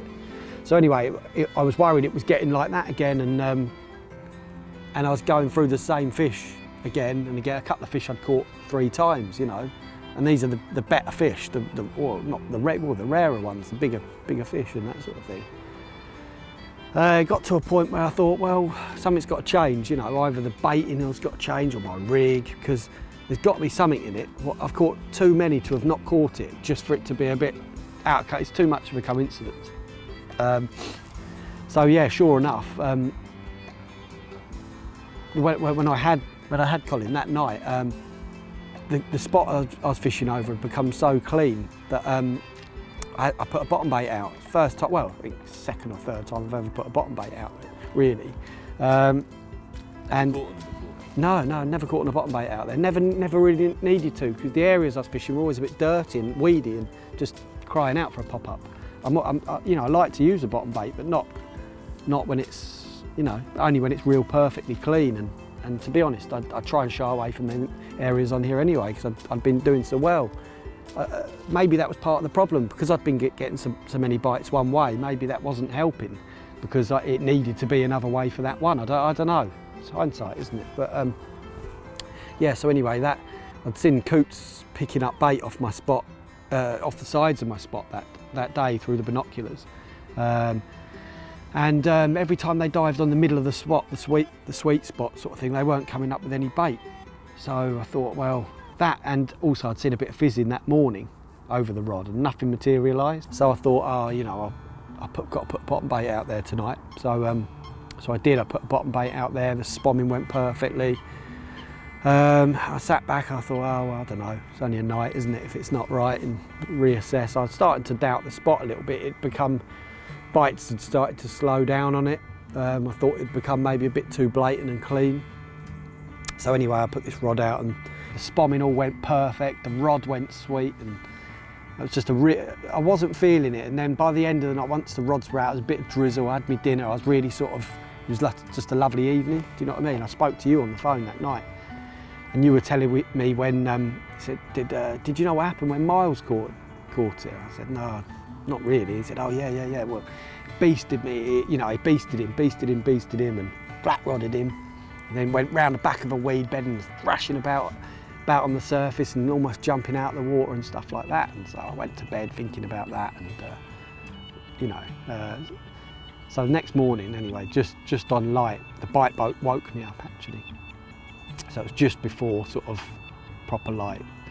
So I got a bite, went out, picked the rod up, took line like they usually do, and they usually sort of slow down, and then you end up sort of gingerly pumping them back with a bit of weed usually. Anyway, this didn't, it was different. It kept, and every time it did slow down, I'm just starting to get the rod up in the air, looking at it, and it's just sort of coming, just before I sort of crank again, I pulls the rod back down and got to backwind another few turns, and it did that 4 or 5 times, and then it did start to go solid. But I could, as I looked out there, I could see a big set of rings behind a bit of weed, and I knew it was it on the surface, and it's going through my head, and I'm thinking, oh, this is it, you know.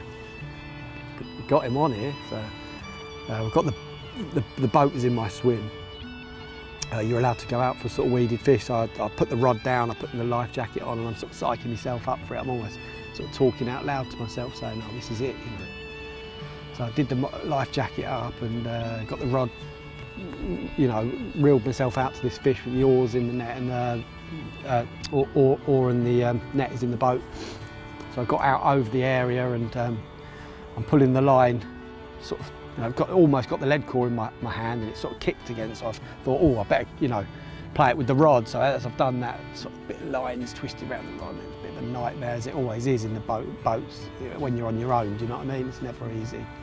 But in the end, so cut a long story short, I netted a big ball of weed, and it wasn't until I sort of netted the ball of weed and dropped the rod that I noticed like the fish was sort of in the net, but not quite. I had loads of weed. And I could just see this back, it sort of side onto me, so it's only quite a short mirror back, and I'm thinking, oh, sort of on one hand result, like it's in the net, but I'm thinking, oh, really? A bit of an anticlimax. I really thought that was it. So, but it's still not finished, because I couldn't lift the arms of the net up. There's so much weed on both arms, and so I'm pulling it all off, and the more I'm pulling off, the more it's the weed around the fish is clearing, and it's sort of spooked and bolted down into the bottom of the net.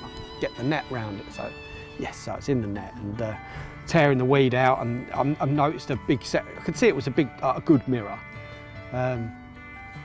see some scales down on its wrist. I'm thinking, oh, that's another one that I'd caught this year, which was one of the other 80, which was a big fish, but I'm thinking, oh, you know, oh, it's not that one. So I'm still frantically pulling the weed like you do.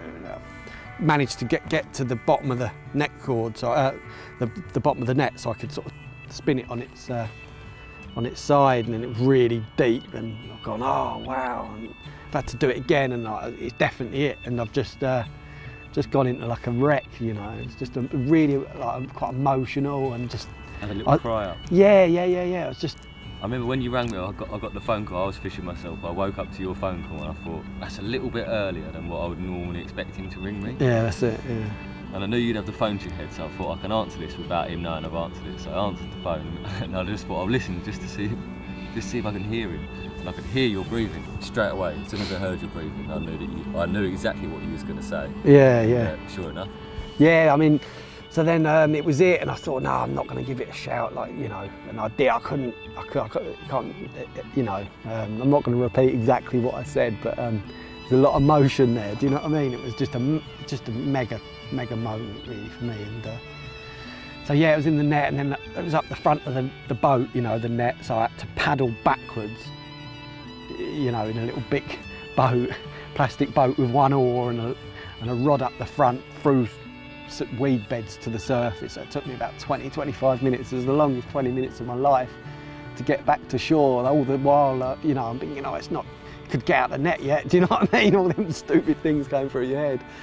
But sure enough, I got to dry land, got the net propped up on the front of the swim, and there's another fish just there. Yeah, net propped up on the front of the swim, and rung you up and rung Joe, and yeah, incredible, mate. It's, I mean, it's only a couple of years. It could have been, you know, it could have been 5 years if that's what it took, and people do go 5 years fishing particular fish. But for me, that 2 years, that still meant loads. You know what I mean? You know.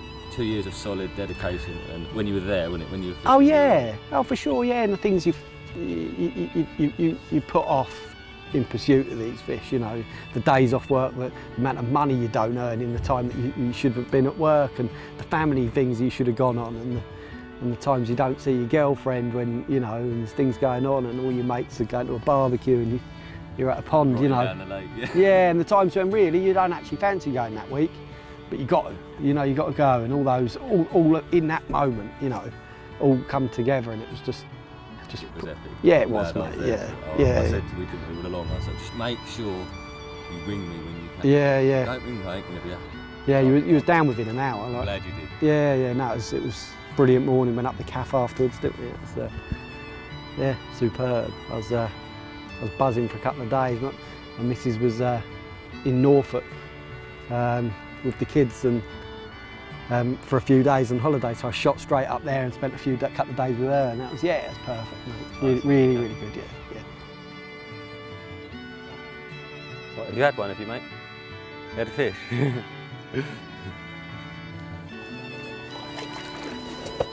Well done, man. Cheers, mate. Oh, mega.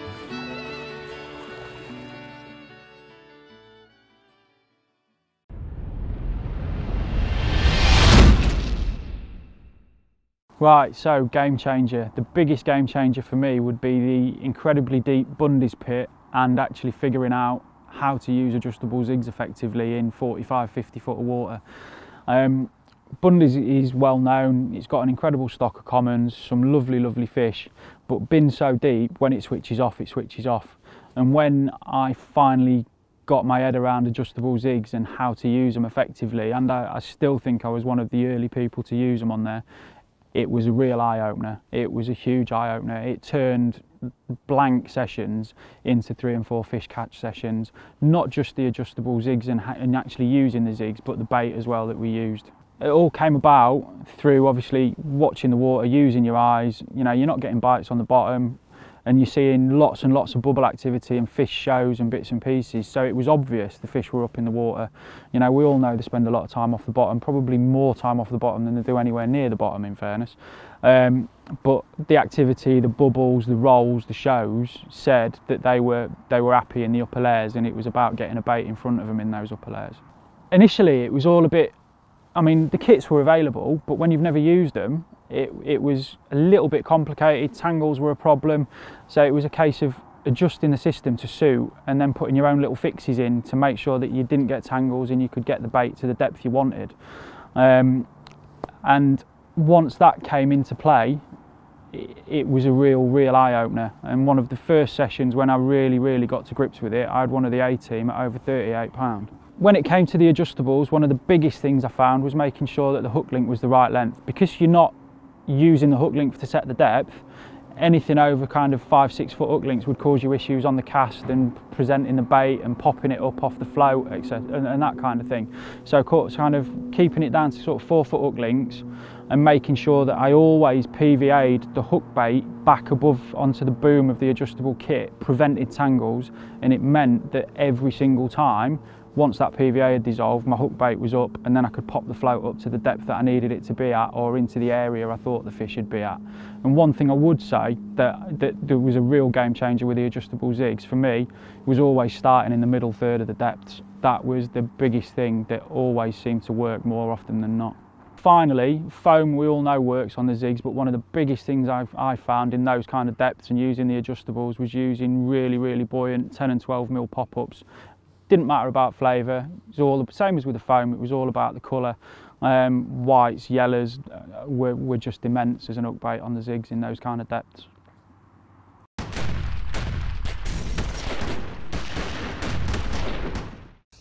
Tea or coffee?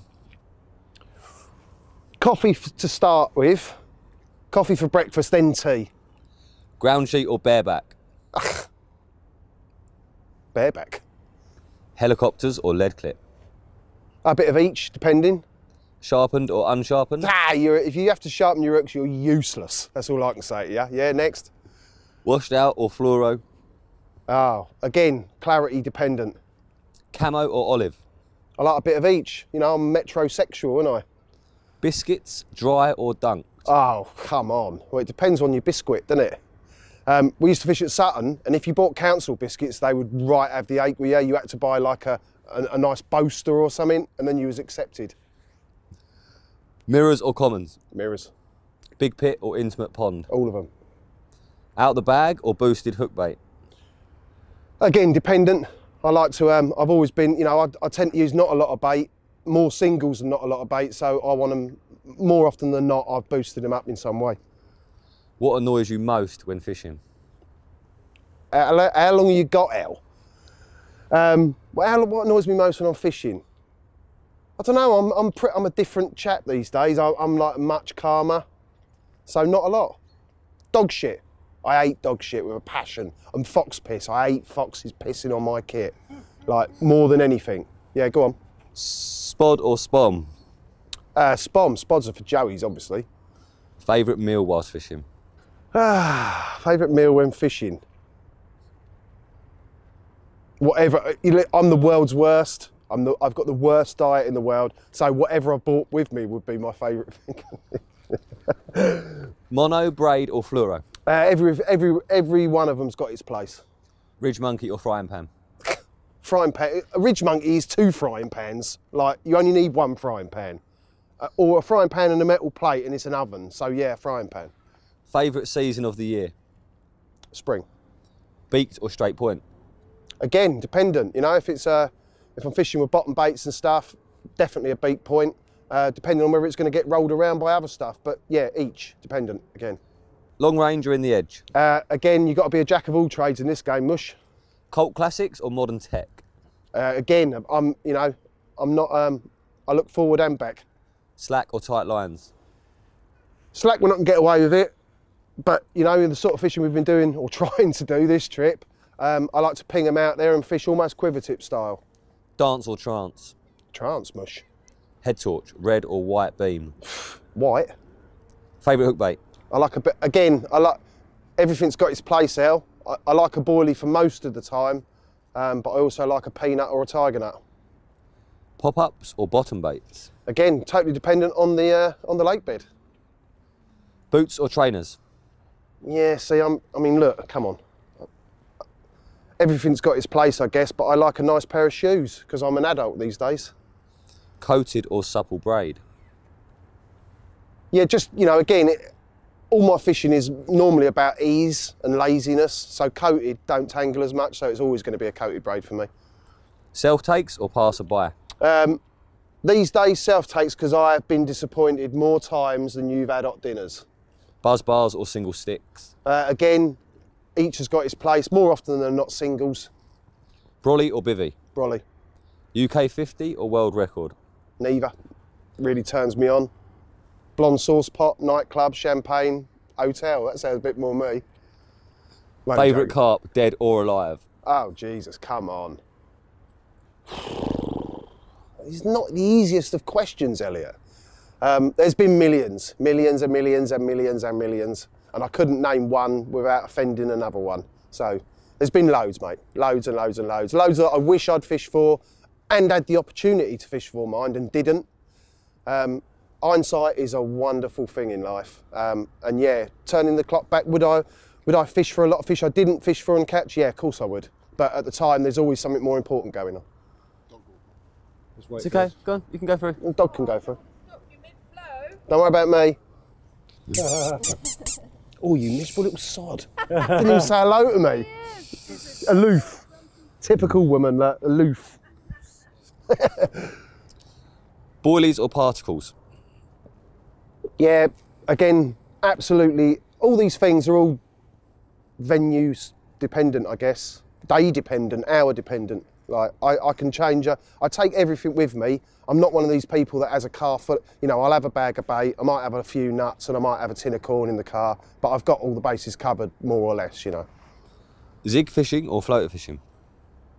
Zig fishing is like boring floater fishing. Floater fishing is like my perch, you know, it's a one rod discipline, it's an art, and it's like trotting a stick float. It's something you need to learn and appreciate and evolve. So I would have to say floater fishing. Compact digital or SLR? SLR. Facebook or Instagram? Both of them absolutely leave me feeling sick. But they're a means to an end for my work, and I like to see my friends doing well and what they're catching and their lives. So, you know, I have a love and hate relationship with both of them. Wraps or yards? Sorry, what was that? Ute, did you say to me? Yards, obviously. You have to choose one, Mary or Black Mirror?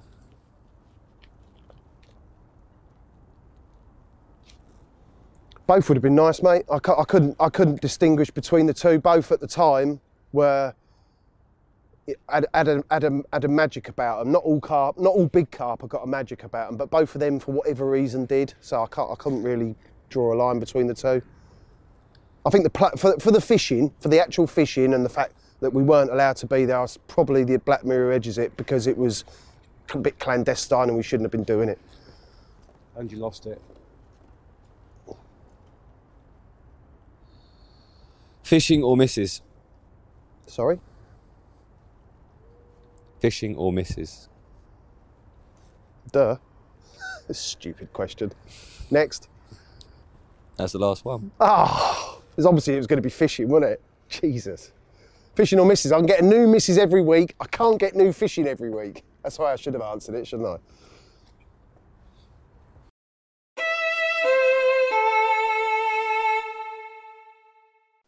The one that got away, we've all got these moments of heartache which can be utterly crucifying when they happen. We all know how much they hurt, and when it's a target fish that you've been after for a period of time, it hurts even more. But this particular one hurt ultimately because it was a target fish, but also because I knew I couldn't get back in the saddle and do it all over again.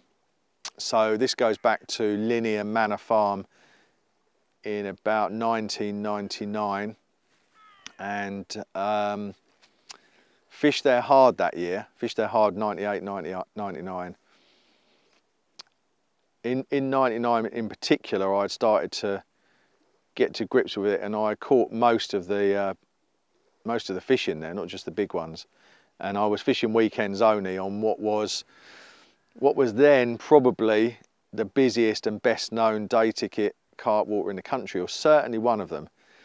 I think it had about 15 or so 30s, which put it right out there, with 2 carp being over 40 pounds and 15 30s. There were very, very, very few places that could touch it, and as a result it received enormous pressure from anglers coming from all the way up north, people like Frank Warwick and people like Terry and so on, and from all over the place it attracted these anglers. So it was very busy, and you were up against it in terms of difficult fishing and trying to deal with the catching of these quite tricky carp.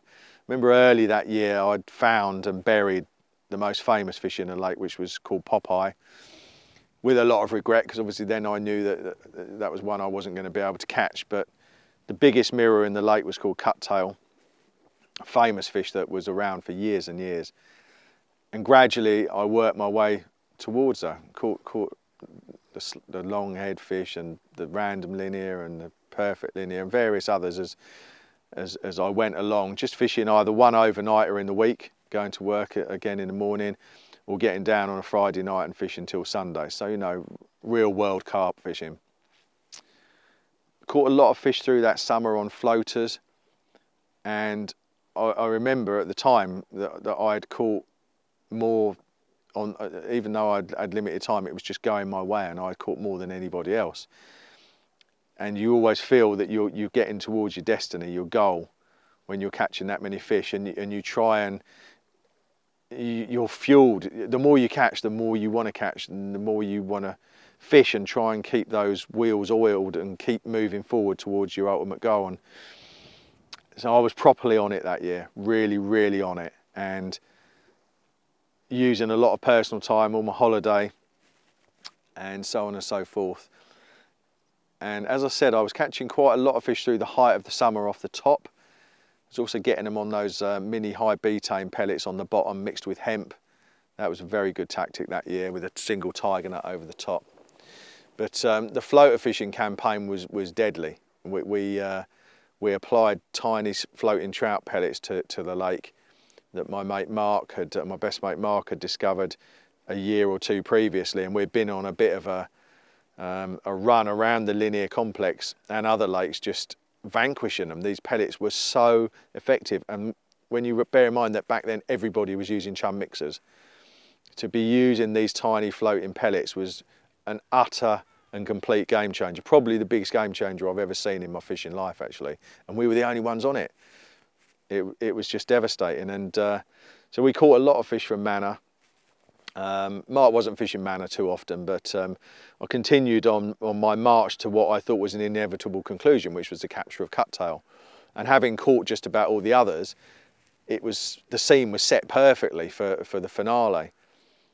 Sure enough, one hot afternoon in August, I hooked Cuttail on a little size 10 super specialist, had her on for about 20 minutes, and you already know what's going to happen because of the name of this piece, but I played this fish in. I've kicked my trainers off, jumped in the lake, which was always horrible at Linear Manor, because whatever lived in the silt ate you alive. Man, the weeping welts we used to get from the stuff in the silt there. But kicked my trainers off, jumped in the lake, pushed the net. I can see what I've got on. I've got my soft floater rod, fully compressed, 8-pound double strength, little controller, and it's coming in. I can see what it is, and it's coming in, and 3 foot or so off the net cord, the little tiny hook popped out, and she just sort of sat there for a minute like this, and then just went and swam off. Just woke up, and it crushed me, really, really crushed me on 2 levels. One, that I'd lost what would have been then would have been my first 40-pounder. She was about 42 pounds then, I think. But it also crushed me because I knew that I wasn't going to do it all again. I wasn't going to go back there doing the overnighters and catch. I'd had to catch the whole stock to get to her, and it was a mountain to climb on limited time, and I realised I wasn't going to do it all over again, and then pretty much walked away from Manor and left there, and it's the only fish to date that's actually brought tears to my eyes, as I realised that some fish just aren't meant to end up in your net, and you can't always be victorious.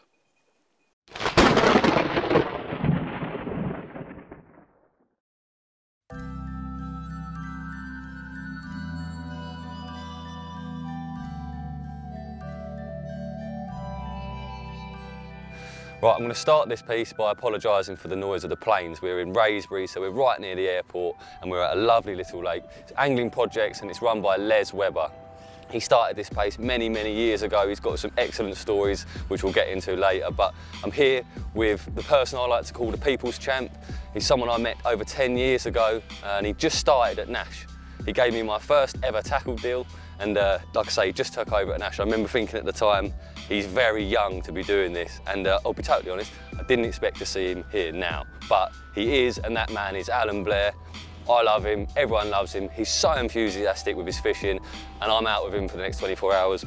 And I just said to him, we'll do whatever you want to do. You know, I'm not going to tell you where we got to go, anything like that. You decide, and we'll do that. So this is where we're starting. We're going to go to a host of different venues, hopefully catch some carp.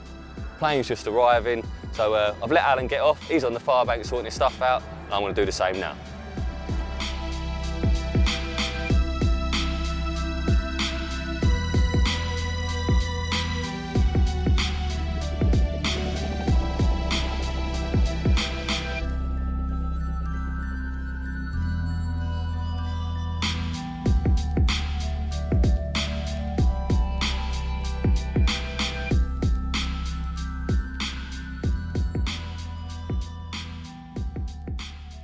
Right, well, it hasn't taken him long, probably 15 minutes or so, and he's got his first one on. Morning. Morning. Small common, is it? Yeah.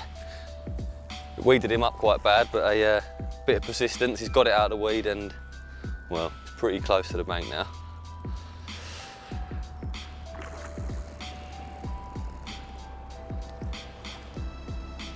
Yes. Oh, he's in. He's half in. He's in.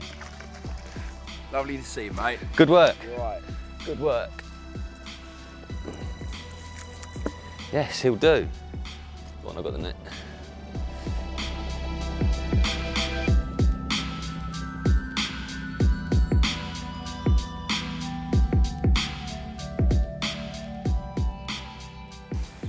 Lovely. Thank you, mate.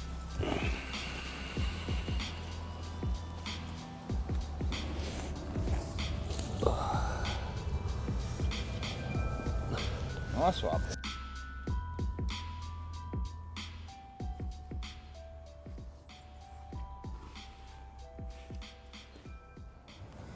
Well, we've had trains, planes and automobiles coming past, but we couldn't have asked for a better start than this. I was stood over there watching Alan, he was pinging mixers out, and he said to me this morning that they were all mostly They had fish on the been bottom. ripping the bottom to pieces, coloured up, but I couldn't help myself. There was just the odd 1 or 2 milling about, and sure enough, just we love caught one, float fishing geese. But yeah, so he's caught one. I definitely want to catch one because that's a really cool carp. and Absolutely. They're all just as nice. So well do done it. on your first fish. Big ups, bro. I'm gonna Thank try you. and catch one. Sweet. Right, good start.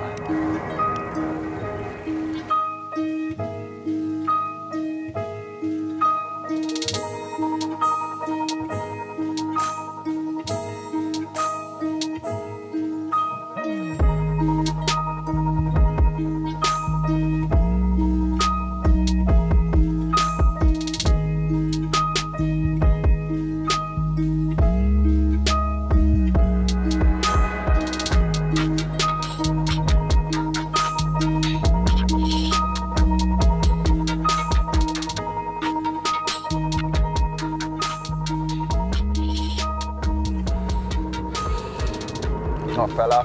Howdy ho.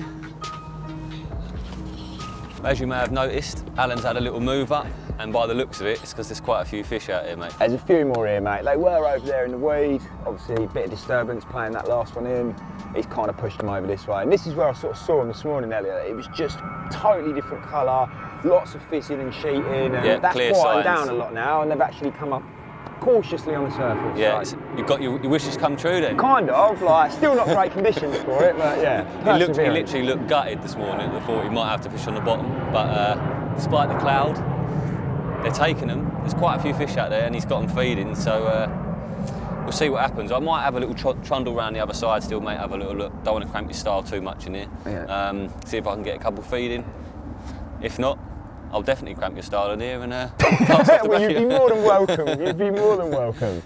That's plenty of space. That's the plan. And we, like I said this morning, we've got a busy 24 hours ahead of us. You're going to take us all over the place, aren't you? Yeah, you know, when you rung me and said you fancy going out for a day's fishing, it's a little bit different with me, Elliot. Like, a lot of people, a lot of lads at work and friends, they won't come with me no more because it's just too intense and too much moving and new places. But it's like what I like doing. Yes. You know, I don't like sitting still for too long, become restless and bored. And yeah, I want to take you and show you a few little haunts.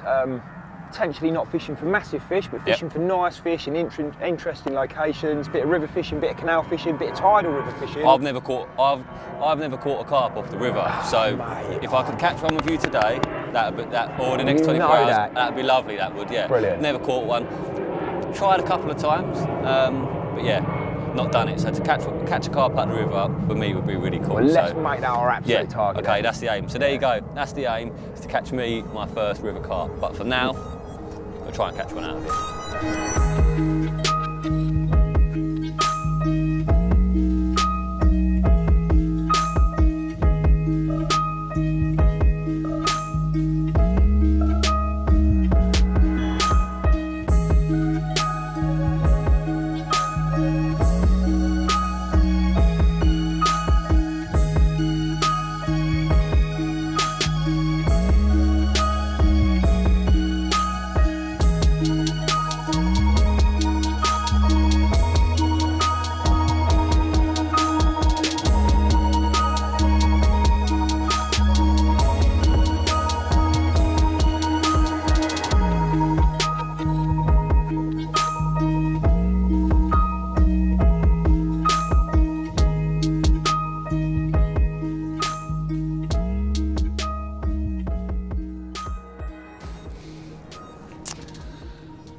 Been around here a little while now and it's not looking great. It's just started to rain.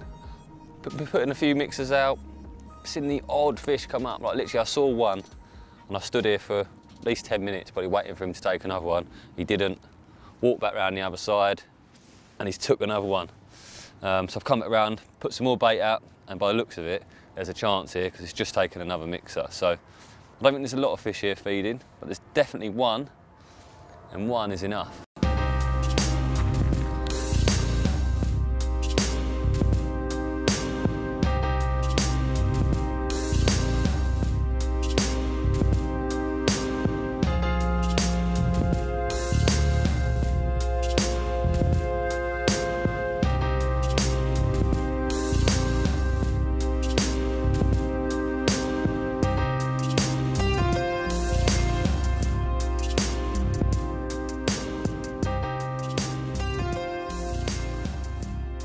Well, I've got my hook bait on. I'm going to free line for these.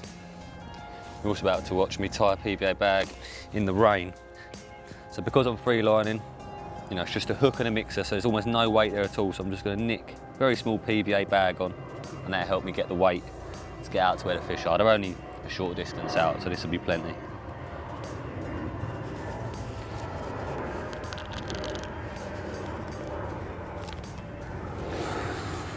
There we go. Nothing spectacular, nothing revolutionary, just a bag of mixers. Snip that off, get PVA away. And then, just going to gently hook that on there. Simple as that, and you'll see I've got a little yellow sight bob on there. Which makes it easier to pick my hook bait out amongst the rest.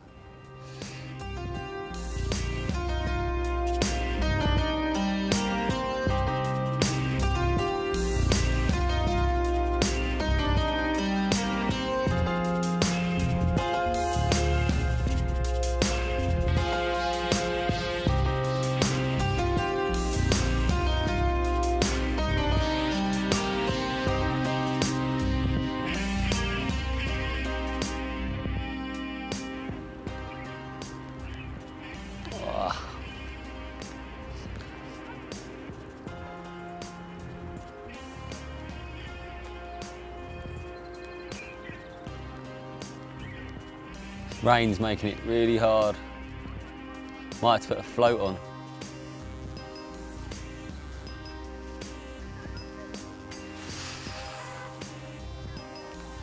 No, that's me there.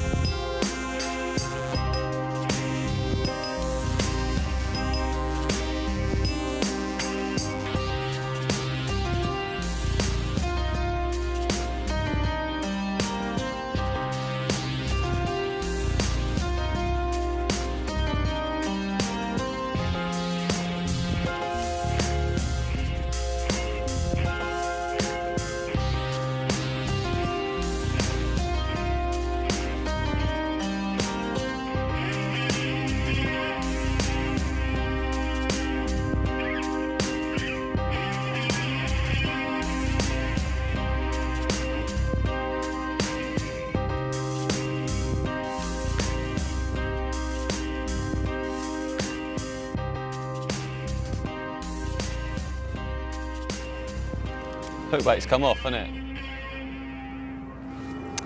F***'s sake.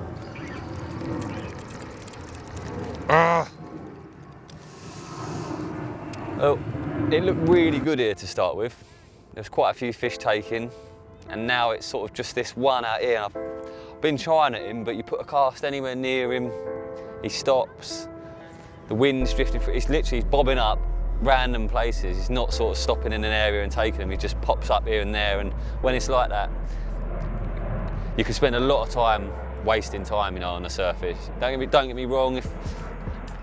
If you gave me £1,000 to catch one out of here off the top, I would stay and try and catch that one fish. But you know, I want to catch one out of the river, so I'm going to have a go and have a word about it and see what he thinks. But you know, we're getting more and more rain, and it just looks like our best option is going to be to have a move. So I'll go and talk to Al, see what he's saying, but I'm not really feeling it anymore.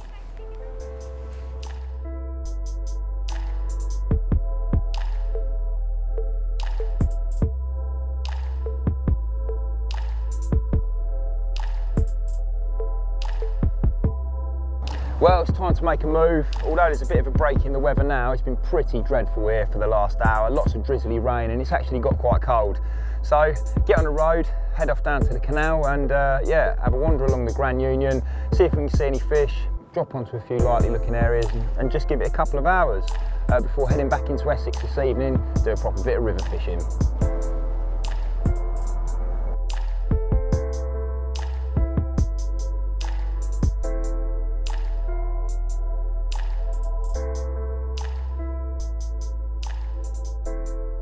Can't believe it's taken me so long to come down and visit Les at his amazing fishery. Yeah, known him for a good number of years now. He puts so much back into angling.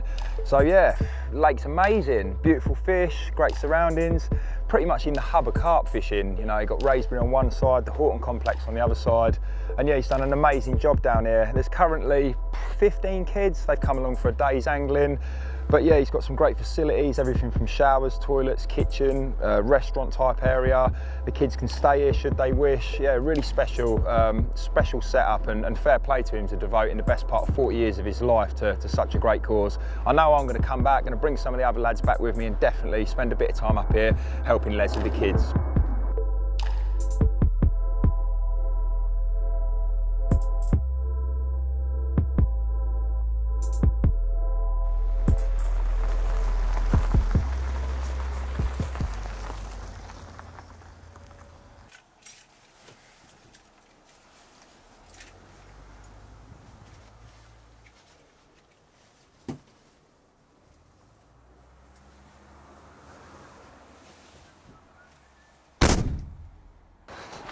Ready? As I'll ever be. As I'll ever be. So where exactly are we? So this is Grand Union Canal. Yeah. You fished it before? Never. No. Yeah, it's one of the biggest canal systems in the country. I've heard of it, yeah. And it's full of carp to a degree. Yeah.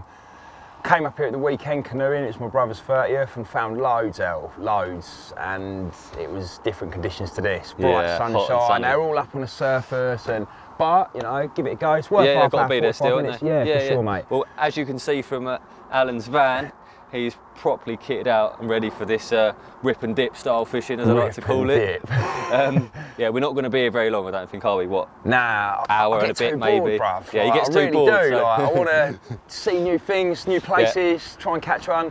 You know, if you can't catch one here, in half hour, 45 minutes, you've got your location wrong. Yeah. They ain't so it, even, kind of yeah. thing. Yeah, little so, bright pop up. And, yeah, cool. Yeah. Right, well, that's the plan then. So we'll start here, and no doubt before long, end up somewhere totally different. Yeah, I love it. That is cool.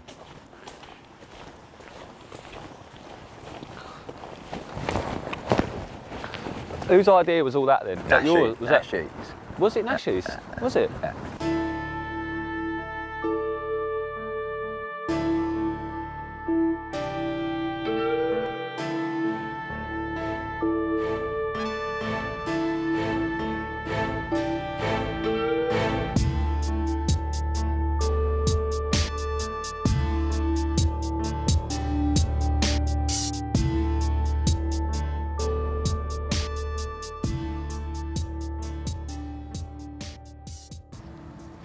We've reached the destination. This is where Alan saw him at the weekend, and it appears they're still here, mate. Yeah, a little bit surprised to be fair, but it is shallow. Just before you got here, I come up, put half a dozen slices out. Can't see a lot of that bread now. I'm not suggesting they have eaten it all, but at least there's fish in the area. Yeah, there's fish mooching about. Yeah, I was a little bit late. I got got lost trying to find a petrol station. Did you get sorted though? Yeah, I got it done, but the sat-nav took me to a place where there was a petrol station that didn't exist, which was ideal. So yeah, I was a bit later than Alan arriving, but there's fish here. We've just seen one over here, and I'm sure there's more. The water's quite It's quite murky, unusual. Like, firstly to find somewhere that widens out so much, but more so to find this much weed growth. I was you don't surprised to see see this the much weed in the weed canal, really. yeah. Plus you've got the big overhangs here and some decent overhangs there, so it's Got a every natural reason magnet. to be here. Yeah, they have, Yeah. mate, they have. Well, look, we 60 said we'd give it minutes. about an hour, so let's 60 roll. minutes. Let's roll. Let's get the gear sorted.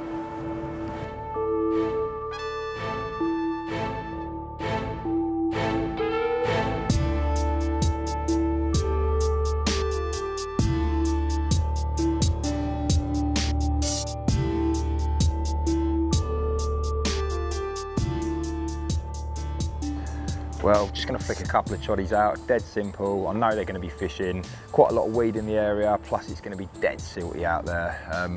Loads of silt build up over the years. You've got a big set of overhangs here, brambles and stuff. I'm going to position one along that and then one a bit tighter into this sort of corrugated steel. When we arrived, there's a sort of overflow there. It was trickling some water out. Yeah, it looks good. It looks the sort of place, if I was a carp in the canal, I'd be hanging out right about now.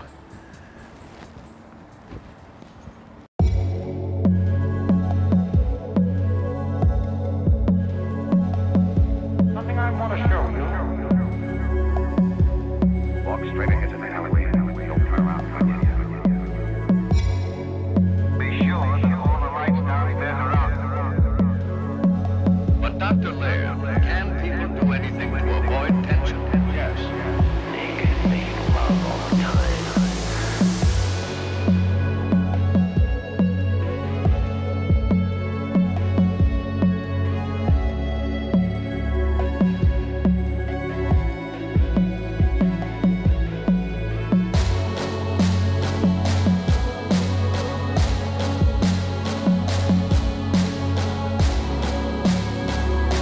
Don't worry, everything's okay.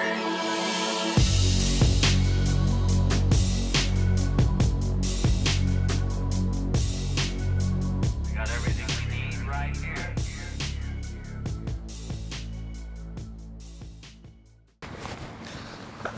We have to call you Alan Impatient Blair, aren't we? Sorry, kids, they hate filming with me, mate. Look at him, go on. In you go. He's in. Yes. High five. He's in good nick. Just getting busted up by the boat. Oh, bless him, man. I feel sorry for him. No one wants to be getting churned up by a boat, do they?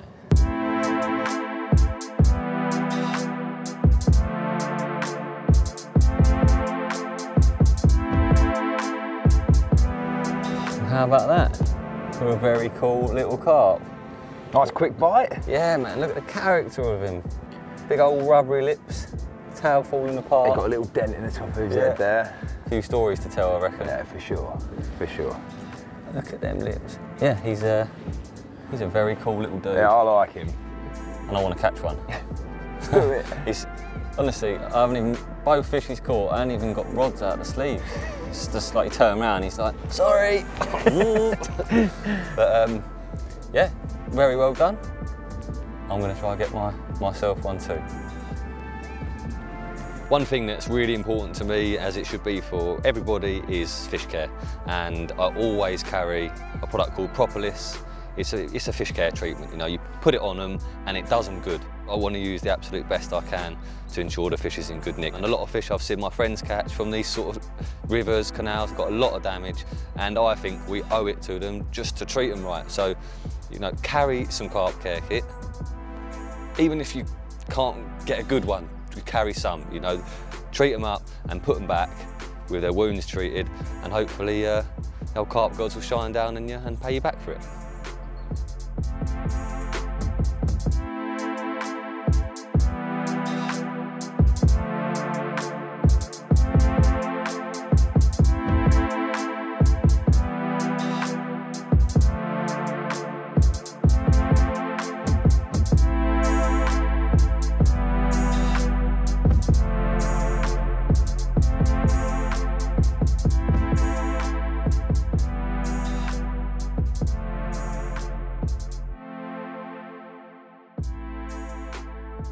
Well, if you're anything like me, you haven't got much experience on the canals or the rivers, there's probably all sorts of questions that you would ask yourself if you were to turn up to one like I have today. So the first things to me, mate, that have, you know, immediately within 20 minutes I've noticed that I've sort of got wrong.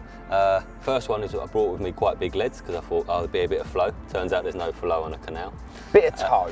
When they open the lock gates and come. stuff and the boat's moving, you get a bit of undertow and stuff. But So as far as holding bottom goes and that, in the canals, it's not so bad. It's not like, you don't get the issues like you would on a river. It's not a raging torrent of a river. Yeah. So that's the main difference between canal and river is yeah, flow no versus, big flow, yes, so to speak. Okay, and the second one almost got wiped out by a boat. So You no did, back bro. leads. You were like, back leads on, back leads on. I was scrambling around, and the boat. Well, to be fair, I thought I was lucky. Was I lucky there? Because I didn't have them back leads on. Yeah, but you're fishing braids, decent braids, so you managed to get it down, to a point. But I think it's pretty fundamental that, you know, if you're going to fish on the canal, you do use back leads. They come down the sort of centre track. I'm not trying to teach you to suck eggs out, but you've got a marginal shelf and then it drops into the sort of the boat track and then back onto another marginal shelf. And yeah, you kind of want to pin it down. I'll often use two. I'll sort of position my rig onto the far margin, slide a back lead right across to get it at the bottom of this shelf here, and then drop another one at the bottom of the near shelf and just sort of pin it so it's properly like that. Yeah, just because if they go through quite fast or it might be a little bit shallower, the prop spinning and stuff, it can try and pick your line up. Yes, and that is bad news. I've seen many people get wiped out. I've always wanted to see it. I've never seen it, but I've always wanted to. Okay, so, and what other, you know, there must be loads of, you know, the path we're sort of sat on here. Yeah, you know, it's a piece of waterway that's, you know, it's a navigation. Boats are going up and down it all day long. Okay, today it's quite quiet, the weather's not great, but it can be very busy. You can see one every sort of 3 or 4 minutes. You've got the towpath, people are using it, cyclists, families out for a walk, dog walkers. So you have to be sort of considerate, mate. You know, a bit like the park lake fishing, the canal fishing is exactly the same. You've got to be really conscious of everyone else around you. There's offices over here. If we were to do the night, you know, yeah, you just got to be considerate. You know, like any fishing, be considerate. Yeah, like having a swim with people walking through it all day. You can't leave your stuff. You can't sort of laying around. Like I am now, sprawled across the pond. Nah. I'll get my legs run over. But they're really interesting places. What is it that you love about it? Why do I fish them? Because, have you seen another angler? No, I haven't actually. No, mate, I normally would have at a lake. And yeah, if we'd have gone to a club water or a syndicate, more often than not, you can get pinned into an area you can't move, you haven't got the flexibility to fish how you want to. And the reason I fish these types of venues is because I can do my thing. You know, I can do my thing. Now, in this instance here, there's been no pre-baiting, but if I was going to invest a bit of time on a stretch, I could come down, I could get some bait going in, I could get the fish visiting the spot, knowing almost certainly that no one else is going to be fishing over the top of me. More often than not, you're fishing for the unknown. But to counteract that, you know, I'm not fishing for monsters. You've No. caught some mega fish out, Yeah, and yeah. you know, the boys that are on these syndicates and stuff, they're fishing for far more prestigious fish than these bigger fish.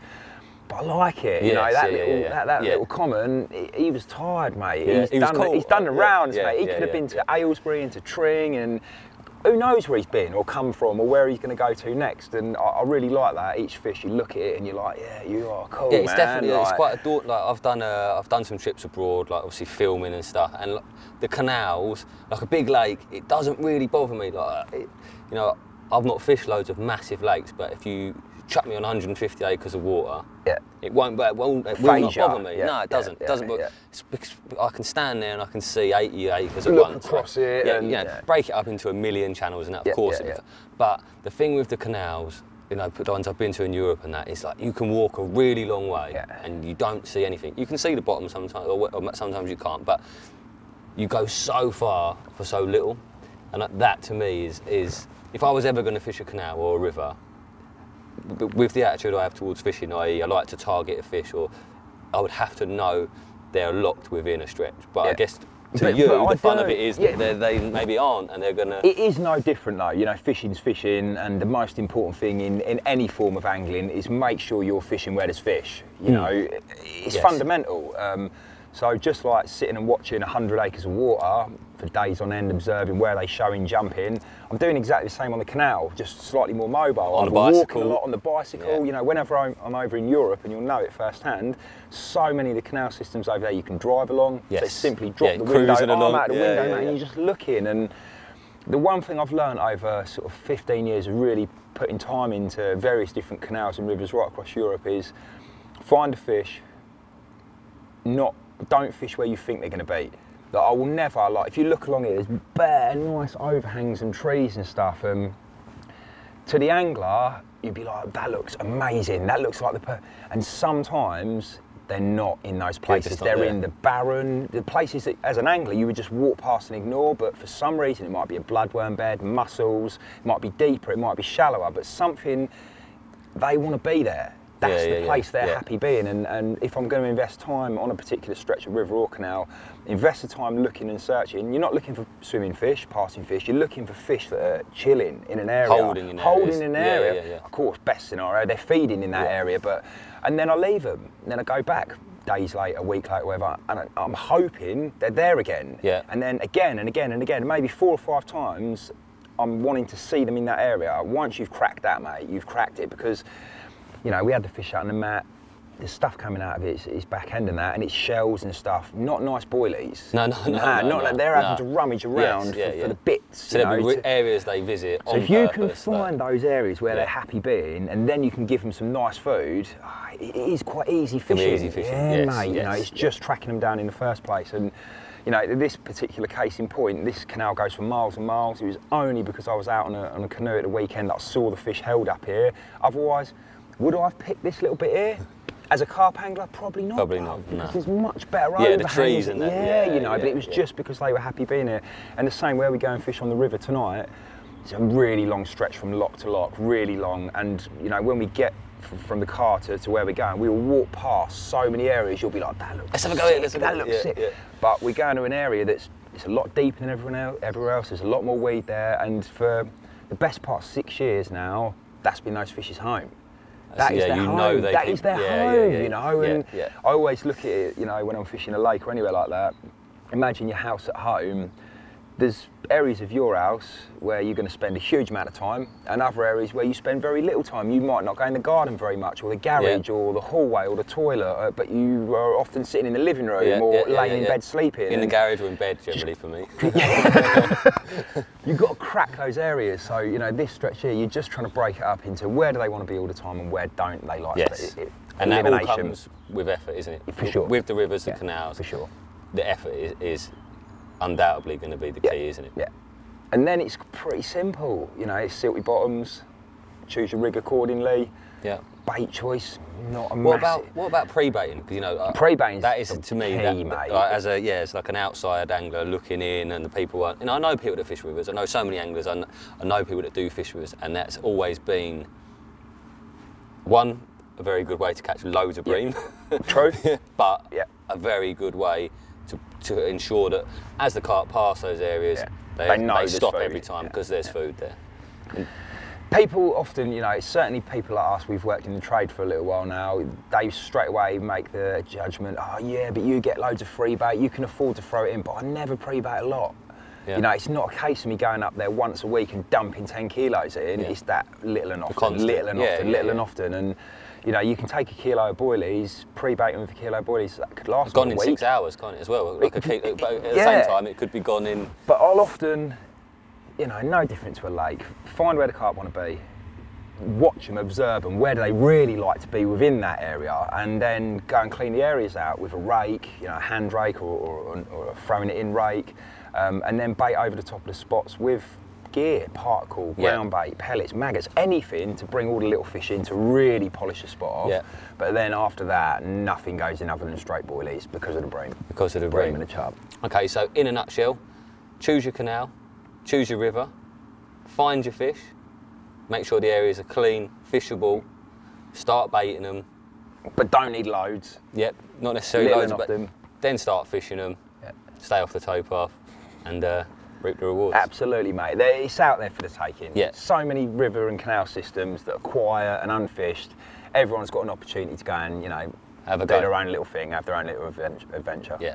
Well, if you haven't learned anything from that, I'll be quite surprised, because I've just took a hell of a lot of information from sitting with Alan for 5 minutes. You know, talking to someone who actually knows what they're on about. It's really valuable, no matter what sort of fishing you're going to do. If you can find someone that does actually know what they're on about, they actually go out and do it, you're going to learn something, and hopefully you just have.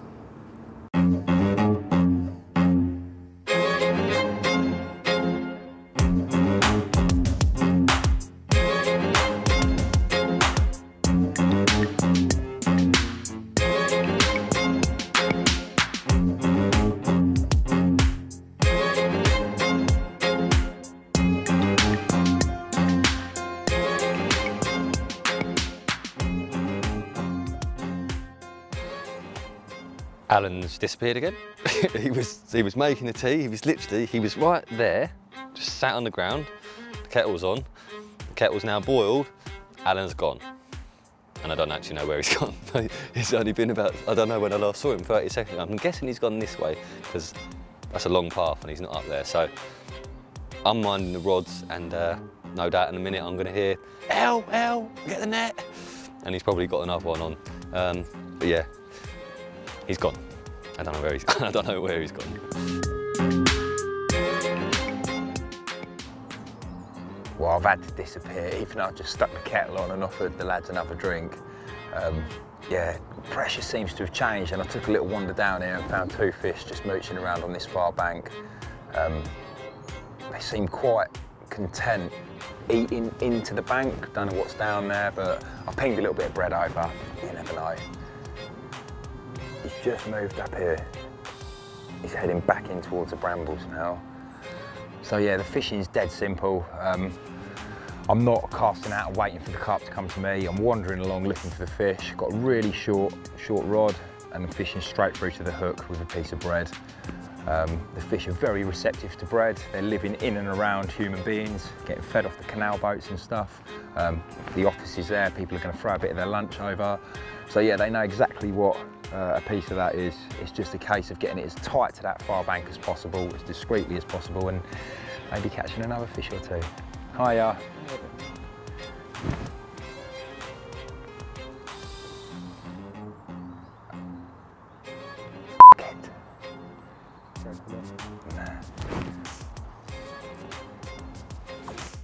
Well, as I said, it's all about sort of staying mobile, wandering around looking for the fish, and I've just seen some disturbance underneath this bush here. There's a chance it could be a moor-hen or a coot, but there's also a very good chance it could be a carp, and I've managed to ping the bread across there. It's actually gone through, you'll notice I can just bounce it there. It's gone through a little bit of a vine and stuff. Absolutely no problem. If I do hook one, it'll rip straight out. And making casts like that are really, really useful. Someone's opened the lock gate, it's towing through quite fast now, and if I cast just a piece of bread on the surface of the water, it would very, very quickly move out of the vicinity of where the fish are happy being. So to be able to sort of cast it through a bit of branch or a twig or something and just suspend it out there, It's often the way to get the bites.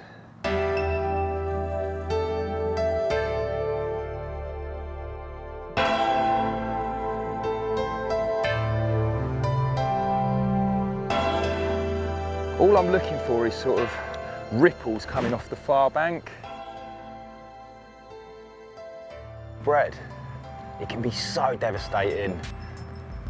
Of course on park lakes, but also on the canals. These fish, they absolutely know what white food is. Bread, croissants, French stick, basically anything that's potentially gone stale on a canal boat and just been hoofed over the edge. And they're used to coming across it. Taking that, for sure it makes sense to use a similar sort of bait coloration if you're fishing down on the bottom with your pop-ups or your boilies, just because they make that association of the colour white with food.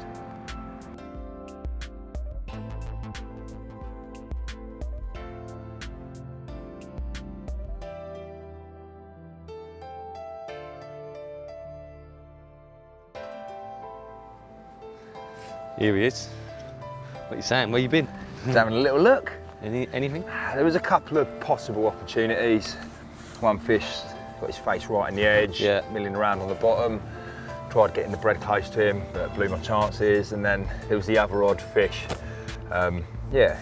Nothing amazing. Nothing It's been come to quiet fruition. here, mate. I haven't seen anything. I haven't seen anything for a while, to be fair. I can safely say this has been the longest hour on the canal ever. Well, I think you we've been did here run a couple away. of hours now. Yeah, I know, mate. I couldn't help myself. Let's roll then. Let's bounce. Let's go somewhere else. Yeah, Sorry, let's mate. move. We're going to get stuck on the M25 as it is, so let's head back into Essex and go and do the night on River Chelmer. a proper bit of river. Yeah, cool. All right, sweet. Pack up.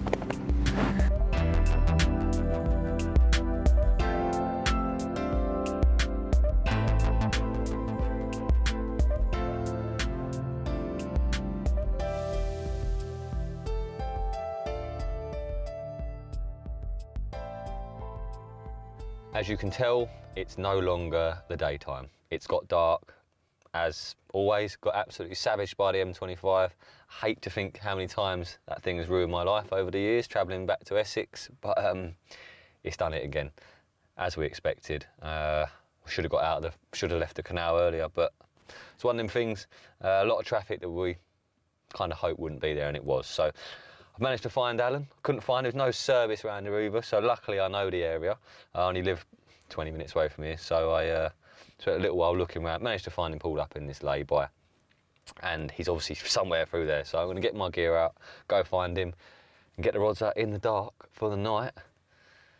Not the best start to catching my first river carp, but that's how it goes.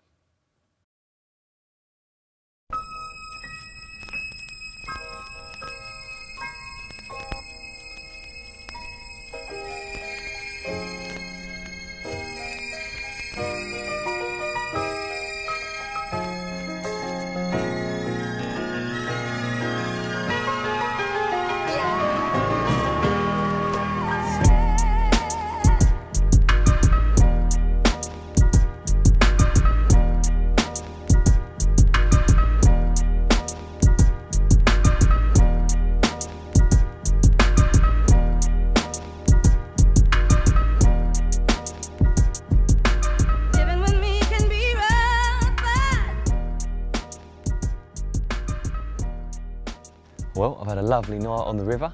Turning up last night in the dark obviously wasn't the most ideal situation really. You know, we really wanted to get down here before that happened, but that's how it goes. Luckily, Alan knows this stretch really well, so I had a little word with him. He basically said that the middle of the river is deeper and weedier, and then the sort of margins either side are a bit clearer, nice gravel. So I spent a little time leading around, didn't want to go too mad, you know, it's only a thin little river. I get quite scared of spooking them, you know. There was a bloke next door to me as well, and you know, I didn't want to ruin his chances. So I had a little lead around, and it was quite weedy, to be fair, weedier than I thought, but I come closer and closer basically until I could get clean gravel every single time. You know, I wanted to make sure my rigs were fishing, you know. So yeah, a few casts, not too many, but enough to guarantee my presentation, and a few handfuls of bait over the top. That was that, you know. I had my rigs both in short along this margin. Didn't want lines going out across the river necessarily, so yeah, held them short, and wasn't overly confident, I must admit, but you know, they went out sweet, and unfortunately, I caught a bream. Classic sort of 2 or 3 bleeps in the night. I thought, oh no, don't be a bream. Another couple of bleeps a little while later. I kept trying to sleep it off, really hoping he would just fall off, but yeah, in the end, I had to go and sort him out. It was a nice bream actually, probably about £4, nice bronze bream, but not what I was after last night. And I'm sure anyone that fishes these rivers is constantly plagued by them, so I feel your pain. But yeah, lovely night last night, really quiet. We had a Chinese, it was, yeah, it was nice. I've had a lot of fun. Yeah, so last night was pretty sweet. Managed 3 chub, decent fish, around £4, 1 big bream, and a lot of people would be quite negative about that, but I see it as a bit of a bonus, you know. I had to get up, yeah, but I know the spots are working, I know the rigs are working. On that subject, I went really big as well, like massive, great 24mm baits with a great big cultured coating on the outside, and still they were getting snaffled by the chub and the bream. But when that's happening, I always feel the carp aren't too far behind, and it was the case in point this morning. Just as it started getting light, had a take, I was already dealing with a chub on another rod. This one was absolutely ripping, just there, and yeah, I lost it. Proper gutted. The bites aren't easy to come by. You know, a bite a night is exceptional, so yeah, somewhat disappointing after a great night, but that's fishing. It's a beautiful day, much nicer than yesterday morning. Let's see what happens.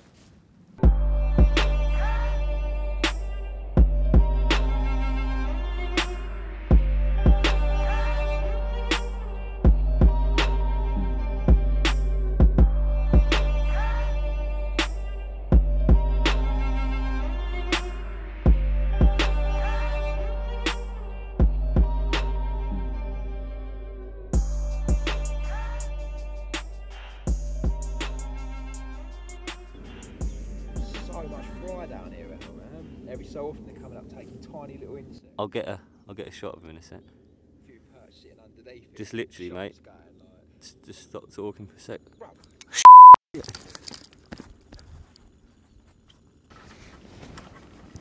Gaze. It's really stuck on something. It's grating bad. It's all that weed, bro. I think it's weed. Cool. Whew.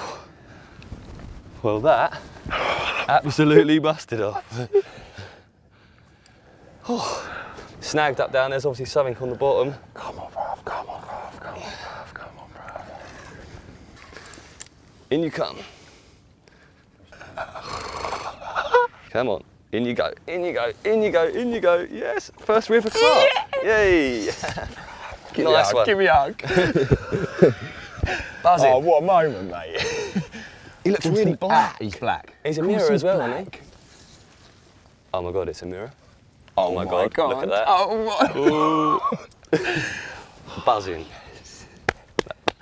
Moment, mate. That is everything I expected a river carp to look like. What a bite as well. What a bite, what a bite. Buzzing. Well done, bruv. No way. No awesome way. No way. Yes.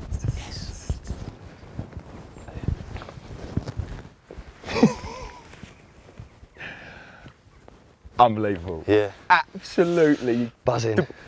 Unbelievable. What a bite. Carnage. I need to take these waders off, I'm so hot. They're coming off. Oh, I can't stop smiling. Ladies, prepare yourselves. Mate. You're about to see me with less clothes on.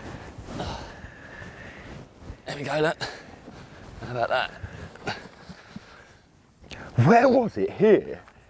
Just down here, like. Mate, we've been banging around. Yeah, literally just down there. Just down there. Oh.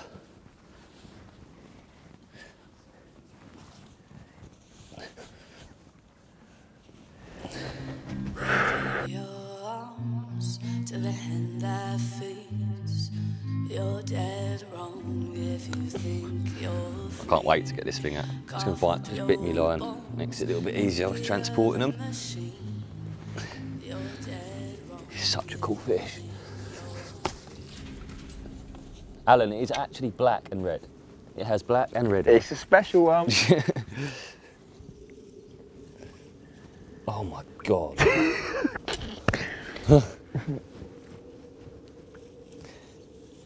Oh my God, look at him. You know why he caught it, don't you? Because I appreciate him? Nah, oh, you picked that spider up out of the canal. Because I got the spider? Yeah, yeah. So yesterday I threw a... accidentally threw a spider flipped in the spider. canal. I don't like spiders, so I threw him in. Felt bad, took him back out. Yeah. Holy shit, man. That is That's incredible. Why, this is why I love fishing them, Al. It ain't a monster. Mate, that's incredible. That's one of the best carp I've caught for a long time. That really is. Mate, look at it. Look at that belly. Them scales, man. Snail?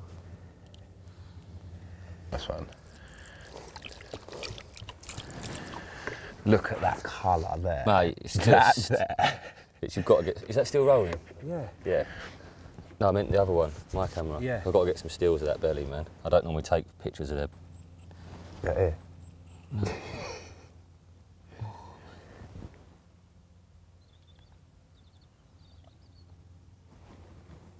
Perfect little mouth.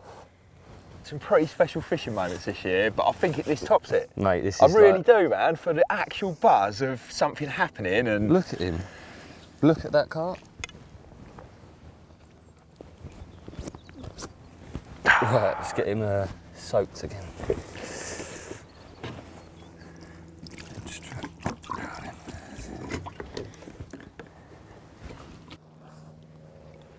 Look at that for a fish. Like I've done a lot of fishing in my time. I'm not that old, but I've done a hell of a lot of fishing. And this, I can honestly say, is one of the best carp I've ever caught. I'm truly blown away, I really am. I've never fished the rivers really. I knew there was gems like this to be caught. But Al, honestly mate, this is one of the best fish all out I've there ever for the caught. taking, guys. There's rivers right across the country with fish like this in them. You've just got to be focused, you know, get out there and go and make it happen. Mate, he's amazing. Yeah. Like the colours, everything about this fish. A special carp. Mate, I'm so happy. Thank you so much, honestly. That's a pleasure, man. And like, yeah, I lost a fish earlier. I would have been despondent for probably at least 2 days and I forgot it. It's all in the past now and it's like, this is magical. Amazing. Absolutely magical. Amazing fish. Big ups, bruv. Thank Good you, Carp angling. gods, yeah, very you. much.